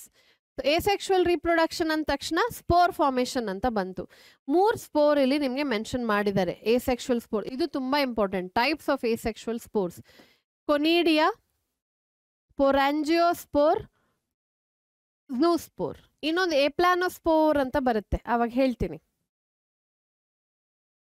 Next sexual reproduction. Sexual reproduction is by oospore, ascospore and basidiospore. So ನಿಮಗೆ sexual spore ಕೂಡ 3 ಕೊಟ್ಟಿದ್ದಾರೆ. ಒಂದು oospore, ಎರಡನೇದು ascospore, ಮೂರನೇದು basidiospore. Very very very very important ಇದು. ನಿಮಗೆ ಆ ಹೆಸರುಗಳು ಗೊತ್ತಿರಬೇಕು, what is asexual and what is sexual spore ಅಂತ. The various spores are produced in distinct structures called fruiting bodies. Various spores are produced in distinct structures called fruiting bodies. ಈ fruiting ಬಾಡೀಸಿಗೆ ಹೆಸರೇನು? ಇದನ್ನ sporangia ಅಂತ ಕರಿತೀವಿ. Sporangium singular, sporangia plural. Okay okay, ಇಲ್ಲಿ all right. Okay, I think we will not put sporangia here. Please ಬರ್ದಿದ್ರೆ ಅದನ್ನು ಇದು ಮಾಡ್ಕೊಳ್ಳಿ. They are talking about fruiting bodies. ಇದು ಚೇಂಜ್ ಆಗುತ್ತೆ, ಈ ಹೆಸರು ಚೇಂಜ್ ಆಗ್ತಾ ಹೋಗುತ್ತೆ. ಸ್ಪೊರಾಂಜಿಯಾ ನಾವು ಎಸೆಕ್ಷುವಲ್ ರೀಪ್ರೊಡಕ್ಷನ್ ಅಲ್ಲಿ ಯೂಸ್ ಮಾಡೋದು. ಹೀಗೆ ಬರ್ಕೊಳ್ಳೋಣ, ಇನ್ಸೈಡ್ ಸ್ಪೊರಾಂಜಿಯಾ ಅಂತ ಹಾಕೊಳ್ಳೋಣ ಇಲ್ಲಿ. ಓಕೆ, ಫ್ರೂಟಿಂಗ್ ಬಾಡೀಸ್ ವರ್ಡ್ ಬರೀ ಸೆಕ್ಷುವಲ್ ರೀಪ್ರೊಡಕ್ಷನ್ಗೆ ಯೂಸ್ ಆಗೋದು. So we will not right that. So please erase it if you have already return. Sorry about that. 3 step ಇದೆ ಸೆಕ್ಷುವಲ್ ರೀಪ್ರೊಡಕ್ಷನ್ ಅಲ್ಲಿ, very important. Again like I told 2021 ನಲ್ಲಿ ಕೇಳಿರುವಂತಹ ಪ್ರಶ್ನೆ ಇದು. Fusion of protoplasm between 2 motile R non motile ಗೆಮೀಟ್ called ಪ್ಲಾಸ್ಮೋಗ್ಯಾಮಿ. ಇದನ್ನ ಪ್ಲಾಸ್ಮೋಗ್ಯಾಮಿ. Protoplasm fuse ಆಗ್ತಾ ಇದೆ between 2 motile ಅಥವಾ ನಾನ್ motile ಗೆಮೀಟ್, ಇದನ್ನ ಪ್ಲಾಸ್ಮೋಗ್ಯಾಮಿ ಅಂತ ಕರಿತೀವಿ. ಸೈಟೋಪ್ಲಾಸಮ್ ಮಿಕ್ಸ್ ಆಗೋದು basically. Fusion of 2 nuclei called ಕ್ಯಾರಿಯೋಗ್ಯಾಮಿ. Next step ಅಲ್ಲಿ ಏನಾಗುತ್ತೆ, ನ್ಯೂಕ್ಲಿಯೈ ಫ್ಯೂಸ್ ಆಗುತ್ತೆ. 3ನೇ ಸ್ಟೆಪ್ ಅಲ್ಲಿ ಆ ಫ್ಯೂಸ್ ಆಗಿರುವಂತಹ ನ್ಯೂಕ್ಲಿಯೈ ಮಿಯೋಸಿಸ್ ಅನ್ನ ತೋರಿಸುತ್ತೆ to produce haploid spores. Meiosis in zygote resulting in haploid spores. 3 step ಇದೆ. ಇನ್ನು ಸ್ವಲ್ಪ ಡೀಟೇಲಿಗೆ ಹೋಗಬೇಕು ಇನ್ ಪ್ಲಾಸ್ಮೋಗ್ಯಾಮಿ, ಕ್ಯಾರಿಯೋಗ್ಯಾಮಿ and meiosis. Repeat, ಪ್ಲಾಸ್ಮೋಗ್ಯಾಮಿ, ಕ್ಯಾರಿಯೋಗ್ಯಾಮಿ, meiosis. 3 step ಇದೆ. ಆರ್ಡರ್ ನೆನಪಿರ್ಲಿ. ಓಕೆ, ನಾವು ಇಲ್ಲಿ ಸ್ವಲ್ಪ ಪಾಯಿಂಟರ್ಸ್ ತರ ನಾವು ಇದನ್ನ ಬರ್ಕೊಂಡ್ಬಿಡೋಣ. First, when a fungus reproduces sexually, 2 haploid hyphae of compatible mating type come together and fuse. Okay, in some fungi the fusion of 2 haploid cells immediately results in diploid cells. However, in other fungi an intervening stage called as dikaryotic stage anta introduce agutte. So we will do a thing, highlight ಮಾಡ್ಕೊಂಡು ಆಮೇಲೆ highlight ಮಾಡ್ಕೊಂಡು pointers ತರ ಹಾಕೊಳ್ಳೋಣ. When a fungus reproduces sexually, 2 haploid hyphae of compatible mating type come together and fuse ಅಂತ ಹೇಳ್ತಾರೆ. So hyphae direct ಆಗಿ fuse ಆಗ್ಬೋದು. Filament 1, filament 2 compatible ಇದೆ. ಅದು ಹೇಗೆ ಗೊತ್ತಾಗುತ್ತೆ? That the hyphae will only decide. ಅದರ ಮೆಕ್ಯಾನಿಸಮ್ ತುಂಬಾ ಡೀಪ್ ಆಗಿದೆ, ಜೆನೆಟಿಕ್ ಮೆಕ್ಯಾನಿಸಮ್, ಅದನ್ನು ನೀವು ಕಲಿತಿಲ್ಲ. ಸೊ ಈ 2 fungi lettuce A hyphae compatible ಇದ್ರೆ ಫ್ಯೂಷನ್ ಅನ್ನ ತೋರಿಸುತ್ತೆ. ಫ್ಯೂಷನ್ ಅನ್ನ ತೋರಿಸಿದ್ರೆ ಏನಾಯ್ತು? ಪ್ಲಾಸ್ಮೋಗ್ಯಾಮಿ ಆಯ್ತು. So here what I am going to right, ಇದು ಇವರು ಪ್ಲಾಸ್ಮೋಗ್ಯಾಮಿ ಅಂತ ಹೇಳ್ತಾ ಇದ್ದಾರೆ. ಪ್ಲಾಸ್ಮೋಗ್ಯಾಮಿ ಬಗ್ಗೆ ಮಾತಾಡ್ತಾ ಇದ್ದಾರೆ. Okay, in some, second point, in some fungi the fusion of 2 haploid cells immediately results in diploid cell. 2 cell fuse ಆಯಿತು, ಸೈಟೋಪ್ಲಾಸಮ್ ಮಿಕ್ಸ್ ಆಯಿತು, ಇಮಿಡಿಯೇಟ್ ಆಗಿ ನ್ಯೂಕ್ಲಿಯೈ ಕೂಡ ಫ್ಯೂಸ್ ಆಗುತ್ತೆ to give you a diploid structure. ಕೆಲವುದರಲ್ಲಿ, in some fungi, okay, in some fungi like Asco and Basidiomycota, an intervening dikaryotic stage occurs. ಈ ಆಸ್ಕೋಮೈಕೋಟಾ ಮತ್ತೆ ಬೆಸಿಡಿಯೋಮೈಕೋಟಾ advanced fungi, higher fungi. ಅವುಗಳಲ್ಲಿ ಆ 2 ನ್ಯೂಕ್ಲಿಯೈಗೆ ಅದರದೇ ಆದ ಹೆಡ್ವೇಟ್ ಇದೆ, ಆಟಿಟ್ಯೂಡ್ ಇದೆ. ಅದೇನನ್ನುತ್ತೆ, ಸೈಟೋಪ್ಲಾಸಮ್ ನೀನು ಮಿಕ್ಸ್ ಆದ್ಯಾ, ನೀನಾಗು, ನಾನಂತೂ ಫ್ಯೂಷನ್ ಅನ್ನ ತೋರಿಸಲ್ಲ. But then the question arises, ಎಲ್ಲಿ ತನಕ ಹೀಗೆ ಇರ್ತೀರಾ, ಫ್ಯೂಸ್ ಆಗಲ್ಲ, till when will you not cooperate? ಅದು ಗ್ರೂಪ್ ಟು ಗ್ರೂಪ್ ಡಿಪೆಂಡ್ ಆಗೋದು. ಆಸ್ಕೋಮೈಸೆಟ್ ಅಲ್ಲಿ ಸ್ವಲ್ಪ ಕಮ್ಮಿ ಸಮಯ, ಬ್ಯಾಸಿಡಿಯೋಮೈಕೋಟಲ್ಲಿ ಫಾರ್ ಇಯರ್ಸ್ ಟುಗೆದರ್ ಇರಬಹುದು. ನಾವು ದ ಸೆಲ್ ಇಸ್ ಆಸ್ಕಿಂಗ್, ನೀವಿಬ್ರು ಫ್ಯೂಸ್ ಆಗಿ so that we can proceed with the next step of sexual reproduction. But ಇವ್ರುಗಳಿಗೆ attitude ಜಾಸ್ತಿ ಆಗಿದೆ, ನಾನು ಫ್ಯೂಸ್ ಆಗಲ್ಲ, ಇನ್ನೊಂದು ನ್ಯೂಕ್ಲಿಯೈ ನಾನು ಆಗಲ್ಲ, ನಾನು ಫ್ಯೂಷನ್ ಅನ್ನ ತೋರಿಸಲ್ಲ. ಏನು ಮಾಡೋಣ? ಸೆಲ್ಲಿಗೆ ತಲೆಬಿಸಿ ಆಯಿತು. ಸೆಲ್ ಏನನ್ನುತ್ತೆ, ಓಕೆ ಬಿಟ್ಟು ಹಾಕಿ, ನೀವುಗಳು ಫ್ಯೂಸ್ ಆಗಬೇಡಿ, ನಾನು ನನ್ನ ಕೆಲಸ ಆದರೂ ಮಾಡ್ತೀನಿ ಅಂತ. ಅದು ಡಿವೈಡ್ ಆಗ್ತಾ ಹೋಗುತ್ತೆ. ಅದು ಹೇಗೆ ಡಿವೈಡ್ ಆಗುತ್ತೆ? ಪ್ರತಿ ಸೆಲ್ಲಲ್ಲಿ ಆ 2 ನ್ಯೂಕ್ಲಿಯೈ ಇತ್ತಲ್ವ, ಅದನ್ನು 2 ಅಂತ ನೀಟಾಗಿ ಡಿಸ್ಟ್ರಿಬ್ಯೂಟ್ ಮಾಡಿಕೊಂಡು ಸೆಲ್ ಡಿವೈಡ್ ಆಗ್ತಾ ಹೋಗುತ್ತೆ. ನ್ಯೂಕ್ಲಿಯೈನ ಕೇಳುತ್ತೆ, ಇವಾಗ ಫ್ಯೂಸ್ ಆಗ್ತೀಯಾ? ಇಲ್ಲ, ಆಗಲ್ಲ, ಆಯಿತು, ಹೋಗಾಚೆ, I will do my division work ಅಂತ. ಸೊ ಆ ಹೈಫೆ ಪ್ರೊಡ್ಯೂಸ್ ಆಗುತ್ತಲ್ವ ಆಫ್ಟರ್ ಪ್ಲಾಸ್ಮೋಗ್ಯಾಮಿ, ಪ್ರತಿ cell of the hyphae will have 2 nuclei. ಇದನ್ನ ಡೈಕ್ಯಾರಿಯಾಟಿಕ್ ಸ್ಟೇಜ್ ಅಂತ ಕರೀತಾರೆ. ಪ್ರತಿ ಸೆಲ್ಲಲ್ಲಿ 2 ನ್ಯೂಕ್ಲಿಯೈ ಇದೆ, ಕ್ಯಾರಿಯಾನ್. ಸಚ್ ಅ ಕಂಡೀಷನ್, ಒಂದು ಸೆಲ್ ಅನ್ನ ತಗೊಂಡ್ರೆ ಡೈಕ್ಯಾರಿಯಾನ್ ಅಂತೀರಾ, ಫೇಸ್ ಅನ್ನ ತಗೊಂಡ್ರೆ ಡೈಕ್ಯಾರಿಯೋ ಫೇಸ್ ಅಂತ ಕರಿತೀರಾ. Okay, At some point the nuclei will give up. ಆಯಿತು, ನನಗೆ ಸಾಕಾಯಿತು, ಇನ್ನೂ ಆಟಿಟ್ಯೂಡ್ ತೋರ್ಸೋಕ್ಕಾಗಲ್ಲ, ಸರಿ ಫ್ಯೂಸ್ ಆಗೋಣ ಅಂತ ಒಂದು ಡಿಸಿಷನ್ ಬರುತ್ತೆ. ಆ ಡಿಸಿಷನ್ ಮತ್ತೆ ಎಲ್ಲಿ ತನಕ ಇದನ್ನು ಎಳೆಯುತ್ತೆ that will depend from fungi to fungi. Okay, litre the parental nuclei fuse. Parental ಅಂದರೆ ಯಾರು? That N+N and the cell becomes diploid. The fungi ಇದು ಫ್ಯೂಷನ್ ಆದ ತಕ್ಷಣ you will find something called as a fruiting body arising, in which reduction division occurs leading to formation of haploid spores. You can see here ಇಲ್ಲಿ ಏನಾಯ್ತು, ಇದು ಡೈಕ್ಯಾರಿಯಾನ್ ಅಥವಾ dikaryotic face ಬಗ್ಗೆ ಮಾತಾಡ್ತಾ ಇದ್ದಾರೆ. ನೆಕ್ಸ್ಟ್ ಇಲ್ಲಿ ಈ ಸೆಂಟೆನ್ಸ್ ಅಲ್ಲಿ ನೋಡಿ ಕ್ಯಾರಿಯೋಗ್ಯಾಮಿ ಅಂತ ಮಾತಾಡ್ತಾ ಇದ್ದಾರೆ. ಅಂಡ್ ಕ್ಯಾರಿಯೋಗ್ಯಾಮಿ ಆದ ತಕ್ಷಣ they are talking about meiosis. Okay, ಇಲ್ಲಿ ಬೇಕಂದ್ರೆ ಫ್ರೂಟಿಂಗ್ ಬಾಡಿ ಅಂತ ಬರ್ಕೊಂಬಿಡಿ. ಸ್ವಲ್ಪ ಇಲಾಬೊರೇಟ್ ಮಾಡಿದ್ರೆ ಸೆಕ್ಷುವಲ್ ರಿಪ್ರೊಡಕ್ಷನ್ ಸ್ಟೆಪ್ಸ್ ಅನ್ನ ನಿಮಗೆ ಇಷ್ಟು ಸಿಗುತ್ತೆ. ಈ ಫ್ರೂಟಿಂಗ್ ಬಾಡಿ ಏನು? ಈ ಫ್ರೂಟಿಂಗ್ ಬಾಡಿ ಯಾಕೆ ಹುಟ್ಟುತ್ತಾ ಇದೆ? So that it can give raise to sexual spores produce ಮಾಡಲಿ ಅಂತ ಒಂದು ಉದಾಹರಣೆಯನ್ನು ಕೊಡ್ತೀನಿ. ಈ ಮಶ್ರೂಮ್ ಅನ್ನೋದು ನೀವು I don't know if you have seen it's culture. ಅದರ ಹೈಫೆ ಮಣ್ಣಿನ ಅಡಿಯಲ್ಲಿ ಬೆಳೀತಾ ಇರುತ್ತೆ. ಮಣ್ಣಿನ ಅಡಿಯಲ್ಲೇ ಪ್ಲಾಸ್ಮೋಗ್ಯಾಮಿ ಆಗೋದು ನಮಗೆ ಕಾಣಿಸಲ್ಲ. ಮಣ್ಣಿನ ಅಡಿಯಲ್ಲೇ ಡೈಕ್ಯಾರಿಯೋಟಿಕ್ ಫೇಸ್ ಗ್ರೋ ಆಗ್ತಾ ಇರುತ್ತೆ. We will not be able to C it. ಕ್ಯಾರಿಯೋಗ್ಯಾಮಿ ನಡೀತಾ ಇರುತ್ತೆ, ನಮಗೆ ಅದು ಕೂಡ ಕಾಣಿಸಲ್ಲ. Then all of a sudden one fine day mushrooms ಬೆಳೆಯುತ್ತೆ. ನೆಲದ ಮೇಲೆ, ಮರದ ಮೇಲೆ ಮಶ್ರೂಮ್ಸ್ ನಮಗೆ ಕಾಣಿಸುತ್ತೆ. That mushroom is a fruiting body. It's a result of sexual reproduction. ಆ ಮಶ್ರೂಮಿನ ಒಳಗಡೆ ಸೆಕ್ಷುವಲ್ ಸ್ಪೋರ್ಸ್ ಪ್ರೊಡ್ಯೂಸ್ ಆಗ್ತಾ ಇದೆ. ಓಕೆ, ಆ್ಯಂಡ್ ಆ ಸ್ಪೋರ್ಸ್ ಪ್ರೊಡ್ಯೂಸ್ ಆಗಬೇಕಾದ್ರೆ ಮಿಯೋಸಿಸ್ ಅನ್ನೋ ಸೆಲ್ ಡಿವಿಷನ್ ಆಗಬೇಕು. ರೈಟ್, ಇವಾಗ ಅರ್ಥ ಆಗಿದೆ. ಲೈವ್ ಎಕ್ಸಾಂಪಲ್ ಕೊಟ್ಟಿದ್ದೀನಿ. The last paragraph here in this particular part, morphology of the mycelium, mode of spore formation, ಹಾಗೆ ಫ್ರೂಟಿಂಗ್ ಬಾಡೀಸ್. ಇದು basis of dividing fungi into various classes. ಬೇರೆ ಬೇರೆ ಕ್ಲಾಸಸ್ಗೆ ಡಿವೈಡ್ ಮಾಡಬೇಕಾದ್ರೆ ಫಂಗೈಯನ್ನು ಈ 3 ಕ್ರೈಟೀರಿಯಾವನ್ನು ನಾವು ತಗೊಂತೀವಿ. ಯಾವುದೆಲ್ಲ? Mode of spore formation, morphology of mycelium, mode of spore formation, ಹಾಗೆ 3ನೇದು fruiting body. ಇದನ್ನ 3ಅನ್ನ ಕನ್ಸಿಡರ್ ಮಾಡಿದ್ರೆ Kingdom fungi will get divided into various classes ಅನ್ನೋದು. Okay, right. So let's start with ಫೈಕೋಮೈಸೆಟ್. First group lower fungi ಅಂತ ಹೇಳ್ತೀವಿ. ಇದನ್ನ ಫೈಕೋಮೈಸೆಟ್ಸ್ ಅಂತ ಕರೆಯುವಂಥದ್ದು. So let's see what are the unique points in ಫೈಕೋಮೈಸೆಟ್. ನಾವು ನೆನ್ಪಿಟ್ಕೊಳ್ಬೇಕಾಗಿರೋದು, members of ಫೈಕೋಮೈಸೆಟ್ಸ್ are found in aquatic habitat. ಫೈಕೋ ಅಂತ ಹೇಳಿದ್ರೆ algae ತರ. That's why they are found in aquatic habitat. ಇದು unique point ಆಗಿದೆ ಬಿಕಾಸ್ ನಿಮಗೆ ಈ ಎಕ್ವೆಟಿಕ್ ಹ್ಯಾಬಿಟ್ಯಾಟ್ ಮೋಸ್ಟ್ಲಿ ಇಲ್ಲೇ mention ಮಾಡಿರೋದು, ಬೇರೆ ಯಾವ ಗ್ರೂಪಲ್ಲೂ ಮೆನ್ಷನ್ ಮಾಡಿಲ್ಲ.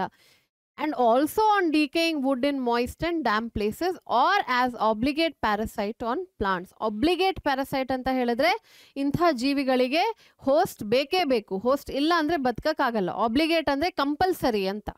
Okay, the mycelium is ಏಸೆಪ್ಟೇಟ್ and coenocytic. ನಾನು ಹೇಳಿದೆ ಲೋವರ್ ಫಂಗೈಲಿ ಇದು ಕಾಣಿಸೋದು.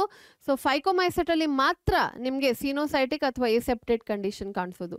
ಏಸೆಕ್ಷುವಲ್ ರಿಪ್ರೊಡಕ್ಷನ್ ಅಂದ ತಕ್ಷಣ ಮೂವ್ಮೆಂಟ್ ಅನ್ನ ತೋರಿಸುವಂಥ ಝೂಸ್ಪೋರ್. ಮೊಟೈಲ್ ಅಂದರೆ ದೇ ಹ್ಯಾವ್ ಫ್ಲಾಜೆಲ್ಲಾ, ಅದಕ್ಕೆ ಬೇಕಂದ್ರೆ ಬರ್ಕೊಳ್ಳಿ, ಫ್ಲಾಜೆಲ್ಲೇಟೆಡ್, ಅದಕ್ಕೋಸ್ಕರ ಮೊಟೈಲ್ ಅಂತೀವಿ. R by A ಪ್ಲಾನೋಸ್ಪೋರ್ಸ್ which are non motile. ಕೆಲವು ಬುಕ್ಕಲ್ಲಿ ಸ್ಪೊರಾಂಜಿಯೋಸ್ಪೋರ್ಸ್ ಅನ್ನೇ ಎ ಪ್ಲಾನೋಸ್ಪೋರ್ಸ್ ಅಂತ ಕೂಡ ಕೊಟ್ಟಿದ್ದಾರೆ. ಸೊ ಅನದರ್ ನೇಮ್ ಅಂತ ನೀವು ಇದನ್ನ ಮೆನ್ಷನ್ ಮಾಡೋದು ತಪ್ಪಾಗಲ್ಲ, ಬಿಕಾಸ್ ಸ್ಪೊರಾಂಜಿಯೋಸ್ಪೋರ್ಸ್ ಕೂಡ ನಾನ್ ಮೊಟೈಲ್ ಇದೆ, ಎ ಪ್ಲಾನೋಸ್ಪೋರ್ಸ್ ಕೂಡ ನಾನ್ ಮೊಟೈಲ್, ಅಂದರೆ ಫ್ಲಾಜೆಲ್ಲ ಇಲ್ಲ. ನೀವಂತೀರಾ ಮ್ಯಾಮ್ ಸ್ಪೋರ್ಸಲ್ಲಿ ಸೀಲಿಯಾ ಇರಬಹುದಲ್ವಾ? ಇಲ್ಲ, ಸ್ಪೋರ್ಸಲ್ಲಿ ನಿಮಗೆ ಸೀಲಿಯಾ ಕಾಣೋದು ಅಗೇನ್ ವೆರಿ ಆಲ್ಮೋಸ್ಟ್ ನೆವರ್. ನಿಮಗೆ ಸ್ಪೋರ್ಸ್ ಅಂದ ತಕ್ಷಣ ಮೊಟೈಲ್ ಇದೆಯಾ, ಫ್ಲಾಜೆಲ್ಲಾನೇ ಕಾಣಬೇಕಲ್ಲಿ.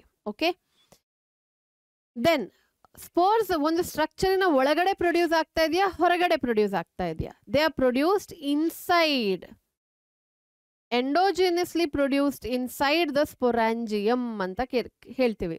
ಸೊ ಒಂದು ಸ್ಯಾಕ್ ತರ, ಬ್ಯಾಗ್ ತರ ಇರುತ್ತೆ, ಅದ್ರ ಒಳಗಡೆ ಸ್ಪೋರ್ಸ್ ಪ್ರೊಡ್ಯೂಸ್ ಆಗಿ ಮೆಚ್ಯೂರ್ ಆದ ನಂತರ ಅದನ್ನ ಹೊರಗಡೆ ಬಿಡುವಂಥದ್ದು. Hence endogenous. ಇದಾಯ್ತು ಏಸೆಕ್ಷುವಲ್ ರಿಪ್ರೊಡಕ್ಷನ್ ಬಗ್ಗೆ. A zygospore is formed by fusion of two gametes. Sexual reproduction ಅಂದ ತಕ್ಷಣ ಗೆಮೀಟ್ ಫ್ಯೂಷನ್ ಆದಾಗ ಝೈಗೋಸ್ಪೋರ್ ಅನ್ನೋದು ಫಾರ್ಮ್ ಆಗುತ್ತೆ. ಝೈಗೋಸ್ಪೋರ್ ಇಸ್ ಈಕ್ವಲೆಂಟ್ ಟು ಝೈಗೋಟ್ ಅಂದ್ರೂ ತಪ್ಪಾಗಲ್ಲ. ಈ ಗೆಮೀಟ್ ಯಾವುದು ಫ್ಯೂಸ್ ಆಗ್ತಾ ಇದೆ ಅದು ಯಾವ ರೀತಿಯ ಗೆಮೀಟ್? They are similar in morphology, ಆದರೆ ಐಸೋಗ್ಯಾಮಸ್ ಅಂದರೆ ಸೈಜ್ ಸೇಮ್ ಇರುತ್ತೆ. ಎರಡು ಗೆಮೀಟ್ ಇದು ಎರಡು ಒಂದ ಮೊಟೈಲ್ ಇರಬೇಕು, ಎರಡು ಒಂದ ನಾನ್ ಮೊಟೈಲ್ ಇರಬೇಕು. ಸೊ ಸಿಮಿಲರ್ ಆಗಿರುವಂಥ ಗೆಮೀಟ್ಸ್ ಅಂತೀವಿ in size and in motility. Isogamous R dissimilar ಅಂತ ಆದರೆ ಆನೈಸೋಗ್ಯಾಮಸ್ ಆರ್ ಊಗ್ಯಾಮಸ್. ಆನೈಸೋಗ್ಯಾಮಸ್ ಅಲ್ಲಿ ಏನಾಗುತ್ತೆ? ಮೇಲ್ ಗೆಮೀಟ್ ಮೊಟೈಲ್ ಇರಬಹುದು, ಫಿಮೇಲ್ ಗೆಮೀಟ್ ನಾನ್ ಮೊಟೈಲ್ ಇರಬಹುದು. ಆರ್ ಎಲ್ಸ್ ಆನೈಸೋಗ್ಯಾಮಸ್ ಅಲ್ಲಿ ಸೈಜ್ ಬೇರೆ ಇರಬಹುದು. ಚಿಕ್ಕದು ಮೇಲ್ ಗೆಮೀಟ್ ನಾನ್ ಮೊಟೈಲ್ ಅನ್ಕೊಳ್ಳಿ, ಸ್ವಲ್ಪ ದೊಡ್ಡದು female ಗೆಮೀಟ್ non motile, but size ಅಲ್ಲಿ ವೇರಿಯೇಷನ್ ಇದೆ. ಆನೈಸೋಗ್ಯಾಮಸ್ ಡಿಸ್ಸಿಮಿಲರ್. ಊಗ್ಯಾಮಸ್ ಅಲ್ಲಿ specifically mail ಗೆಮೀಟ್ is very small and motile, female ಗೆಮಿಟ್ is very large and non motile. ಅದ್ರಲ್ಲಿ ಫುಡ್ ತುಂಬ್ಕೊಂಡು ಬಿಡುತ್ತೆ. Something that we also C in let's say humans ಅಲ್ವಾ? S.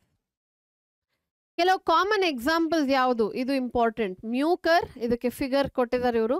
ರೈಸೋಪಸ್, the bread mould and ಆಲ್ಬ್ಯೂಗೋ, ಅದೇ parasite on mustard leaf, parasitic fungi on mustard plant.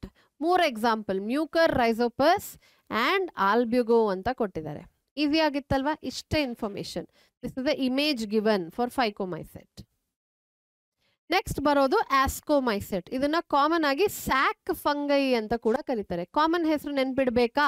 S, ನೆನ್ಪಿಡ್ಬೇಕು. Sack fungi ಅಂತ ಕೊಟ್ರೆ ಆಸ್ಕೋಮೈಸೆಟ್ ಕೊಟ್ಟಿಲ್ಲ ಅಂದ್ರೆ you should be aware, right? The ascomycete are mostly multicellular. Okay, multicellular ಇರುತ್ತೆ like Penicillium. ಆದರೆ unicellular ಕೂಡ ಇರಬಹುದು like yeast. East ಇದು ಜೀನಸ್ ನೇಮ್ ಏನು? ಸ್ಯಾಕರೋಮೈಸಸ್. ಸ್ಯಾಪ್ರೋಫೈಟಿಕ್ ಆಗಿರುತ್ತೆ, ನೀರಲ್ಲಿ ಕಾಣಿಸಲ್ಲ. Decomposers, parasitic R ಕಾಪ್ರೋಫಿಲಸ್. ಕಾಪ್ರೋಫಿಲಸ್ ಅಂದರೆ growing on dung, cow dung, dung basically. Okay, ಈ ರೂಮಿನೆಂಟ್ಸ್ ಪ್ರೊಡ್ಯೂಸ್ ಮಾಡುವಂಥ ಫೀಕಲ್ ಮ್ಯಾಟರನ್ನು ಡಂಗ್ ಅಂತ ಕರಿತೀವಿ. But we are more aware of the word cow dung, so ಹಾಗೆ ಹೇಳ್ತಾ ಇದ್ದೀನಿ. ಮೈಸೀಲಿಯಂ, ನಾವು ಆಸ್ಕೋಮೈಸೆಟ್ is a higher fungi.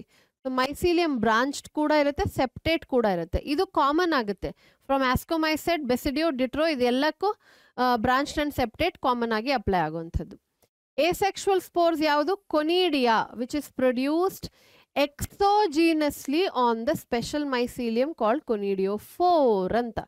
conidiophore ಮೇಲೆ ಪ್ರೊಡ್ಯೂಸ್ ಆಗುತ್ತೆ, ಹೊರಗಡೆ ಸ್ಯಾಕ್ ಒಳಗಡೆ ಪ್ರೊಡ್ಯೂಸ್ ಆಗ್ತಾ ಇಲ್ಲ. It is produced on conidiophore. ಹೀಗೆ so you have a hyphae, ಇದು conidiophore. ಕೆಳಗಡೆ ಹೈಫೆ ಇದೆ, ಗ್ರೋ ಆಗ್ತಾ ಇದೆ. ಓಕೆ, ಬಟ್ ಒಂದು ಸ್ಪೆಷಲ್ ಆಗಿರುವಂಥ hyphae ಬೆಳೆಯುವಂಥದ್ದು to produce asexual spores. ನೋಡಿ, ಹೀಗೆ ಒಂದು ಕೊನಿಡಿಯೋಫೋರ್ ಅಂತ ಬೆಳೆಯುತ್ತೆ, ಸುಮಾರು ಬೆಳೆಯುತ್ತೆ. ನಾನು ಎರಡೇ ಡ್ರಾ ಮಾಡಿರೋದು. ಇದು ತಿರ್ಗಾ ಬ್ರಾಂಚಿಂಗ್ ಅನ್ನ ಹೀಗೆ ತೋರಿಸುತ್ತೆ. It will show branching further. And ತುದಿಯಲ್ಲಿ ಹೀಗೆ ಸ್ಪೆರಿಕಲ್ ಆಗಿರುವಂಥ ಕೊನಿಡಿಯಾ, ಚೈನ್ಸ್ ಆಫ್ ಕೊನಿಡಿಯಾವನ್ನು ಪ್ರೊಡ್ಯೂಸ್ ಮಾಡುತ್ತೆ. ಇದೆಲ್ಲ ಮೈಕ್ರೋಸ್ಕೋಪಿಕ್ ಆಯ್ತಾ, ನಮ್ಮ ಕಣ್ಣಿಗೆ ಕಾಣಿಸಲ್ಲ. ಇದೆಲ್ಲ ನೋಡಬೇಕಾದ್ರೆ ನಿಮಗೆ ಮೈಕ್ರೋಸ್ಕೋಪ್ ಯೂಸ್ ಮಾಡಲೇಬೇಕು. ಇದೆಲ್ಲ ನಮಗೆ ಕಾಣಿಸಲ್ಲ ಕಣ್ಣಿಗೆ ಇಷ್ಟು ನೀಟಾಗಿ. ಸೊ ಇದು ಕೊನಿಡಿಯೋಫೋರ್ ಆಗುತ್ತೆ. ಕೆಳಗಡೆ ಇರುವಂಥ ಲೈನ್ಗಳೇನು? That is a normal hyphae. ಕೊನಿಡಿಯೋಫೋರ್ is a special asexual hyphae which produces ಕೊನಿಡಿಯಾ. Exogenous because ಯಾವುದೇ ಬ್ಯಾಗ್ ಒಳಗಡೆ ಅಥವಾ ಸ್ಯಾಕ್ ಒಳಗಡೆ ಅದು ಪ್ರೊಡ್ಯೂಸ್ ಆಗ್ತಾ ಇಲ್ಲ. ಕೊನಿಡಿಯಾ ಜರ್ಮಿನೇಟ್ ಆದಾಗ ಒಂದು ಫ್ರೆಶ್ ಆಗಿರುವಂಥ ಮೈಸೀಲಿಯಮ್ ಅನ್ನ ಕ್ರಿಯೇಟ್ ಮಾಡುತ್ತೆ. Sexual spores are called ಆಸ್ಕೋಸ್ಪೋರ್ಸ್ which are produced endogenously in sac called as asci. Sexual reproduction ಆದಾಗ ಪ್ಲಾಸ್ಮೋಗ್ಯಾಮಿ ಆಗುತ್ತೆ, ಮತ್ತೆ ನ್ಯೂಕ್ಲಿಯೈ ಜಗಳ ಮಾಡ್ಕೊಳ್ಳುತ್ತೆ, ನಾನು ಫ್ಯೂಷನ್ ಅನ್ನು ತೋರಿಸಲ್ಲ, ಸೊ ಡೈಕ್ಯಾರಿಯೋ ಫೇಸ್ ಬರುತ್ತೆ. ಆಮೇಲೆ ಗಿವ್ ಅಪ್ ಮಾಡುತ್ತೆ, ಸರಿ ನಾನು ಫ್ಯೂಸ್ ಆಗ್ತೀನಿ ಅಂತ. ಆವಾಗ ನಿಮಗೆ ಕ್ಯಾರಿಯೋಗ್ಯಾಮಿ ಅನ್ನೋ ಇವೆಂಟ್ ಆಗುತ್ತೆ, ಮತ್ತೆ ಒಂದು ಫ್ರೂಟಿಂಗ್ ಬಾಡಿ ಹಿಡ್ಕೊಳ್ಳುತ್ತೆ. ಈ ಫ್ರೂಟಿಂಗ್ ಬಾಡಿದ ಹೆಸರೇನು? ಆಸ್ಕೋಕಾರ್ಪ್. ಆಸ್ಕೋಕಾರ್ಪ್ ನಿಮಗೆ ಕಣ್ಣಿಗೆ ಕಾಣಿಸುತ್ತೆ. ಆಸ್ಕೋಕಾರ್ಪ್ ಇದು ಸೆಕ್ಷನ್ ತೆಗೆದು ನೀಟಾಗಿ ಮೈಕ್ರೋಸ್ಕೋಪ್ ಅಂಡರಲ್ಲಿ ನೋಡಿದ್ರೆ thousands of sack like bag ತರ ಕಾಣಿಸುತ್ತೆ. ಸ್ಯಾಕ್ ಅಂದ್ರೆ ಏನು? ಸ್ಯಾಕ್ ಅಂದ್ರೆ ಜೋಳಿಗೆ ಅಂತ ಕರಿತೀವಿ. Okay, sack is called as ಆಸೈ, plural, single ascus. ಆಸ್ಕೋಕಾರ್ಪ್ ಇದು ಸೆಕ್ಷನ್ ತೆಗೆದು ನೋಡಿದ್ರೆ ಸುಮಾರು ಆಸೈ ಅಥವಾ ಆಸ್ಕಸ್ ಕಾಣಿಸುತ್ತೆ. ಅದರ ಒಳಗಡೆ ನಿಮಗೆ ಆಸ್ಕೋಸ್ಪೋರ್ಸ್ ಕಾಣಿಸೋದು, ಆಸ್ಕೋಸ್ಪೋರ್ಸ್ ಅಂತ ಕಾಣಿಸುತ್ತೆ. ಓಕೆ, ಎಕ್ಸಾಂಪಲ್ಸ್ ಏನೆಲ್ಲ, ಆಸ್ಪರ್ಜಿಲ್ಲಸ್, ಇಲ್ಲಿ ಕೊಟ್ಟಿರೋಂಥ ಡಯಾಗ್ರಾಮ್ ಆಸ್ಪರ್ಜಿಲ್ಲಸ್ ಇದು, ಕ್ಲಾವಿಸೆಪ್ಸ್, ನ್ಯೂರೋಸ್ಪೋರಾ ಅಂತ ಇದೆ. ನ್ಯೂರೋಸ್ಪೋರಾದ ಇಕನಾಮಿಕ್ ಇಂಪಾರ್ಟೆನ್ಸ್ ಏನು, used in biochemical and genetic work ಅಂತ ಇದೆ, used in biochemical and genetic work. Many members like morels and truffles are edible and are considered delicacy. Morels ಮತ್ತೆ truffles ಅನ್ನೋ ascomycete are considered to be delicacy. ನಮ್ಮ cuisine ಅಲ್ಲ, in the cuisines which are of course non-Indian, ಕೆಲವು Asian ಕ್ವಿಸಿನ್ಸ್ ಅಲ್ಲಿ ಎಲ್ಲ ಈ ಸೂಪಿಗೆಲ್ಲ ಇದನ್ನ use ಮಾಡ್ತಾರೆ. Not in Indian cuisine. ನಮ್ಮ ಒಥೆಂಟಿಕ್ ಹಳೆ ಕ್ವಿಸಿನ್ ಅನ್ನ ನೋಡಿದ್ರೆ V actually don't consume fungi, but they do. And ಮೊರೆಲ್ಸ್ and truffles are quite costly, ತುಂಬ ಕಾಸ್ಟ್ಲಿ ಆಗಿರುವಂಥದ್ದು. ಸ್ಪೆಷಲಿ ಇವಾಗ ಇಂಡಿಯಾದಲ್ಲಿ ಬೇರೆ ಬೇರೆ ಕ್ವಿಸಿನ್ ಇಂಟ್ರೊಡ್ಯೂಸ್ ಆಗಿದೆ. So you might get a dish, 1 or 2 dish which are made up of ಮೊರೆಲ್ಸ್ and truffles, but ತುಂಬ costly ಇರುತ್ತೆ, right? S, edible ಡೆಲಿಕಸೀಸ್ ಅಂತ ಕರಿತೀವಿ. ಓಕೆನಾ? ಸೊ ಇಲ್ಲಿ ಆ್ಯಕ್ಚುಲಿ ನೀವು ನೋಡ್ತಾ ಇರೋವಂಥದ್ದು ಕೊನಿಡಿಯಾ. ಇದು ಸ್ಪೆರಿಕಲ್ ಸ್ಟ್ರಕ್ಚರ್ಸ್ ಏನಿದೆ, ದೀಸ್ ಆರ್ ಆ್ಯಕ್ಚುಲಿ ಕೊನಿಡಿಯಾ. ಆ್ಯಂಡ್ ಇದು ಹೈಫೆ ಇದೆಯಲ್ವಾ, ಇದು ಕೊನಿಡಿಯೋ 4 ಆಗಿರೋದು. ಕೆಳಗಡೆ ಇನ್ನೂ ಸುಮಾರು ಹೈಫೆ ಇದೆ, ಅದು ಅವರು ಡೈಗ್ರಾಮ್ ಅಲ್ಲಿ ಕೊಟ್ಟಿಲ್ಲ. These are all ಕೊನಿಡಿಯಾ. ಓಕೆ, ಬೇಕಂದ್ರೆ ಲೇಬಲ್ ಮಾಡ್ಕೊಳ್ಳಿ. ನೆಕ್ಸ್ಟ್ ಬರೋಣ ಟು ಬೆಸಿಡಿಯೋಮೈಕೋಟಾ. ಸೊ ಬೆಸಿಡಿಯೋಮೈಕೋಟಾದಲ್ಲಿ ಏನು ನಡೀತಾ ಇದೆ, what are the important points ಅಂತ ನೋಡ್ಕೊಳ್ಳೋಣ. We have a very beautiful mushroom on the sides, NCERT again ಇಂದ ತೆಗೆದಿರುವಂಥದ್ದು. Commonly non forms of ಬೆಸಿಡಿಯೋಮೈಸೆಟ್ R mushrooms, ಇದು ಕೂಡ ಇಂಪಾರ್ಟೆಂಟ್. ಬ್ರಾಕೆಟ್ ಫಂಗೈ ಅಂತ ಇರುತ್ತೆ ಆ್ಯಂಡ್ ಪಫ್ ಬಾಲ್ಸ್ ಅಂತ ಇರುತ್ತೆ. ಸೊ ಬ್ರಾಕೆಟ್ ಫಂಗೈ ಅಂತ ಹಾಕಿ, ಪಫ್ ಬಾಲ್ ಫಂಗೈ ಅಂತ ಹಾಕಿ, you will get a beautiful picture of it. ನಿಮಗೆ ಗೂಗಲಲ್ಲಿ ಕಾಣಿಸುತ್ತೆ. They grow in soil, on logs and tree stumps and in living plant bodies as parasite. ಮಣ್ಣಲ್ಲಿ logs and tree stump ಅಂತ ಕರಿತೀವಿ. ಬಿದ್ದಿರೋಂಥ ಮರದ pieces ಏನಿದೆ, stump ಅಂತ ಹೇಳಿದ್ರೆ ಕೆಲವೊಮ್ಮೆ ದೊಡ್ಡದಾಗಿರೋಂಥ ಮರವನ್ನು ಕಡ್ದು ಬಿಡ್ತಾರೆ ಆ್ಯಂಡ್ ಅದ್ರದ್ದು ಕೆಳಗಡೆ ಬುಡ ಏನಿದೆ ಅದನ್ನು ಅಲ್ಲೇ ಬಿಟ್ಟಿರ್ತಾರೆ. ಸೊ ಒಂದು part of the lower stem ನಿಮಗೆ ಕಾಣಿಸುತ್ತೆ, ಅದನ್ನು ಟ್ರೀ ಸ್ಟಂಪ್ ಅಂತ ಕರಿತೀವಿ. And in living plant bodies as parasite. ಇಲ್ಲಿ ನಿಮಗೆ ರಸ್ಟ್, ಪಕ್ಸೀನಿಯಾ ಆ್ಯಂಡ್ ಸ್ಮಟ್, ಊಸ್ಟಿಲಾಗೋ ಅಂತ ಬರುತ್ತೆ. Okay, so if you want you can write here. ಪಕ್ಸೀನಿಯಾ is Rust and ಊಸ್ಟಿಲಾಗೋ ಸ್ಮಟ್ fungi ಅಂತ ಬರುತ್ತೆ, ರೈಟ್? ಎಸ್.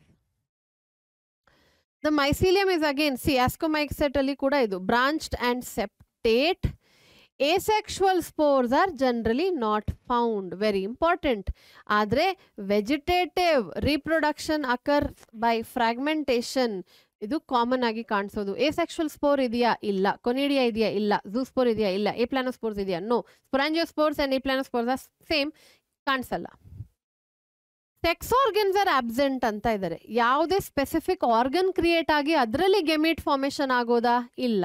ಆಸ್ಕೋಮೈಸೆಟ್ ಅಲ್ಲಿ ಅದು ಪಾಸಿಬಿಲಿಟಿ ಇದೆ. ಫೈಕೋಮೈಸೆಟ್ ಅಲ್ಲಿ ಒಂದು ಸ್ಪೆಷಲ್ ಆಗಿರುವಂಥ ಆರ್ಗನ್ ಬಂದ್ಬಿಟ್ಟು ಅದರಲ್ಲಿ ಗೆಮಿಟ್ ಫಾರ್ಮೇಷನ್ ಆಗೋದು ಚಾನ್ಸ್ ಇದೆ. ಇಲ್ಲಿಲ್ಲ. Sex organs are absent, important point. So cytoplasm ಹೇಗೆ ಫ್ಯೂಸ್ ಆಗ್ತಾ ಇದೆ?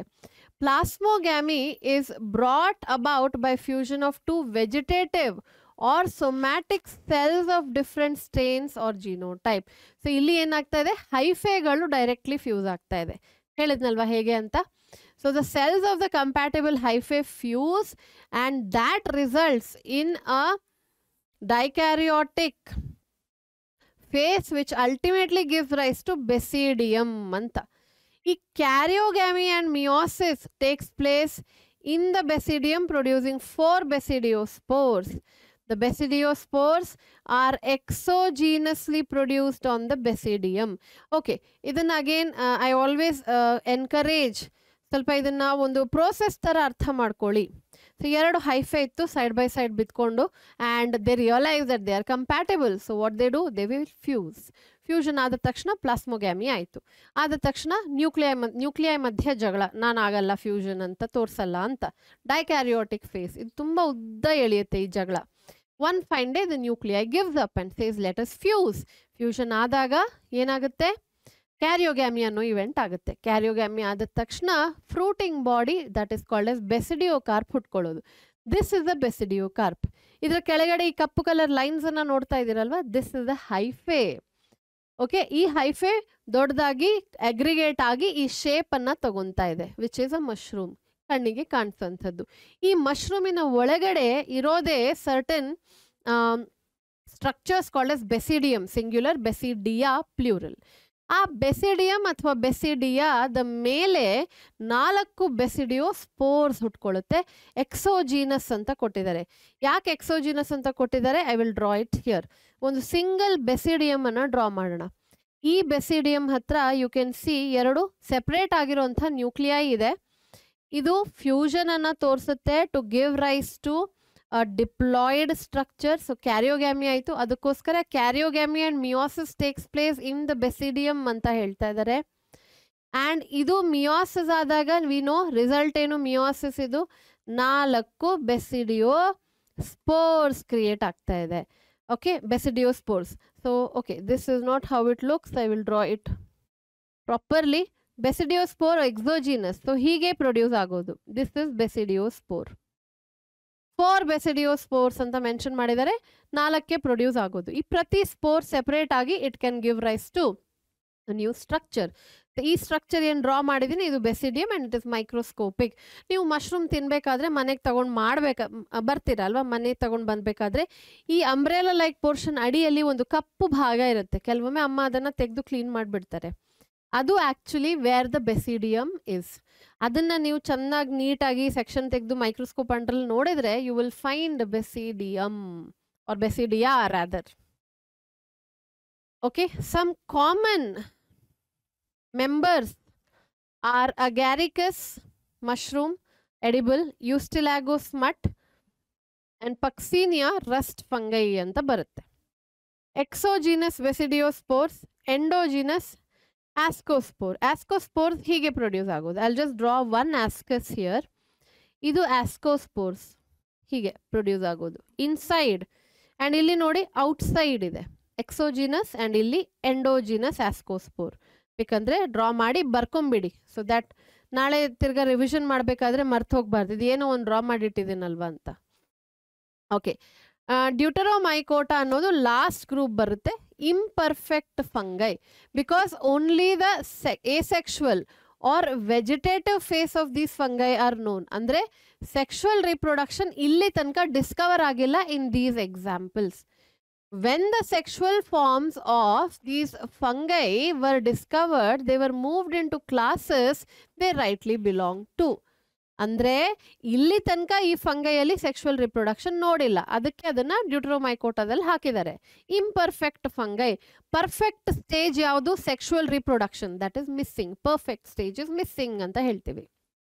ಓಕೆ, ಒಂದು ವೇಳೆ ಸಂಬಡಿ ಒಬ್ಸರ್ವ್ಸ್ ಸೆಕ್ಷುವಲ್ ರಿಪ್ರೊಡಕ್ಷನ್, ಅದನ್ನ ಸ್ಟಡಿ ಮಾಡ್ತಾರೆ. ಯಾವ ರೀತಿ ನಡೀತಾ ಇದೆ? Is it similar to what is happening in ಫೈಕೋಮೈಸೆಟ್ R ASCO R basidio? ಅದು ಯಾವ ರೀತಿ ಸೆಕ್ಷುವಲ್ ರಿಪ್ರೊಡಕ್ಷನ್ ಅನ್ನು ತೋರಿಸ್ತಾ ಇದೆ ಅದ್ರ ಪ್ರಕಾರ ಡ್ಯೂಟೆರೋಮೈಕೋಟಾದಿಂದ ಈ ಎಕ್ಸಾಂಪಲ್ ಅನ್ನ ತೆಗೆದು they will put it under ASCO, basidio R ಫೈಕೋ. Mostly ಆಸ್ಕೋಮೈಕೋಟಾಕ್ ಹೋಗುತ್ತೆ ಈ ಎಕ್ಸಾಂಪಲ್ಗಳು. Okay, it is possible that the asexual and vegetative stage have been given one name and the sexual stage another. Later, when the linkages were established, the fungi were correctly identified and moved out of deuteromycete. Okay, already ಹೇಳಿರೋಂಥದ್ದು, I'm not highlighting it. Once perfect stages of members of deuteromycete were discovered, they were often moved to ascomycota and basidiomycota. Perfect stage andre sexual stage. Deuteromycete reproduce by asexual spores and ee spore yaudu conidia ಆಗಿರುತ್ತೆ. Mycelium ಹೇಗಿದೆ? Septate ಮತ್ತೆ branched, same as asco and basidio. Some members are saprophytes or parasites, while a large number of them are decomposers. Some are parasite and saprophyte, but majority of them are decomposers of litter and help in mineral cycling. Very important point. Examples ಏನು? Alternaria, Coletotrichum ಮತ್ತೆ Trichoderma. Trichoderma ನೀವು ಓದಿದ್ದೀರಾ, you have studied Trichoderma. ಎಲ್ಲಿ ಗೊತ್ತಾ? ಇನ್ microbes in human welfare Trichoderma ಮಣ್ಣಲ್ಲಿ ಬೆಳೆಯೋದು and it helps in controlling root pathogen ಅಂತ ಓದಿರ್ತೀರಾ. All right, okay. Examples ಮೇಲೆ ಪ್ರಶ್ನೆಗಳು ಬಂದಿದೆ. ಇನ್ 2022 ಪಕ್ಸೀನಿಯಾ, ನ್ಯೂರೋಸ್ಪೋರಾ, ಸ್ಯಾಪ್ರೋಫೈಟ್ಸ್ ಅಂದರೆ ಆಲ್ಬಿಗೋ ಮೆನ್ಷನ್ ಮಾಡಿದ್ದಾರೆ. ಸೊ ಇದನ್ನು ನೆನ್ಪಿಟ್ಕೊಳ್ಳಿ. 2021ನಲ್ಲಿ ಸೆಕ್ಷುವಲ್ ಸ್ಟೆಪ್ಸ್ ಮೇಲೆ ಕ್ವೆಶನ್ ಬಂದಿದೆ. ಸೊ ಅದನ್ನು ಕೂಡ ನೆನ್ಪಿಟ್ಕೊಳ್ಬೇಕಾಗುತ್ತೆ, ಕ್ವೈಟ್ ಇಂಪಾರ್ಟೆಂಟ್. ಆ್ಯಂಡ್ ಇದರ ಬಾಡಿ ಮೇಲೆ ಅಗೇನ್ ಬಾಡಿ ಮತ್ತು ಎಕ್ಸಾಂಪಲ್ಸ್ ಮೇಲೆ ಸ್ವಲ್ಪ ಪ್ರಶ್ನೆ ಬಂದಿದೆ ಇನ್ 19, that is 2019. Okay, S. Kingdom ಪ್ಲಾಂಟೆ ಅಂತ ಐ ಹ್ಯಾವ್ ಕೆಪ್ಟ್ ಇಟ್, ಯಾಕೆಂದ್ರೆ ಕೆಲವು ಎಕ್ಸಾಂಪಲ್ಸ್ ಇದೆ. ಬಟ್ ಆಸ್ ಸಚ್ ನೀವು ಎಲ್ಲ ಓದ್ಬೇಕಂತಿಲ್ಲ, ಬಿಕಾಸ್ ಪ್ಲಾಂಟೆ ಅಂತ ಬೇರೆನೇ ಚಾಪ್ಟರ್ ಇದೆ. ಎಲ್ಲ ಯೂಕ್ಯಾರಿಯೋಟಿಕ್ chlorophyll containing organisms commonly called plants. Okay, few members are partially heterotrophic such as the insectivorous plant or parasites. ಇದನ್ನ ನೆನ್ಪಿಟ್ಕೊಳ್ಳಿ. ಬ್ಲಾಡರ್ ವರ್ಟ್ ಅಂತ ಇದೆ and venus flytrap are examples of insectivorous plants. Cuscuta is a parasite. ಈ ಎಕ್ಸಾಂಪಲ್ಗೋಸ್ಕರ ಈ paragraph ಅನ್ನು ನಾನು ಹಾಕಿರೋದು. Plant cells have an eukaryotic structure with prominent chloroplast and cell wall mainly made up of cellulose. ಇದು ನಮ್ಗೆ ಗೊತ್ತೇ ಇದೆ, ಇದನ್ನೆಲ್ಲ ನೀವು ಮುಂದೆ ಹೋಗಿ ಓದ್ತೀರಾ. ಈ ಆಲ್ಟರ್ನೇಷನ್ ಆಫ್ ಜನರೇಷನ್ ಅನ್ನ mostly ತೆಗ್ದಿದ್ದಾರೆ as per the new syllabus NMC ಏನಿದೆ ಅದ್ರ ಪ್ರಕಾರ ಇದನ್ನ ತೆಗ್ದಿದ್ದಾರೆ. So we will skip this paragraph any how. Kingdom ಪ್ಲಾಂಟೆಯಲ್ಲಿ ನೋಡೋಣ. ಆಮೇಲೆ ಕಿಂಗ್ಡಮ್ ಆನಿಮೇಲಿಯಾ ಅಗೇನ್ ಹೆಟರೋಟ್ರೋಫಿಕ್ ಯೂಕ್ಯಾರಿಯೋಟಿಕ್ ಆರ್ಗ್ಯಾನಿಸಮ್ಸ್, ಮಲ್ಟಿಸೆಲ್ಯುಲರ್ ಆಗಿರುತ್ತೆ and there cell lac cell wall. They directly R indirectly depend on plants for food. Direct ಆಗಿ depend ಆದರೆ ಇದನ್ನ ಹರ್ಬಿವೋರ್ ಅಂತ ಕರಿತೀರಾ, ಇಲ್ಲ ಹರ್ಬಿವೋರ್ಸ್ ಮೇಲೆ ಒಂದು ಆರ್ಗ್ಯಾನಿಸಮ್ ಡಿಪೆಂಡೆಂಟ್ ಆಗಿದ್ರೆ ಇದನ್ನ ನೀವು ಕಾರ್ನಿವೋರ್ ಅಂತ ಕರಿತೀರಾ ಅಲ್ವಾ. There mode of nutrition is ಹೊಲೋಝೋಯಿಕ್. ಕೆಲವೆಲ್ಲ words important. ಹೊಲೋಝೋಯಿಕ್ mode of nutrition ಅಂದರೆ ಫುಡ್ಡನ್ನು ಇಂಜೆಸ್ಟ್ ಮಾಡ್ಕೊಳ್ಳೋದು, ನಮ್ಮ ಥರನೇ ಫುಡ್ಡನ್ನು ಬಾಡಿ ಒಳಗಡೆ ತಗೊಳ್ಳೋದು ಅಥವಾ ಸೆಲ್ ಒಳಗಡೆ ತಗೊಳ್ಳೋದು. They digest their food in an internal cavity and store reserve food as glycogen. ಇದು ನೆನಪಿರಲಿ, ಅಥವಾ ಫ್ಯಾಟ್. ಪ್ಲಾಂಟ್ಸ್ ಅಲ್ಲಿ that reserve food is starch more often. Animals ಅಲ್ಲಿ ಇದು ಗ್ಲೈಕೋಜನ್ ಅಥವಾ ಫ್ಯಾಟ್ ಆಗುತ್ತೆ. ಡೆಫಿನೆಟ್ ಗ್ರೋತ್ ಪ್ಯಾಟರ್ನ್ ಇರಬಹುದು ಇನ್ animals and definite shape and size. ಇದನ್ನು ನಾನು ಹೈಲೈಟ್ ಮಾಡಲ್ಲ, ಮಿಕ್ಕಿರೋದು ಎಲ್ಲ ನೀವು ಮುಂದೆ ಬರುವಂಥ ಚಾಪ್ಟರ್ಸಲ್ಲಿ ಅಥವಾ ಯೂನಿಟ್ಸಲ್ಲಿ ಕಲಿತೀರಾ ಅಂತ. So there are certain things which are important. ಇದನ್ನು ನೀವು ನಿಮ್ಮ ಲೋವರ್ ಕ್ಲಾಸಲ್ಲಿ ಕಲ್ತಿರ್ತೀರ, ಬಟ್ ನಾವು ಸ್ಟೂಡೆಂಟ್ ಪಾಪ್ಯುಲೇಷನ್ ಹೇಗೆ ನಮಗೆ ಮರ್ತು ಹೋಗೋದು ಜಾಸ್ತಿ ಅಲ್ವಾ. We all have a problem. ನಮಗೆ ಎಲ್ಲ ಶಾರ್ಟ್ ಟರ್ಮ್ ಮೆಮೊರಿಯೇ ಇರೋದು, ಲಾಂಗ್ ಟರ್ಮ್ ಮೆಮೊರಿ ತುಂಬ ಕಷ್ಟ. ಅದನ್ನು ಲಾಂಗ್ ಟರ್ಮ್ ಮೆಮೊರಿ ಕ್ರಿಯೇಟ್ ಮಾಡ್ಕೊಳ್ಳೋದು ಹೇಗೆ ಅಂತ ಕೂಡ ಗೊತ್ತಿರಲ್ಲ. That's why the highlighting. Okay, viruses, viroids, ಪ್ರಿಯಾನ್ಸ್ and lichens ಇದನ್ನು ಕವರ್ ಮಾಡ್ಕೊಳ್ಳೋಣ. They are not part of any Kingdom. ಯಾವ ಕಿಂಗ್ಡಮ್ ಇದು ಭಾಗ ಅಲ್ಲ. ಹವೆವರ್ ವೈರಸಸ್ ಮೇಲೆ ಸ್ವಲ್ಪ ಕ್ವೆಶನ್ಸ್ ಬಂದಿದೆ, ವಿರಾಯ್ಡ್ಸ್ ಮೇಲೆ ಬಂದಿದೆ, ಆಮೇಲೆ ಈವನ್ ಪ್ರಿಯಾನ್ಸ್ ಮೇಲೆ ಬಂದಿದೆ. All right, so let us see. I think on viroids 2020 ಒಂದು ಕ್ವೆಶನ್ ಅನ್ನು ಕೇಳಿದ್ದಾರೆ on viroids, if I am not wrong. ಪ್ರಿಯಾನ್ಸ್ ಮೇಲೆ ಒಂದು ಕ್ವೆಶನ್ ಅನ್ನು ಕೇಳಿದ್ದಾರೆ. ಓಕೆ, ಪ್ರಿಯಾನ್ಸ್ ಡಿಸೀಸ್ ಏನು ಕಾಸ್ ಮಾಡುತ್ತೆ ಅಂತ ಒಂದು ಪ್ರಶ್ನೆಯನ್ನು ಕೇಳಿದ್ದಾರೆ. ಅಗೇನ್ ಇನ್ ನೀಟ್ ಎಕ್ಸಾಮಿನೇಷನ್ 2022 ಅಲ್ಲಿ. Let's see. 5 kingdom classification of Whittaker. There is no mention of lichens and some acellular organisms like viruses, viroids and prions. Nenu ನೆನ್ಪಿಟ್ಕೊಳ್ಬೇಕು, lichens ಅಂತ ಹೇಳಿ acellular ಅಲ್ಲಿ ಏನೆಲ್ಲ ಕೊಟ್ಟರು, viroids, viruses and ಪ್ರಿಯಾನ್ಸ್, cellular organisms ಅಂತ mention ಮಾಡಿದ್ದಾರೆ, ನೆನಪಿರಲಿ. Okay, ಇದು ನೋಡ್ಕೊಳ್ಳೋಣ.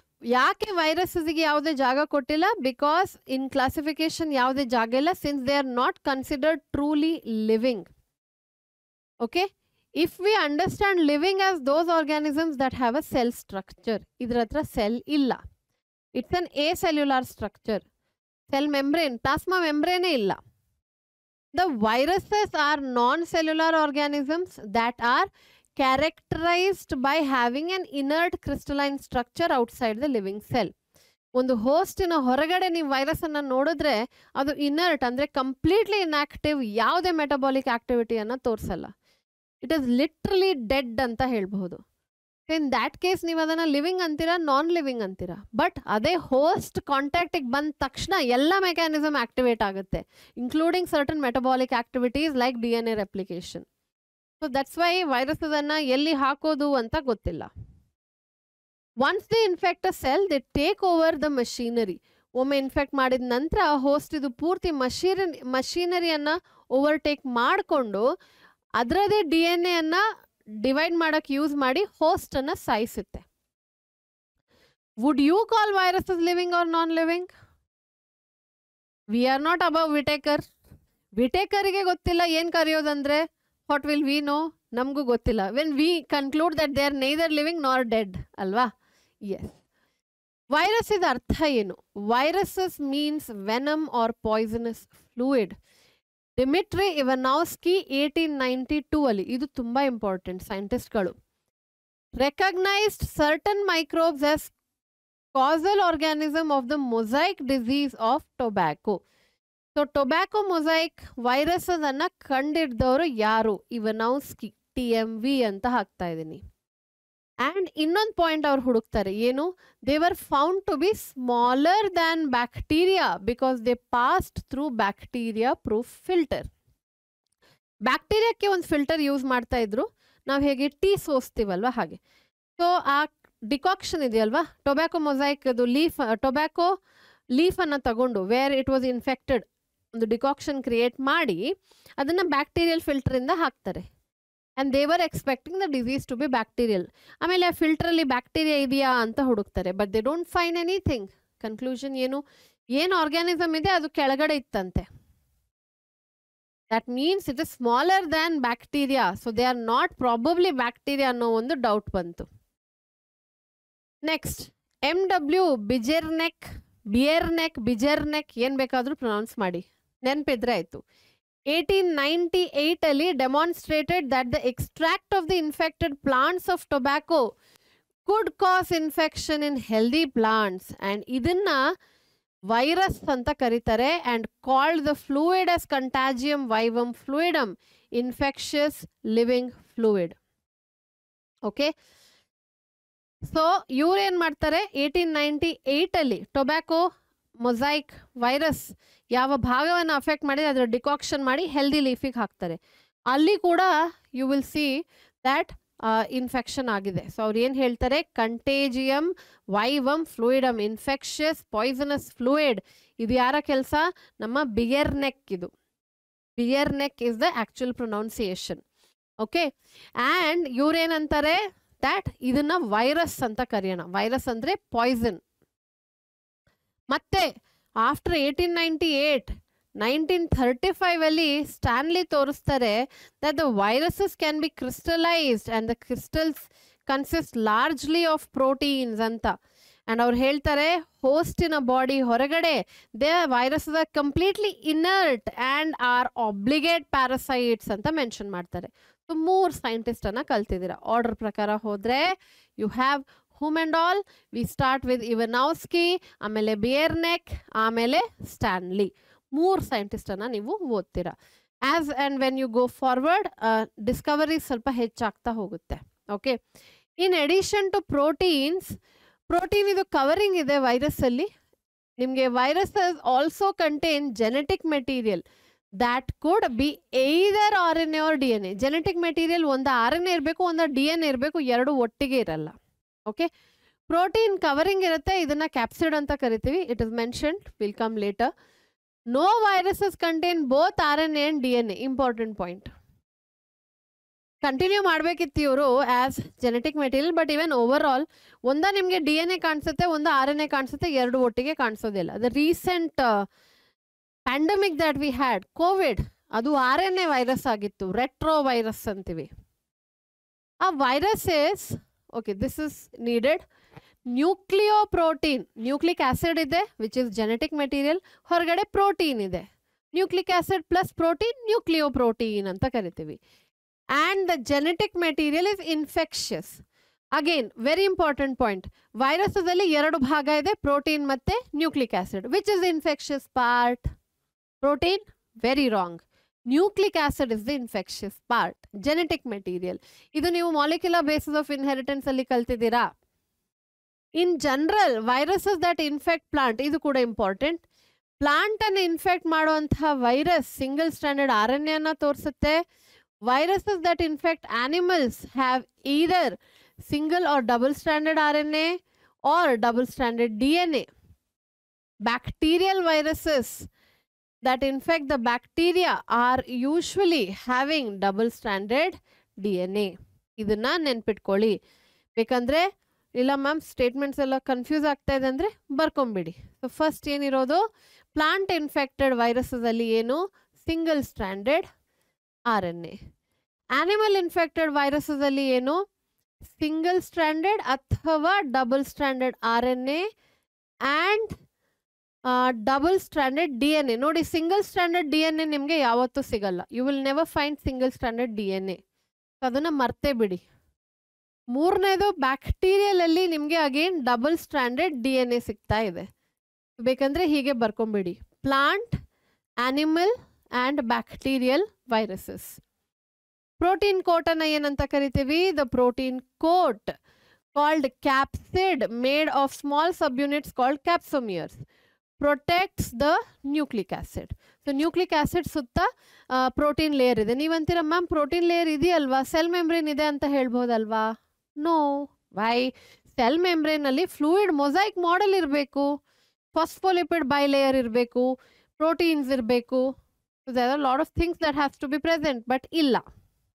Hence it is not sell membrane, ಬರೀ ಪ್ರೋಟೀನ್ ಇರೋದು. ಈ ಕ್ಯಾಪ್ಸೋಮಿಯರ್ ಇದು ಅರೇಂಜ್ಮೆಂಟ್ ಹೆಲಿಕಲ್ ಇರಬಹುದು, ಇಲ್ಲ ಪಾಲಿಹೆಡ್ರಲ್ ಅಥವಾ ಬೇರೆ ಜಾಮೆಟ್ರಿಕ್ ಫಾರ್ಮ್ಸ್ ಅಲ್ಲಿ ಇರಬಹುದು. I am not highlighting that point. ಯಾವುದೆಲ್ಲ ಡಿಸೀಸ್ ಕಾಸ್ ಮಾಡುತ್ತೆ, ಮಂಪ್ಸ್ ಅಂತ, ಸ್ಮಾಲ್ ಪಾಕ್ಸ್, ಹರ್ಪೀಸ್ ಕಾಸ್ ಮಾಡಬಹುದು, ಹಾಗೆ ಇನ್ಫ್ಲೂಯೆನ್ಸಾ ಅನ್ನೋ ಒಂದು ಡಿಸೀಸ್ ಅನ್ನ ಕಾಸ್ ಮಾಡಬಹುದು. AIDS in humans. Okay. And ಪ್ಲಾಂಟ್ಸಿಗೆ ಬಂದಾಗ ಮೊಸೈಕ್ ಫಾರ್ಮೇಷನ್. ಪ್ಲಾಂಟ್ಸ್ ಅಲ್ಲಿ ಸಿಂಪ್ಟಮ್ಸ್ ಯಾವುದು, ಮೊಸೈಕ್ ಫಾರ್ಮೇಷನ್ ಅಂದರೆ ಪ್ಯಾಚ್ ಫಾರ್ಮೇಷನ್. ಎಲೆಗಳಲ್ಲಿ ಬ್ರೌನ್ ಕಲರ್ ಅಥವಾ grey colour patch patch create ಆಗೋದು, ಲೀಫ್ ರೋಲ್ ಆಗೋದು, ಲೀಫ್ ಸುತ್ಕೊಳ್ಳೋದು, ಆ್ಯಂಡ್ ಕರ್ಲ್ ಆಗೋದು. ಓಕೆ. ಸರ್ಫೇಸ್ ಏರಿಯಾಗೆ ಸ್ವಲ್ಪ ಕಮ್ಮಿ ಆಗುತ್ತೆ. ಯೆಲ್ಲೋಯಿಂಗ್ ಆಗೋದು, chlorophyll basically ಸಾಯೋವಂಥದ್ದು. Vane clearing, the same thing, vane clear ಆಗೋದು, ಬೇಸಿಕ್ಲಿ ಟಿಶ್ಯೂ ಡ್ಯಾಮೇಜ್ ಆಗುತ್ತೆ, ವ್ಯಾಸ್ಕ್ಯುಲರ್ ಟಿಶ್ಯೂಸ್. ಡ್ವಾರ್ಫಿಂಗ್, ಎಷ್ಟು ಹೈಟ್ ಅಚೀವ್ ಆಗಬೇಕು ಅಷ್ಟು ಆಗಲ್ಲ. And stunted growth, ಡ್ವಾರ್ಫಿಂಗ್ and stunted growth, height achievement ಆಗಲ್ಲ. These are the symptoms in plants. ಇದು ಕೂಡ ನೆನ್ಪಿಟ್ಕೊಳ್ಳಿ. ಸಿ ನಾವು ವಾಟ್ ಹ್ಯಾಸ್ ಹ್ಯಾಪನ್, ಪೋರ್ಷನ್ ಸ್ವಲ್ಪ ರೆಡ್ಯೂಸ್ ಆಗಿದೆ. ಸೊ ಮುಂಚೆ ಇದರಿಂದ ಈ ಪರ್ಟಿಕ್ಯುಲರ್ ಪಾರ್ಟಿಂದ ಕ್ವೆಶನ್ ಕೇಳ್ತಾ ಇರಲಿಲ್ಲ. ನಾವು that the portions R reduce, you never know ಎಲ್ಲಿಂದ ಕೇಳ್ತಾರೆ ಅಂತ. ಅದಕ್ಕೋಸ್ಕರ ಇದನ್ನ ಕೂಡ ಬರ್ಕೊಳ್ಳಿ. ಪ್ರಾಕ್ಟೀಸ್ ಪೇಪರ್ಸಲ್ಲಿ ಇದನ್ನೆಲ್ಲ ಇನ್ಕ್ಲೂಡ್ ಮಾಡಿದ್ದೀವಿ ನಾವು. I hope you are solving your practice paper. 2 diagram ಕೊಟ್ಟಿದ್ದಾರೆ ವೈರಸ್ಸಲ್ಲಿ. ಯಾವುದೆಲ್ಲ, ಈ first ಕೊಟ್ಟಿರೋಂಥದ್ದು TMV. This is TMV. ಇದರ ಜೆನೆಟಿಕ್ ಮೆಟೀರಿಯಲ್ RNA ಆಗಿದೆ, ಸಿಂಗಲ್ ಸ್ಟ್ಯಾಂಡರ್ಡ್ RNA, SS ಅಂತ ಬರಿತಾ ಇದ್ದೀನಿ, ಸಿಂಗಲ್ ಸ್ಟ್ಯಾಂಡರ್ಡ್. ಇದು ನಮ್ಮ T4 ಬ್ಯಾಕ್ಟೀರಿಯೋಫೇಜ್ ಅಂತ. ಇದರ ಜೆನೆಟಿಕ್ ಮೆಟೀರಿಯಲ್ ಏನು, ಡಬಲ್ ಸ್ಟ್ಯಾಂಡರ್ಡ್ DNA ಆಗಿದೆ, ಡಬಲ್ ಸ್ಟ್ಯಾಂಡರ್ಡ್ DNA. ಡಯಾಗ್ರಾಮ್ ಅನ್ನ ನೆನ್ಪಿಟ್ಕೊಳ್ಳಿ. ಇಲ್ಲಿ ಭಾಗಗಳನ್ನು ಲೇಬಲ್ ಮಾಡಿದ್ದಾರೆ, ಅಲ್ಲಿ ಕೂಡ 2 ಲೇಬಲಿಂಗ್ ಇದೆ. So that also you will have to look at. Okay. S. So ಇದಾಯ್ತು ನಮ್ಮ ವೈರಸಸ್. ವಿರಾಯ್ಡ್ಸ್, ಪ್ರಿಯಾನ್ಸ್, ಲೈಕನ್ಸ್ ಒಟ್ಟಿಗೆ ಕವರ್ ಮಾಡೋಣ. ವಿರಾಯ್ಡ್ಸ್ ಅನ್ನ ಯಾರು ಕಂಡು ಹಿಡ್ದಿರೋದು, ಹೂ ಫೌಂಡ್ ಇಟ್ ಔಟ್? 1971 ಅಲ್ಲಿ T.O. ಡೀನರ್ ಕಂಡು ಹಿಡ್ದಿರೋದು. ಓಕೆ. ಆ್ಯಂಡ್ ಇವ್ರು ಏನು ನೋಟ್ ಮಾಡ್ತಾರೆ, that these are smaller than viruses. Viruses smaller than bacteria. These are further smaller than viruses and caused potato spindle tuber disease. Anta. They were found to be free RNA. Viroids are nothing but RNA. Protein coat illa adru sutta. And you will see that the RNA was of lower molecular weight. Lower molecular weight andre chikkadagittu as compared to viruses. Disease ನೆನ್ಪಿಟ್ಕೊಳ್ಳಿ, potato tuber spindle disease anta, potato plant ಅಲ್ಲಿ. ಪ್ರಿಯಾನ್ಸ್ ಅಲ್ಲಿ ನಿಮಗೆ they are basically abnormally folded proteins.